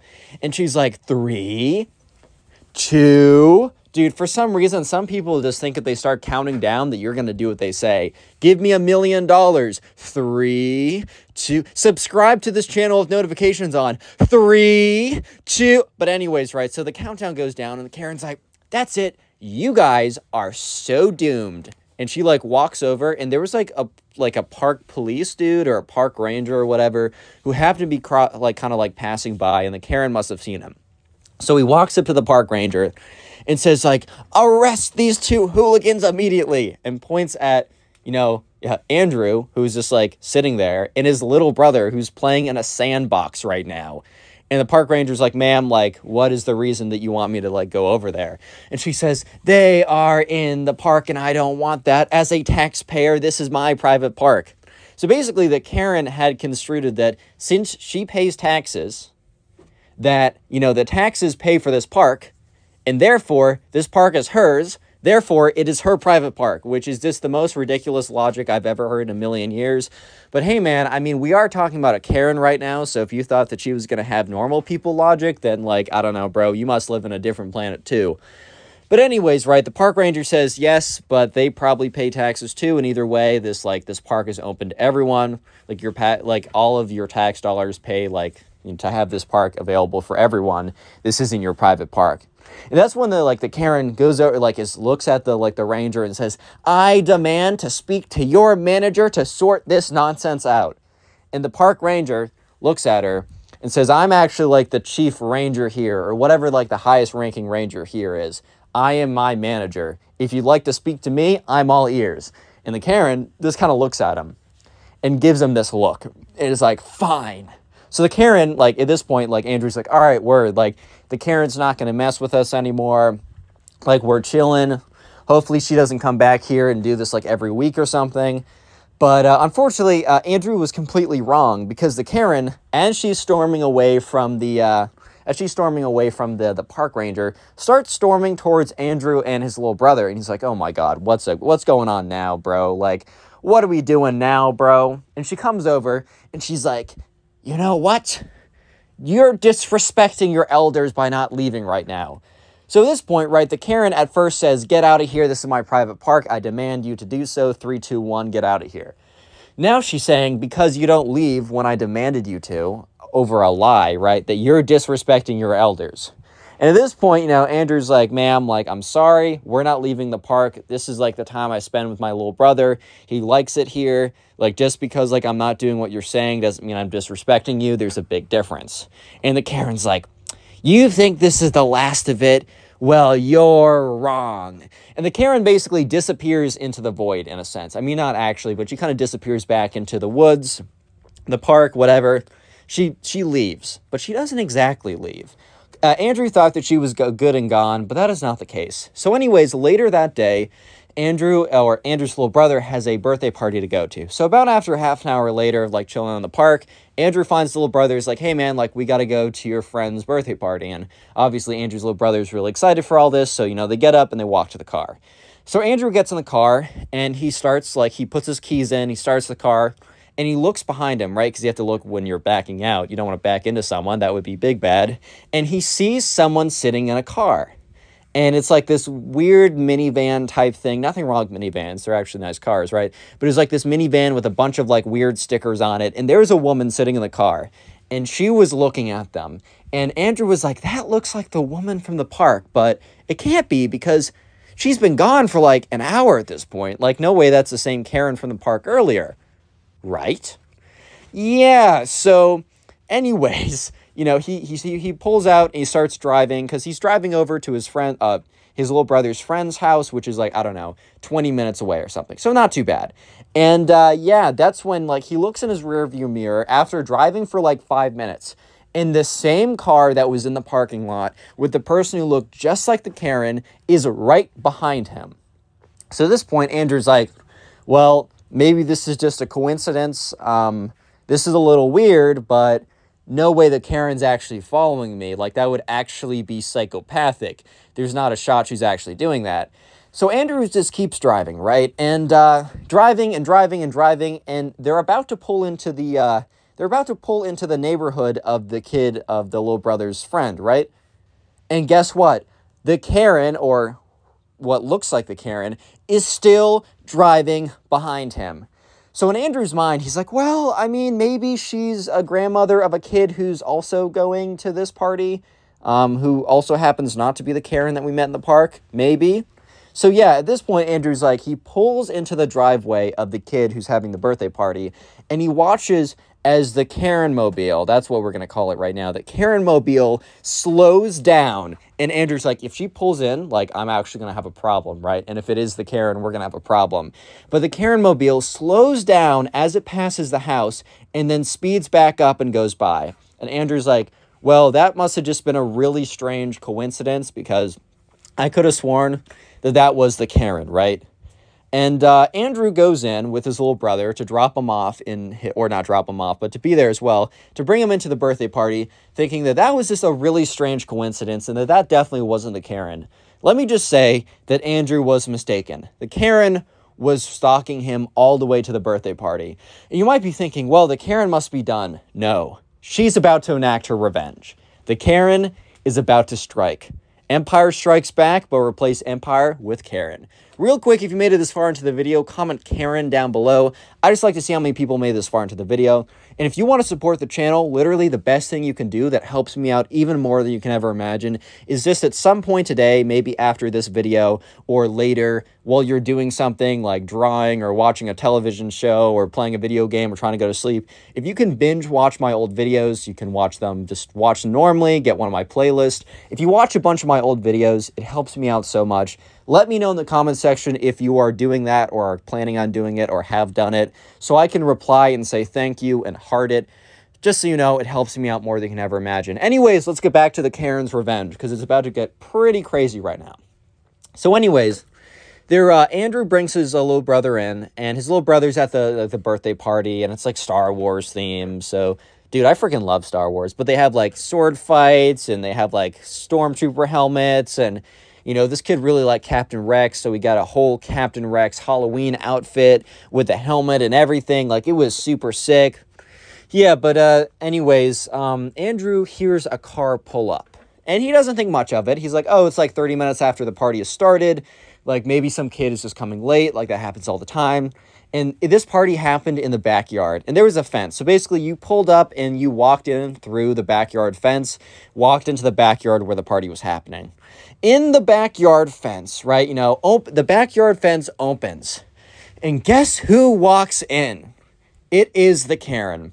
And Andrew is basically in the middle of a massive stare-off with the Karen. Because he's thinking to himself, there is no way, bro. Ain't no way, bro. Like, there is not a shot that is actually the Karen. My eyes must be deceiving me. Because I know for a fact that is not the frickin' Karen, bro. Not a chance that is the Karen. But yeah, the Karen walks in. And, like, some of the other parents there kind of look over. They're like, is that one of these kids' grandmothers or something? Like, what is going on? Like, we don't know who that is. And the mom of the birthday boy, who's the friend of Andrew's little brother, walks up and says, hey there, like, are you related to anyone at the party? And the Karen is like, I am not, says it very proudly. And I don't know why you'd say that so proudly, like, you're being mad bold right now. And she says, this party is violating the rules of the city. You must have a permit to throw something like this. Which totally isn't true. Maybe there's some weird, very specific law I don't know about, but bro, are you really calling the cops on a kid's Star Wars birthday party that's happening at 3 in the afternoon? Like, you cannot be serious, dude. Yeah, but anyways, the birthday boy's mother is like, nope, I think this is totally okay, ma'am. Like, thank you for voicing your concerns. If you want us to keep it down a little bit, I'll relay the message. But, yeah. She basically says, no, take this L, default dance, right? And the Karen is like, no, no, no. Don't you think for a second that you hooligans are going to get away with this. Like, this is illegal. And, like, then she points to Andrew and is like, and this one is very disrespectful, too. I'm going to call the police on you for breaking the law and being disrespectful to elders, and points at Andrew. And Andrew's like, ma'am, I don't think that's a crime. It's not, I wasn't being disrespectful. Even if I was, though, definitely not a crime, ma'am. Don't know how else to say it, but it's not illegal to be disrespectful. And she's like, well, see about that. So the Karen takes out her phone and walks outside. So Andrew goes up to the birthday boy's mom and is like, I'm so sorry. And the birthday boy's mom is like, why are you sorry? Like, this isn't like, are you related to her? And he's like, no, this woman's like crazy, dude. Like, I was in the park with, my little brother. She comes up to us and says, hey, you need to get out of here because this is her private park. Turns out it was like not, because it's a public park. I've been going there for like 10 years. And then she came back and said, I'm going to get revenge on you. I think she followed me to the party. So this is all kind of my fault. I'm sorry. And obviously the birthday boy's mom is like, dude, like, this, like, she isn't you. Like, you're not controlling her with like a little, like, I don't know, remote control or something. Like, this is a random woman who followed you. This is not your fault. But yeah, I wonder if she's actually going to call the cops. 20 minutes later, a police officer pulls up and he walks in. And some of the kids, like, turn around and are like, oh, my God, what? Because, like, a police officer actually comes in. And he walks in, and the Karen runs up and is like, thank you, officer. Thank you, officer. Thank you for coming. Oh, my God, it's been terrible. It's been terrible. And the police officer's like, I got a call of a illegal function happening here that's very destructive and causing lots of damage. I've been told on the phone. The police officer takes off his sunglasses and he just like surveys what's in front of him. It's a bunch of little kids with a Star Wars piñata and little flashy lightsabers and Star Wars action figures and a Lego Death Star and a bunch of parents and cake. And at that point, right, the police officer's like, turns to the Karen and is like, am I at the right place, ma'am? And she's like, yes, this is the illegal function. Shut it down right now. And also, just so you know, if you want to arrest him, and points to Andrew, you may arrest him too for being disrespectful to his elders. Police officer's like, ma'am, that's not a thing. Second of all, and he kind of like turns to Karen. He's like, ma'am, did you really just call the police on a kid's birthday party at 3 in the afternoon? And the Karen's face turns and she's like, but this is a legal function. You must shut it down immediately. or I'm calling your manager. He's like, okay. Yeah, ma'am, I'm not shutting this down. Like, please don't waste our time. We actually have real things to deal with. And he gets in his police car and he leaves. And the Karen is standing there, and she's like literally starting to shake because she is so angry and she is mauling so hard. She is so angry right now. And, you know, the birthday boy's mom goes up to her and is like, ma'am, I'm sorry, I'm going to have to ask you to leave. Like, I think it's pretty obvious that, like, you're not really welcome here. And she's like, you. And then points at Andrew, and you too. And then points to all the kids, and you. And all the kids are like, bro, what? I'm just here for the Star Wars, bro. And she's like, you think that you can get rid of me. You think that I won't know that you paid off that police officer. And Andrew's like, bro, what? What the fuck, bro? What? Huh? And she's like, and you think that, like, you can get away with this? That's no, I will be back. And she just, like, storms out of there, and they're all kind of just looking at her, and then they're all looking at each other, and Andrew's like, turns, like, goes to the mom of the birthday boy, and he's like, look, we should actually be prepared for her to come back and do something crazy. I mean, she was crazy enough to follow me here and then call the cops on us just because I didn't leave the park when she asked me to or demanded me to.